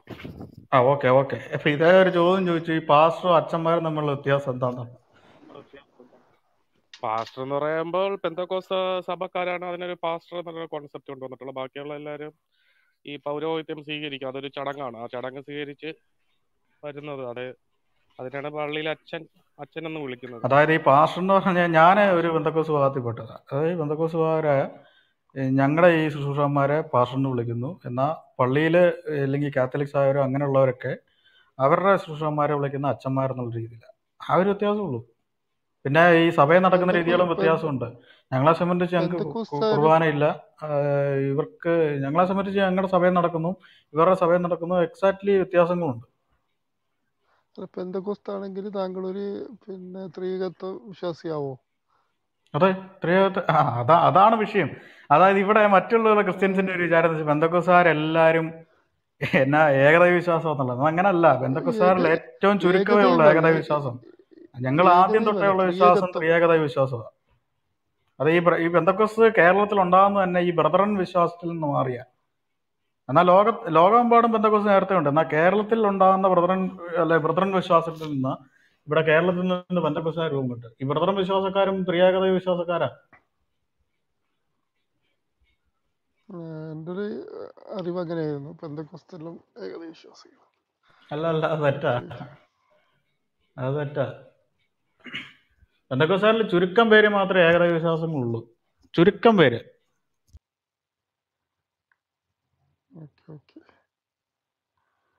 മാത്രമല്ല, ഞങ്ങൾ ഈ ട്രിനിറ്റിയുടെ ആശയങ്ങൾ ഉറപ്പിക്കുന്ന പോലും ആദ്യം തൊട്ടുള്ള ഈ ചരിത്രങ്ങൾ എടുത്തുകൊണ്ട്, അതായത് ഈ മലങ്കര സഭ പോലത്തെ സഭ, നമ്മുടെ കേരളത്തിലായത്തെ മലങ്കര സഭയൊക്കെ അതിന്റെ ഉദാഹരണങ്ങളൊക്കെ എടുത്തുകൊണ്ട് ഞങ്ങൾ ട്രിനിറ്റി സ്ഥാപിക്കുന്നു. ട്രിനിറ്റി പിന്നീട് രൂപാന്തരം വന്ന ഇതൊന്നും അല്ല. എന്നാൽ വണ്ണസ് 1914 തൊട്ടാ ഈ വണ്ണസ് ടീച്ചിങ്സ് ഉണ്ടായിരുന്നു. അതിനു മുമ്പ് ഒരു വണ്ണസ് ടീച്ചിങ്സ് ഇല്ല. ചോദിച്ചാൽ ട്രിനിറ്റിക്കാരും വണ്ണസുകാരും പറയും ഞങ്ങള് അപ്പോസ്തലന്മാരൊക്കെ പറഞ്ഞ ഉപദേശം, അത് വണ്ണസുകാരും പറയും ട്രിനിറ്റിക്കാരും പറയും. പക്ഷെ അതിനപ്പുറത്ത് ഈ ഫസ്റ്റ് സെഞ്ചുറിയിൽ അല്ലെങ്കിൽ 1914 പുറകോട്ട് ഒരൊറ്റ വണ്ണസുകാരില്ല. അങ്ങനെ ആരെങ്കിലും ഉണ്ടെങ്കിൽ എനിക്ക് തോന്നുന്നില്ല അങ്ങനെ ഉണ്ടെന്ന്. സെബാസ്റ്റ്യൻ ബ്രദറോട് ചോദിച്ചപ്പോൾ പോലും അദ്ദേഹം അതിന് മറുപടിയായിട്ടൊന്നും പറഞ്ഞിട്ടില്ല. അതിനു മുമ്പ് ഒരു വണ്ണസ് ടീച്ചിങ്സ് ഇല്ല. അപ്പൊ ആദ്യം തൊട്ടേ ഉള്ള ടീച്ചിങ്സ് ട്രിനിറ്റി ടീച്ചിങ്സാ. സെബാസ്റ്റ്യൻ ബ്രദർ പറയുന്നുണ്ടല്ലോ എനിക്ക് മേലെ ആരുമില്ല, ഞാൻ മാത്രമേ ഉള്ളൂ എന്ന്. അങ്ങനല്ല സുഹൃത്തെ. നമുക്കിപ്പം പറയുമ്പോൾ ഇങ്ങനെ പറയാം, അപ്പോസ്തലന്മാര് വണ്ണസ് ടീച്ചിങ്സ് ആയിരുന്നു എന്ന് സെബാസ്റ്റ്യൻ ബ്രദർ എന്ന് പറയാം. എന്നോട് ചോദിച്ചാൽ ഞാൻ പറയും ട്രിനിറ്റിയാന്ന് പറയാം. അതിനപ്പുറത്ത് നമ്മൾ ഈ ചരിത്രം പരിശോധിക്കുമ്പോൾ ചരിത്രത്തിൽ ഇങ്ങനെ അത് കഴിഞ്ഞിട്ടുള്ള കാലഘട്ടത്തിൽ പിന്നെ ആരെങ്കിലും ഉണ്ടോ എന്ന് നോക്കുമ്പോഴാണ് നമുക്കത് മനസ്സിലാവുന്നത്. 1914 മുമ്പുള്ള ഒറ്റ അതായത് അപ്പോസ്തലന്മാർക്കിടയിലും 1914 മുമ്പോ എങ്ങും ഒരു വണ്ണസ് ടീച്ചിങ്സ് ഇല്ല. ഉണ്ടെങ്കിൽ നിങ്ങൾ ഒരാളുടെ പേര് പറഞ്ഞാൽ മതി, തീരാവുന്ന പ്രശ്നമല്ലേ ഉള്ളൂ. ഒരാളുടെ പേര് പറഞ്ഞാൽ മതി, ഒറ്റ ഒരാളുടെ പേര് മതി. അങ്ങനെ ആളില്ല. പിന്നെ അത് എന്തുകൊണ്ട് അത് പരക്കെ അംഗീകരിക്കപ്പെടുന്നു? അവിടെ പെന്തക്കോസ്തിൽ തന്നെ അത് കൂടുതൽ പേര് അംഗീകരിക്കുന്നുണ്ടല്ലോ. അംഗീകരിക്കുന്നതെന്ന് പറഞ്ഞാൽ ഇത് നമ്മളെ സംബന്ധിച്ച് ഇതൊരു ദൈവത്തെ സംബന്ധിച്ചുള്ള ആശയക്കുഴപ്പങ്ങളോ, അല്ലാതെ അതിനപ്പുറത്ത് ഈ സ്വർഗം കിട്ടത്തില്ല എന്നൊന്നും അങ്ങനൊന്നും ഇല്ല. അങ്ങനെ ബൈബിളെ സംബന്ധിച്ച് എത്രയോ ആശയക്കുഴപ്പങ്ങളുണ്ട്. ഈ ഞങ്ങളെ ശരിക്കും പറഞ്ഞാൽ ഒരു കാര്യം തുറന്നു പറയാം, ഈ പെന്തക്കോസ്ത് ഞങ്ങൾക്ക് ബ്രദറൻ വിശ്വാസങ്ങളോട്, അതായത് ബ്രദറന്മാരുടെ കുറച്ച് വിശ്വാസങ്ങളോട് ഞങ്ങൾക്ക്, അതായത് അവരുടെ പരിശുദ്ധാത്മാവിൽ കൃപാവരങ്ങൾ 3 ഇല്ലെന്ന്. എന്നാൽ മറ്റുള്ള ഒരു സഭകളും അങ്ങനെ വിശ്വസിക്കുന്നില്ല. കാത്തലിക് ആയാലും ശരി, ഓർത്തഡോക്സ് ആയാലും ശരി, പെന്തക്കോസ്തുകാരായാലും ശരി, അങ്ങനെ ഒരു വിശ്വാസം ഇല്ല. മറിച്ച് ഇനിയിപ്പം പെന്തക്കോസ്തുകാരനായ ഒരു കാര്യം ഞാൻ തുറന്നു പറയും, ഞങ്ങൾക്ക് ഏറ്റവും അധികം വ്യത്യാസമുള്ള ഒരു 70% വ്യത്യാസം വരുന്നത് കാത്തലിക്സ് ആയിട്ടാണ്. എന്നാൽ ബൈബിൾ പ്രകാരം ആശയപരമായിട്ട് ഏറ്റവും കൂടുതൽ അടുത്ത് നിൽക്കുന്നതും കാത്തലിക്സ് ആയിട്ടാണ്. നിങ്ങൾ ഈ വിഗ്രഹാരാധന എന്നല്ല, ആ വിഗ്രഹം വെച്ചിട്ടുള്ള ഒരു ഇതുണ്ടല്ലോ, യേശുവിന്റെയും മാതാവിന്റെ ഒക്കെ, അത് നിങ്ങൾ അല്ല, ചെയ്തില്ലേ? അങ്ങനെ വിഗ്രഹം വെച്ചിട്ട് ആരാധിക്കുന്നു? അല്ല, ആരാധിക്കുന്നല്ല, അവരെ മുമ്പിൽ നിന്ന് പ്രാർത്ഥിക്കുന്ന കാണാറുണ്ട് ഈ സിനിമയിലും മറ്റൊക്കെ ആയിട്ട്. അതെനിക്കറിയത്തില്ല. വിഗ്രഹ ആരാധന പാടില്ല എന്നേ പറഞ്ഞിട്ടുള്ളൂ. അന്യദേവ വിഗ്രഹം പാടില്ല എന്ന്. യേശുക്രിസ്തുവിന്റെ ഒരു ഫോട്ടോ വെക്കണേ ഒരു തെറ്റുമില്ല. ഫോട്ടോ വെച്ചിട്ട് ഫോട്ടോയെ ആരാധിക്കുന്ന എങ്ങും ചെയ്യുന്നില്ല.